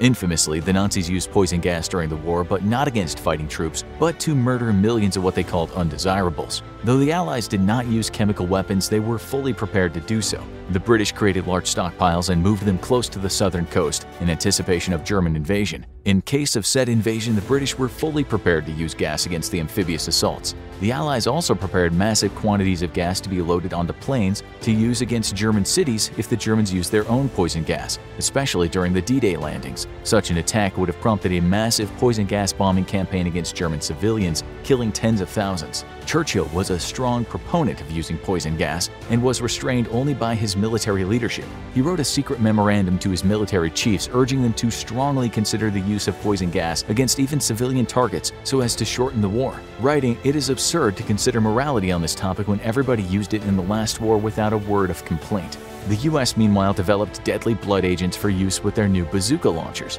These agents could penetrate the protective barriers of some gas masks and were seen as especially effective against Japanese troops holding out inside caves and bunkers. However, despite developing large stockpiles of the deadly gas, the US never used it. Our next deadly weapon also had its start in World War I, but while the rest of the world struggled to employ it, Nazi Germany made deadly use of it: tanks. September 1916 was the dawn of tank warfare. On a brisk fall morning, a small group of massive armored behemoths chugged along at 4 miles an hour, picking their way toward the front. Then, to the shock of German onlookers, the massive metal monsters began the long, slow journey across no man's land toward the trenches. Rifle and even machine gun fire proved completely ineffective. Nothing seemed it could stop the massive death machines. As combustion engines became more powerful, they could be used to propel even heavier machines. This led to a rise in armored cars, but cars were useless in trench warfare of World War I as they could only operate on roads. The British began to rethink the entire concept of an armored car and devise a machine that could help them break the deadlock of trench warfare.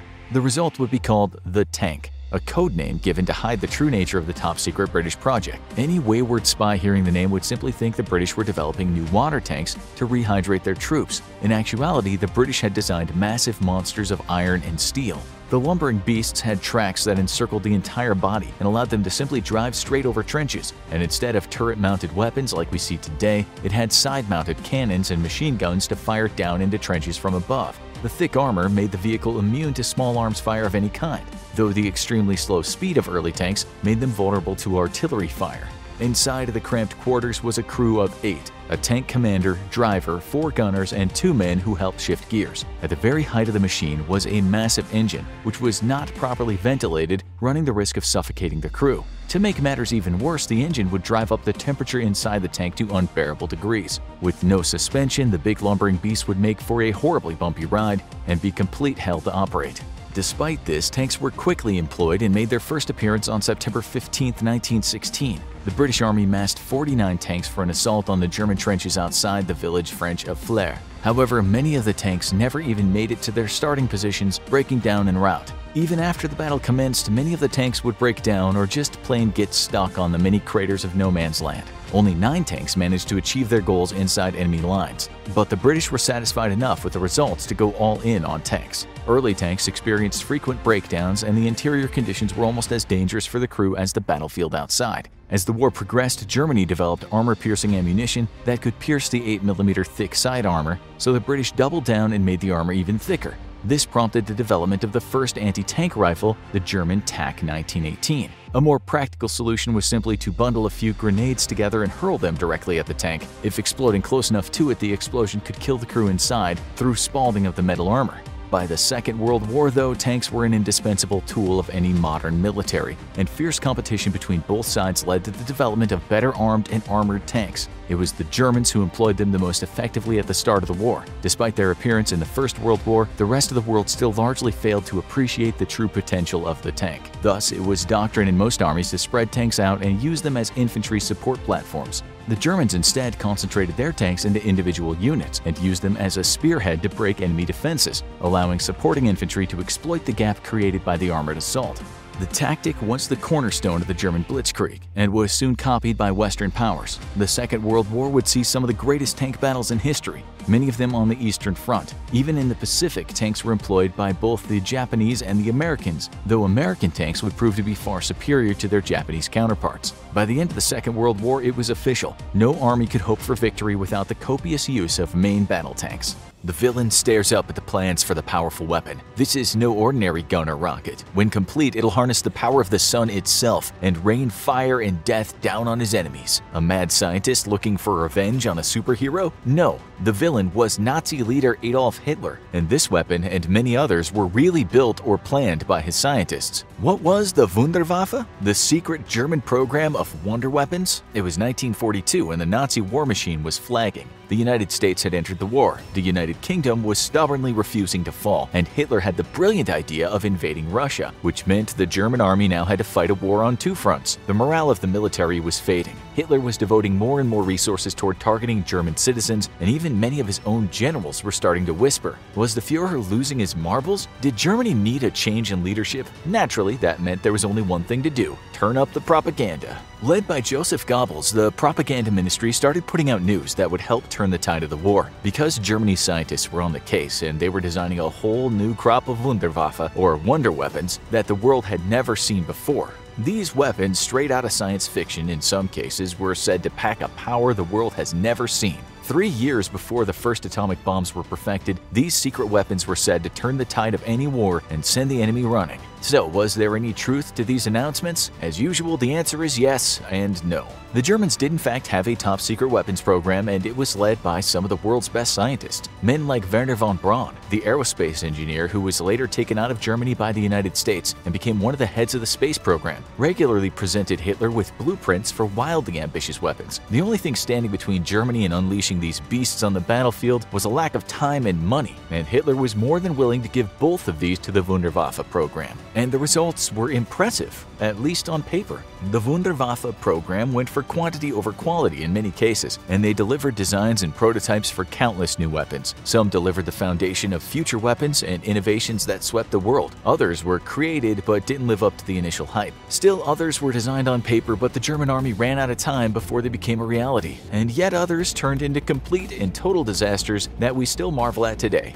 Let's crack open the secret files of the Wunderwaffe and see which of these innovations succeeded and which terrified even Hitler. Germany had an impressive navy, but they were far behind the Allied powers in one area: aircraft carriers. Hitler wanted to expand Germany's naval power far beyond Europe, and to do that, they needed much more capacity. So they commissioned the Graf Zeppelin, a massive carrier that could have carried over 40 fighter planes and dive bombers. And it was one of the earliest Wunderwaffe projects, beginning construction in 1936, and it was still under construction in 1945. With Germany's defeat imminent, the ship was deliberately sunk to avoid it falling into enemy hands. It was later salvaged and used for weapons tests by the Soviets, a far cry from the powerhouse it was intended to be. But it wasn't the most impressive aircraft carrier in the Nazis' plans. The German ocean liner Europa was an impressive ship, one of the largest of the era. After losing a key battleship in 1941, the German Navy needed an aircraft carrier they could use quickly. So they came up with the idea, why not turn the cruise ship into a carrier? The largest of the vessels was chosen for conversion. The Europa was redesigned the German Aircraft Carrier 1, and big plans were developed to convert it. And that's all they became, plans. Soon after the process began, it became clear there were serious structural weaknesses, and the ship wasn't meant to carry airplanes. It wound up carrying troops after it was seized by the United States. If there was one thing the Wunderwaffe program loved, it was large ships. It was called Plan Z, the plan to expand and enhance the German Navy starting in 1939. The plans were always ambitious, but never quite panned out, and that included the H-class battleships. Never heard of the H-class battleships? That's because they were designed to be by far the largest the German Navy had ever seen, with 6 ships loaded with massive guns and reinforced deck armor. Ironically, what spelled their end was the very thing they were designed for: World War II. The Navy's focus went to retrofitting existing ships, and the H-class battleships faded off into the seas of fantasy. But one section of the German Navy got much more attention. The U-boat was the terror of the seas, as the German submarines sank countless Allied ships, but Hitler wanted them to be faster, stronger, and deadlier. Countless new models were proposed, starting with the rocket U-boat. Most U-boats use standard torpedoes, but these blueprints intended to replace that with higher-powered rockets and missiles. This would allow the Germans to not only sink enemy ships more effectively, but potentially launch attacks on Britain and even the United States from the sea. The first tests were promising, but the lack of a guidance system made them ineffective. Ultimately, the rocket U-boat wasn't ready for combat by the time the war ended, but the scientists continued to refine them for other countries. There was a constant quest to upgrade the U-boat, and some got closer than others. The biggest challenge of using submarines in combat was that they weren't meant to stay underwater at length. They had to coast along the surface and could only submerge for short periods at a time. The Type 21 submarines aimed to change that, being the first ships to operate primarily underwater and only need to resurface for charging. The prototypes worked, and they were put into production in a hurry. Over 100 were completed and 2 were put into service, but at that point the sea war of the European front was all but over. Neither ship saw combat, but the design was impressive enough that both the US and USSR built on it in the future. But the designs that were meant for the surface were no less ambitious or strange. The Kugelblitz might sound like a falling rain of noodle puddings, but the World War II reality was much different. A planned anti-aircraft weapon, it was a self-propelled gun that would be attached to tanks and had the ability to shoot down enemy planes from the ground. It was the first model to have an enclosed rotating turret that would give it far greater maneuverability. The plans were approved to move it to the prototype phase, but that's where the project concluded as the war ended and only a few test vehicles had been completed. The only surviving turret stands on display at a German Army museum. But to take down tanks, the German Army would need some bigger guns. Literally. A rare example of a Wunderwaffe weapon that actually saw combat, the Sturer Emil anti-tank gun was an impressive beast. A lengthy run mounted on the hull of an armored tank, it could carry 15 rounds and move enough to aim effectively. The tank design was adjusted from standard heavy tanks to balance the huge barrel, and 2 models were completed and sent into the field. Named after Max and Moritz, a pair of German storybook characters, they both fell in combat, with Max being destroyed and Moritz being captured by the Soviets and placed on display in the Kubinka Tank Museum. And to carry a heavy gun, you need a heavy tank. The German heavy tank programs cranked out powerful weapons, but they wanted to go bigger. The largest tank at the time, the Panzer VII Maus, was under 200 tons. However, the planned Land Cruiser Ratte was going to weigh a whopping 1,000 tons. Its armor would be almost 10 inches thick and covered with anti-aircraft guns along with a gun turret harvested from a battleship. Hitler was impressed with the wild ambition of the project and greenlit it, always being a fan of showy weapons. However, Minister of Armaments Albert Speer saw it for what it was, a massive money pit, and canceled the project in 1943 before it was built. Other tanks were less ambitious but no more effective. Although the Land Cruiser Rata was never completed, its smaller cousin, the famous Panzer VIII Maus, was. The behemoth of a tank still holds the record for the heaviest fully enclosed armored vehicle ever created. Over 30 feet long and almost 12 feet high, weighing in at just under 200 metric tons, it's armed with a powerful anti-tank gun. The problem was, at that size and weight, it took a lot of power to run.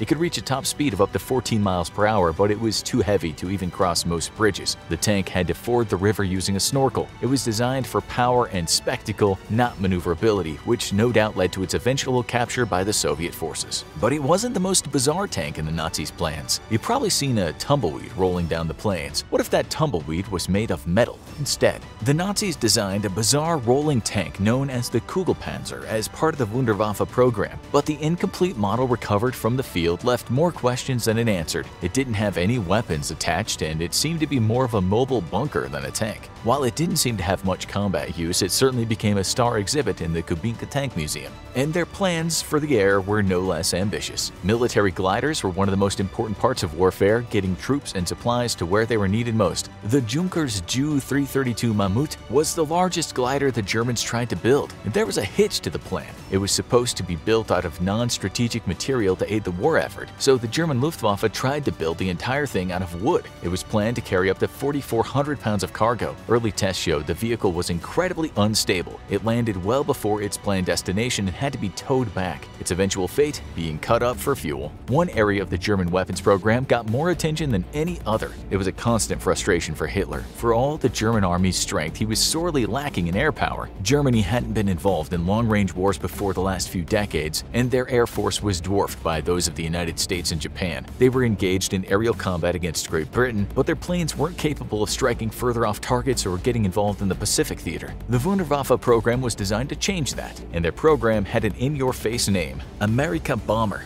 Doesn't leave much doubt what this thing was intended to do, does it? Germany wanted a long-range bomber that would be capable of delivering a Pearl Harbor-like attack against the East Coast American cities, especially New York, which Hitler fantasized about destroying. The German Air Ministry gathered several of the country's best aircraft designers to submit their own candidates for the plane that could deliver a shocking punch to the US on their home front. The results were mixed. Ultimately, two designs stood out from the crowd and were destined for production. The first, the Messerschmitt Me-264, was a long-range strategic bomber for the Luftwaffe. It was an all-metal heavy bomber similar in design to the B-52 and had relatively little in the way of armor and guns, so it could carry more bombs. 3 prototypes were built and overall impressed the brass, but Messerschmitt was already under a lot of demand for their fighter planes, and so the project was abandoned and the competitor was chosen. And that competitor packed its own impressive payload. Junkers might have had a flop with its massive wooden glider, but their other models were anything but. The Junkers Ju-390 was the model ultimately chosen for the America Bomber project for one main reason. It could be adapted from some of their existing planes. Extra inner wing segments were added to the classic Junkers Ju-90 and 290 models, and they quickly went into testing. But how successful they were is a subject of ongoing debate. Some say the test plane made secret flights to South Africa, Japan, and even New York, but there is no concrete proof of this. What's clear is that work on them continued into 1944 until their contracts were canceled, and the planes were eventually stripped for parts and destroyed. But the Nazis might have been more interested in one specific device. The future of warcraft was rockets, powerful devices that could provide fast launches from the ground and deliver massive payloads, or even take a man to the moon one day. Werner von Braun was known as the master of rockets, and many of his innovations were rocket-powered. Hundreds of designs were built for jet fighters, rocket-powered planes, bombers, ramming interceptors, and tactical bombers, but the jet fuel needed to power rockets was expensive, and the technology was new, and most of the Nazi rocket projects wound up as little more than expensive proof-of-concept displays for von Braun's future career. Although Hitler liked rockets, one thing's for sure, he liked heavy artillery more, and the Wunderwaffe program was happy to deliver. Why launch 100 mortars when you can launch one with 10 times the power? That was what Karl Gerhardt tried to answer. The massive siege mortar fired the largest self-propelled ammunition ever deployed, and 6 of the massive guns were built. The destination? The Eastern Front, where Russia had a massive terrain and manpower advantage over the invading Germans. The gun was even powerful enough to destroy bridges when deployed, but they were slow-moving and expensive to build. They delivered a powerful punch, but ultimately all but one were destroyed, and the remainder found its final destination at, you guessed it, the Kubinka Tank Museum.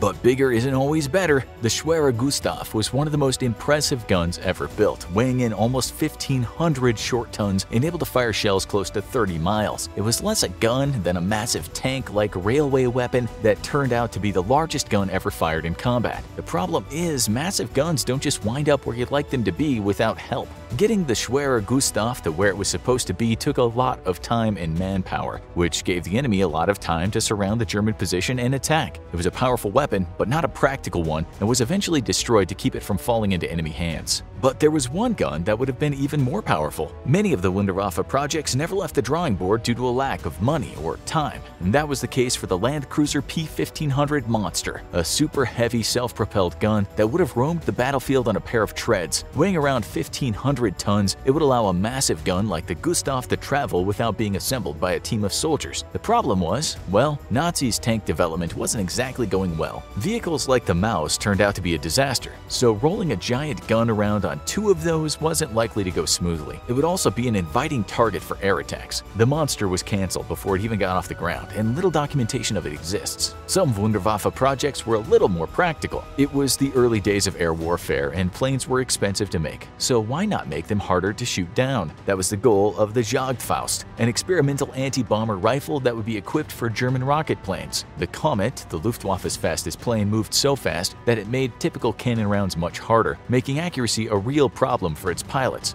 The Jagdfaust eliminated that problem by eliminating the recoil and allowing it to be fired much faster. And unlike many German engineering projects, it worked. The gun got its first kill in April 1945. Too little, too late, as the war came to an end. The only thing more valuable than a new weapon was preserving existing ones. Losing expensive hardware was a common problem, especially when it was tanks, which the Nazis were constantly trying to upgrade. The massive weapons were especially vulnerable at night when they could be ambushed from the dark, which was why the German optics company Carl Zeiss AG developed a surprising project for the military in 1941. The FG-1250 was one of the first night vision devices ever built, working through infrared and designed to be mounted on tanks. It was one of the more effective devices, maybe proving that larger isn't always better. For many weapons, the key wasn't going bigger but smarter. It was the precursor in many ways to modern drone warfare, a weapon that wouldn't need to be aimed directly at the target but could be guided to it. The Fritz X was a powerful bomb designed to take out heavily armed targets, but what made it unique was that it was the first precision-guided weapon ever used in combat. The bomb would be guided by a radio-controlled link that affected movable parts in the tail fins and was intended to sink ships. It successfully achieved that goal in 1943, but it wouldn't be long before the Allies developed countermeasures that could interfere with the delicate radio link. Some Wunderwaffe projects, though, were distinctly closer to science fiction. It was 1929 when German physicist Hermann Oberth came up with a mad proposal, a massive space station that would use a concave mirror to concentrate sunlight and refract it back at a specific point of the Earth with devastating results. Germany was not at war at this point, so maybe he just wanted to be a supervillain. But during the Second World War, German scientists began to build on the concept. They wanted to design a massive sun gun that would generate an immense amount of energy, enough to destroy a city with a single blast. The only problem was Germany didn't have a space program. No one did. When asked how long it would take to build their sun gun, they estimated between 50 and 100 years, which, when you consider Hitler's plans for a 1,000-year Reich, might have been reasonable. But how bizarre were the projects of the Wunderwaffe truly? What was Die Glocke? The mysterious bell-shaped superweapon was one of the most mysterious supposed projects of the Wunderwaffe. It was exposed by Polish journalist Igor Witkowski in the year 2000, as he claimed he had uncovered a secret device that never saw the light of day. Some claimed the glowing contraption was an anti-gravity device, with some even saying it could be related to time travel. But in reality, all evidence is that Die Glocke was nothing. There's no evidence that Witkowski was exposing a true project instead of creating a clever tale. Other devices never got close to reality. The Wunderwaffe teams repeatedly came back to the idea of a directed energy weapon. Who wouldn't like a gun that never ran out of ammo, just needing to be recharged? That technology for Star Trek phasers wasn't there yet, but that didn't stop them from trying. The first attempt was a sonic cannon that could kill via high-intensity vibrations. It worked, but was too expensive and vulnerable to enemy fire to become a mainstay of combat. Undeterred, Hitler's mad scientists explored X-ray beams that could take down aircraft, but the electron accelerator they built as as a test was eventually captured by the Americans. But one question has puzzled people for decades: how close did the Wunderwaffe get to the ultimate weapon? Nuclear fission was discovered in 1938, and only 4 months later, Hitler already had scientists working on a short-lived nuclear bomb project. While it was shut down shortly before the Nazi invasion of Poland, a new project would soon begin as the Nazis started producing nuclear reactors, uranium, and heavy water in earnest. The project continued to be funded until the very end of the war, but contrary to popular belief, it was not a tight race for which side got to the finish line first. While the Manhattan Project was full steam ahead, the German nuclear bomb project was understaffed, and many of the scientists left to pursue more short-term war projects. It didn't help that many of Germany's top scientists had fled the Nazi regime. In the end, the Nazi nuclear bomb project met the fate of many other superweapons, being harvested for parts by the Allies as they took over after the war. So what went wrong with the Wunderwaffe? Why did a project that created so many fantastical weapons ultimately deliver so many duds and completely fail to help the country win the war? For one thing, the scientists involved had to split their focus between so many projects that few got the opportunity to develop and be refined. Many were scrapped after one failed test. Torn between Hitler's mad ambition and Albert Speer's penny pinching, the scientists were often between a rock and a hard place. While many did change the future of warfare, few were around long enough to deliver in combat, and those that were often rolled out right before the close of the war. But one place is no doubt thankful for the Wunderwaffe, the Kubinka Tank Museum, which thanks them for many of their top exhibits. Ancient warfare, generally an old-school affair where armies face off on the battlefield with weapons and armor, and occasionally something much larger, sometimes seaborne, and sometimes alive. Here are 10 of the most insane ancient superweapons you might never have heard of. Number 10. The Juga crossbow.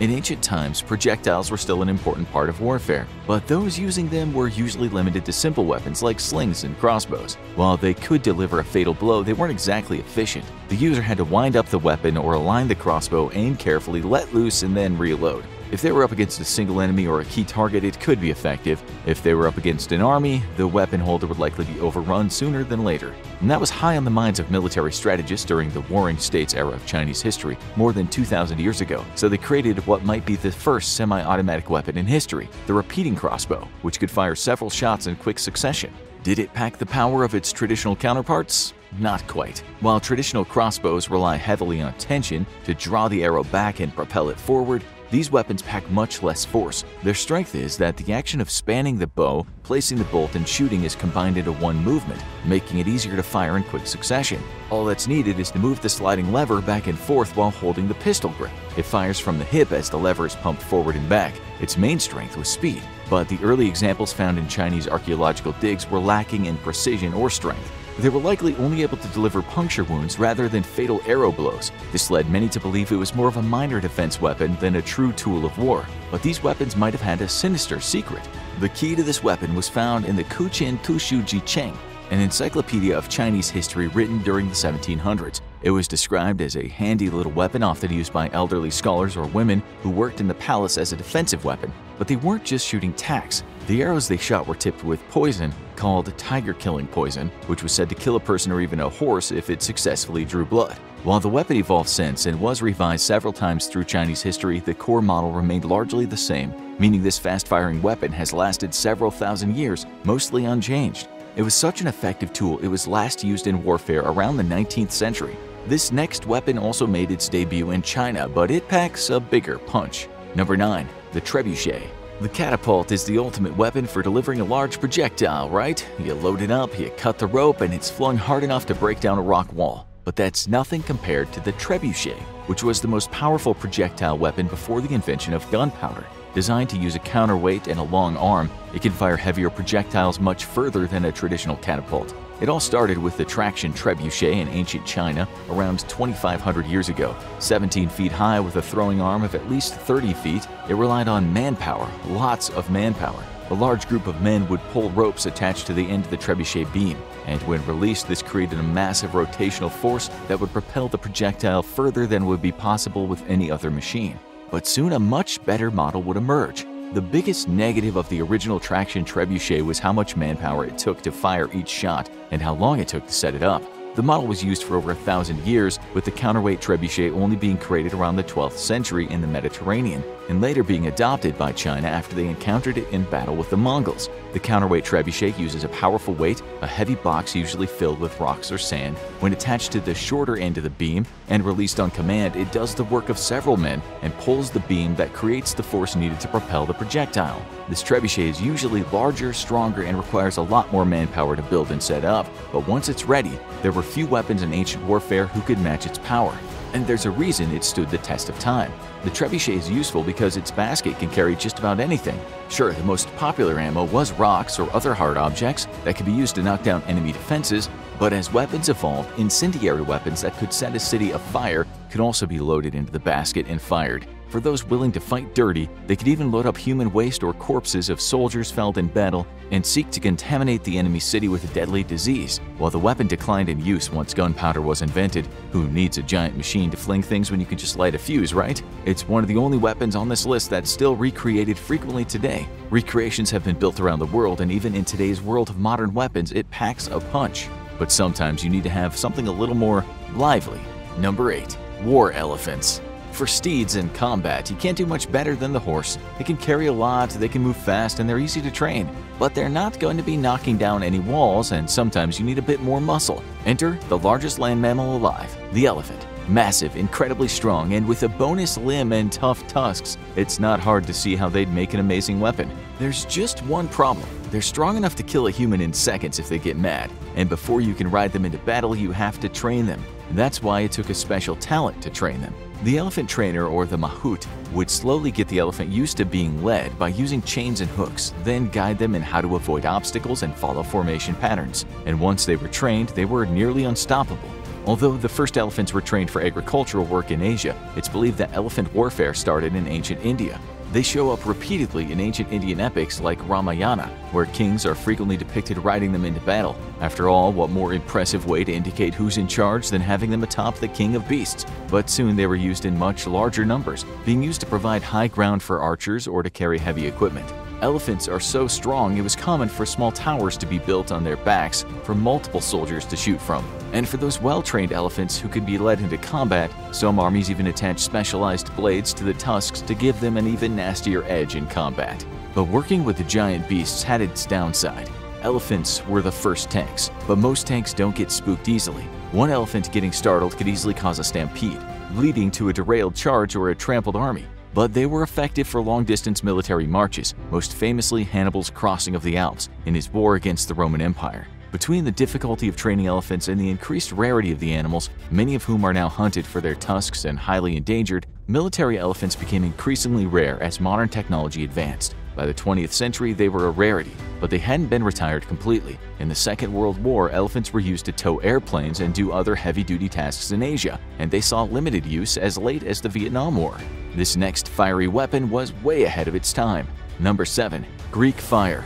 You're aboard a ship carrying soldiers and you're about to run into your dreaded enemy, the ships of the Eastern Roman Empire. They've got superior forces, but your men are well trained and you're ready to take on their conventional weapons. But this time they're not packing conventional weapons, they're packing Greek fire. And suddenly they pull out a cannon that fires what looks like a massive plume of flame at you, igniting the ship and sending you and your men leaping off the boat before it sinks to the bottom of the sea.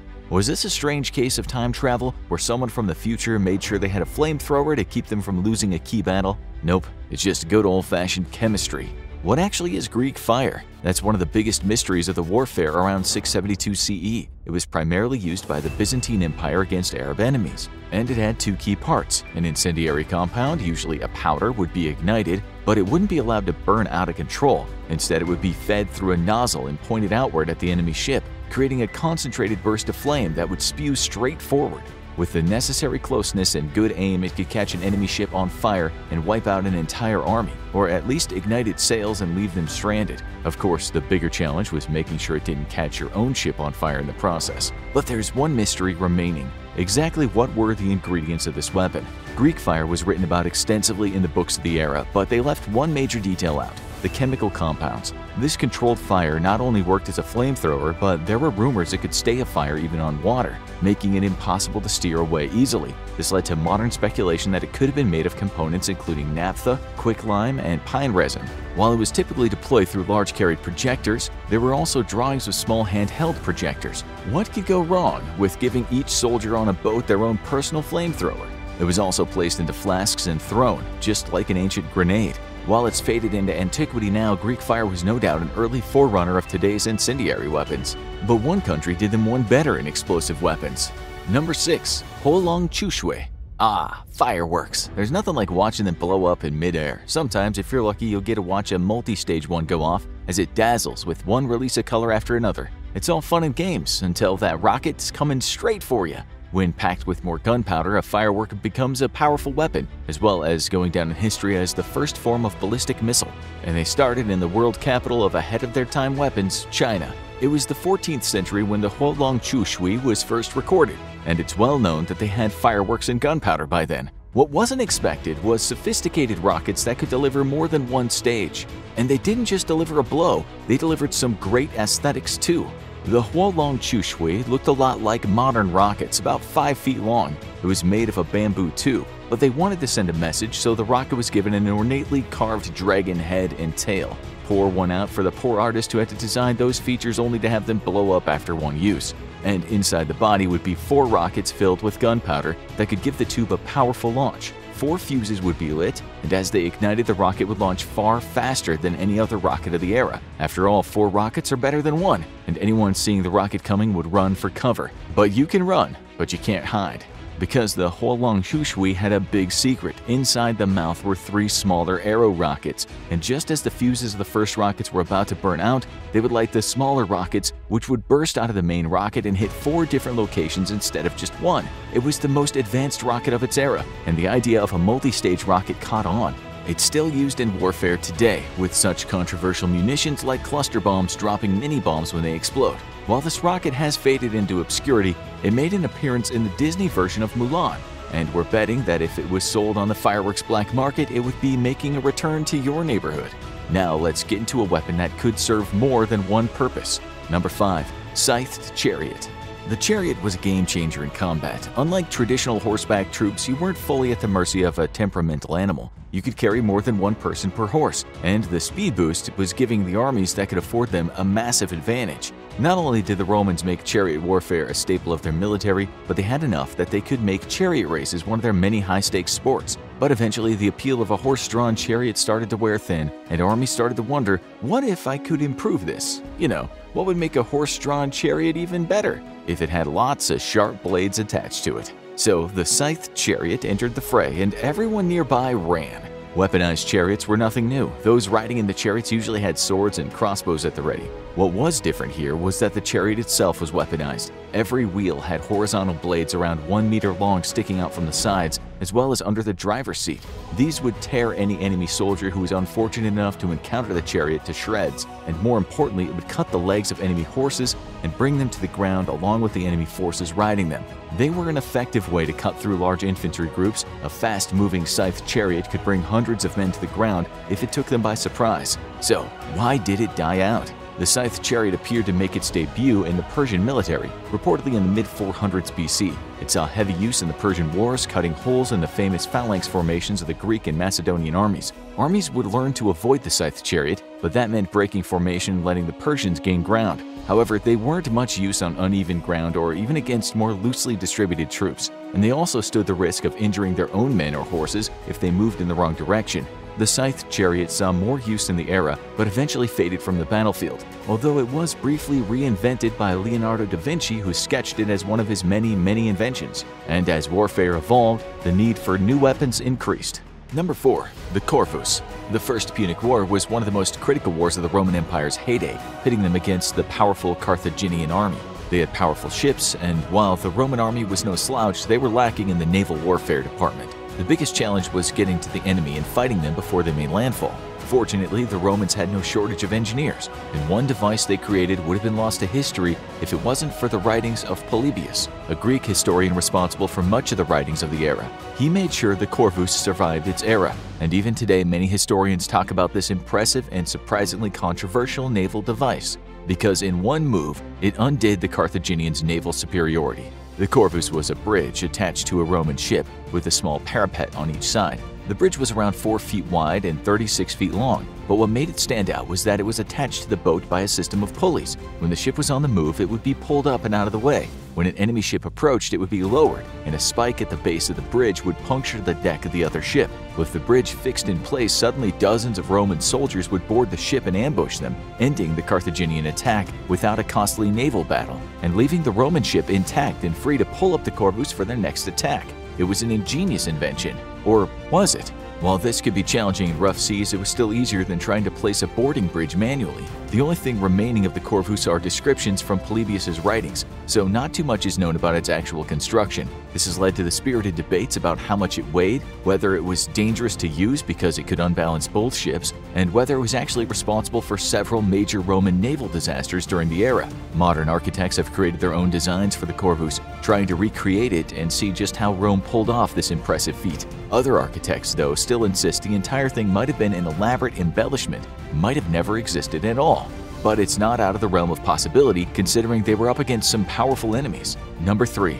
Hellenistic warships. The Carthaginian naval fleet put the Romans to the test, and they also taught them a thing or two. Once the Romans emerged victorious, they started developing their own powerful naval fleets. By the 4th century, these powerful wooden ships were among the largest ever to set sail, and must have looked more like massive cruise ships rather than standard warships. Without modern engines to power them, these warships used old-fashioned methods, oars, and lots of them.